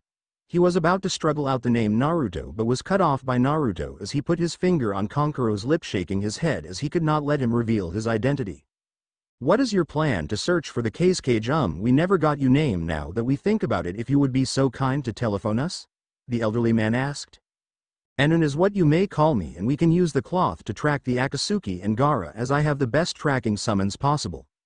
Naruto said as he flashed through the summoning seals, summoning 8 horse-sized earth dragons. Hello again, hatchling. Do I and my tracking team owe this honor? The Middle Earth Dragon said. Hello to you too, Chessa. I am in need of you and your team's talents to track this scent, Naruto said as he handed the dragons the cloth. After about 5 seconds they memorized the scent and they were in a frenzy. It would be a pleasure to rack them, as this is the scent of the man who killed my brother, and I'm telling you now, you had better kill him or I'll have your hide. Chessa snarled, as she was not a combat summon but a tracker, and her brother was as well. When he was off on a mission to find Shikaku, he was killed. You have my word, as I will stake my title as honorary Ryu that he will die, Naruto said as she smiled at his words, believing him before sinking into the earth with her team. What is the plan now, leader? Asked Lee. We wait and pray that they come back soon, as that's all we can do for now, he said, praying to Kami that Gaara was alive. I don't know about you guys, but I'm not the kind of person to wait and do nothing, so they better get back soon or I'm going out there and look at them myself, Kazuma said, fidgeting as he was just itching for a fight. Don't be so rash, Dangan. This is an important mission, and if we so much as make one mistake it could mean the life of the Kazekage. Could you live with that, Dangan? Naruto asked, knowing Kazuma would not answer but only rethink what he said. After about 8 hours, Chessa reappeared, rising from the ground, smiling. I have found their location, but it is heavily protected by both jutsu and ninja, but these ninja possess a strange chakra that does not feel human, she said, marking a place on a map. Were these men wearing masks with breathing tools? Ryuhou asked. Yes, but why do you ask, young one? Asked the Deegan. Because they're called Iwatoshi, they have powers almost like they have altar, and they can be above Anbu level, Ryuhou said as he remembered the day he was not so proud of. Well, I have done my deed, so kill that man. Oh, and watch out, they've got some kind of genjutsu on the boulder that seals them in, Chessa said, disappearing in a poof of smoke. Okay team, we move out, Naruto yelled as they took off at speeds that equaled Guy without his weights on. They ran what seemed like an hour, even at top speed, as they arrived at a boulder blocking a cave entrance with at least 20 guards blocking it. They knew the battle would be big, so they decided that now would be the best time to change to Sannin attire that they had never worn and that they never thought about using till now. But first they needed Kisame and Itachi. Hujiro Bachi, to you copy? Yes leader, we copy, said Itachi. Good, Sannin up and get to our position. You'll know where we are as soon as I let off a chakra flare, then teleport over here and create a distraction. Understood, Itachi said as he relayed the orders to Kisame. The seal on the inside of their masks activated, changing their outfits to something new. Instead of the Anbu uniform they always wore, they were both wearing plated mesh undershirts with Anbu-grade armored shirts and cloaks like their old Akatsuki ones, but this time they had the design of Nazaryu on the back but also the leaf symbol, but even so they both differed from each other. As for Itachi's was pure white with the mange Mangenkyo symbol on the back circling the other two designs. Kisami's was blue waves with sharkbite designs in the front. As soon as they felt the flare they were gone. Naruto, Kazuma, Ryuhou and Hinata's Sannin forms were amazing, Kazuma's being like his old one, only made with tiny titanium threads to make it fire, water and blade proof, and on top of that the jacket, once upon a time being his old worn out black leather, was now a glorious gold and orange. Ryu's was just as nice, as in the same way the outfit was made out of the titanium threads, as the shirt covered most of his body and was long sleeved and had the Konoha symbol on both sleeves. And the design on the back was spectacular. A cheetah taking on Nazaryu in a test of speed. And his Anbu-grade pants that had armor at the knees and gravity seals taking place of his weights. Okay, think of his old outfit, only black and with my extra. Hinata's was beautiful but deadly looking, as it was a battle kimono that looked almost like robes of an angel. But the left side was white and the right was black. She had a seals on both sleeves just at the wrist, and her kimono was decorated with dragon urums. It's a flower, look it up. That added beauty to the outfit. Naruto's was by far the most stunning, as it was a work of art in cloth. He wore a black leather trench coat with the Konoha symbol that it looked like it had been written on with blood. There was visible black flames at the bottom. Even though they were black, they almost looked alive. In fact, they were, because Itachi had shown Tsunade how to make a seal that used Amaterasu without burning the host or the one holding it, or in Naruto's case wearing it. On his shoulders were two heads of Nazaryu as they stared in both directions, and on the sleeves right at the wrist there were two more heads as they looked like they were devouring his arms. But the thing about each head-like structure, they looked so real you would have thought they were alive. And Naruto had an Enbu grade shirt, but it was made out of a scaly-like material that no matter how hard he tried to rip it off it wouldn't budge or cut. Itachi and Kisame had appeared so suddenly it took the Iwatoshi by surprise, as they killed at least 2 or 3 of them in an instant, destroying their thought only foeing after them. But before they could, they teleported away to Naruto's position. "So are we late?" Kisame asked.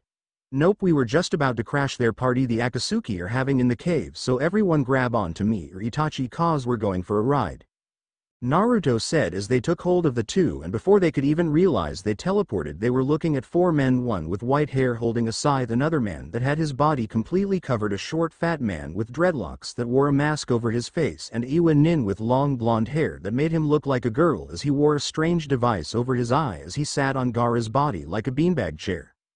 "This is your only warning, step away from the cage or we will kill you now and not later," Naruto said, completely serious. The end. Now we will see you in the next video.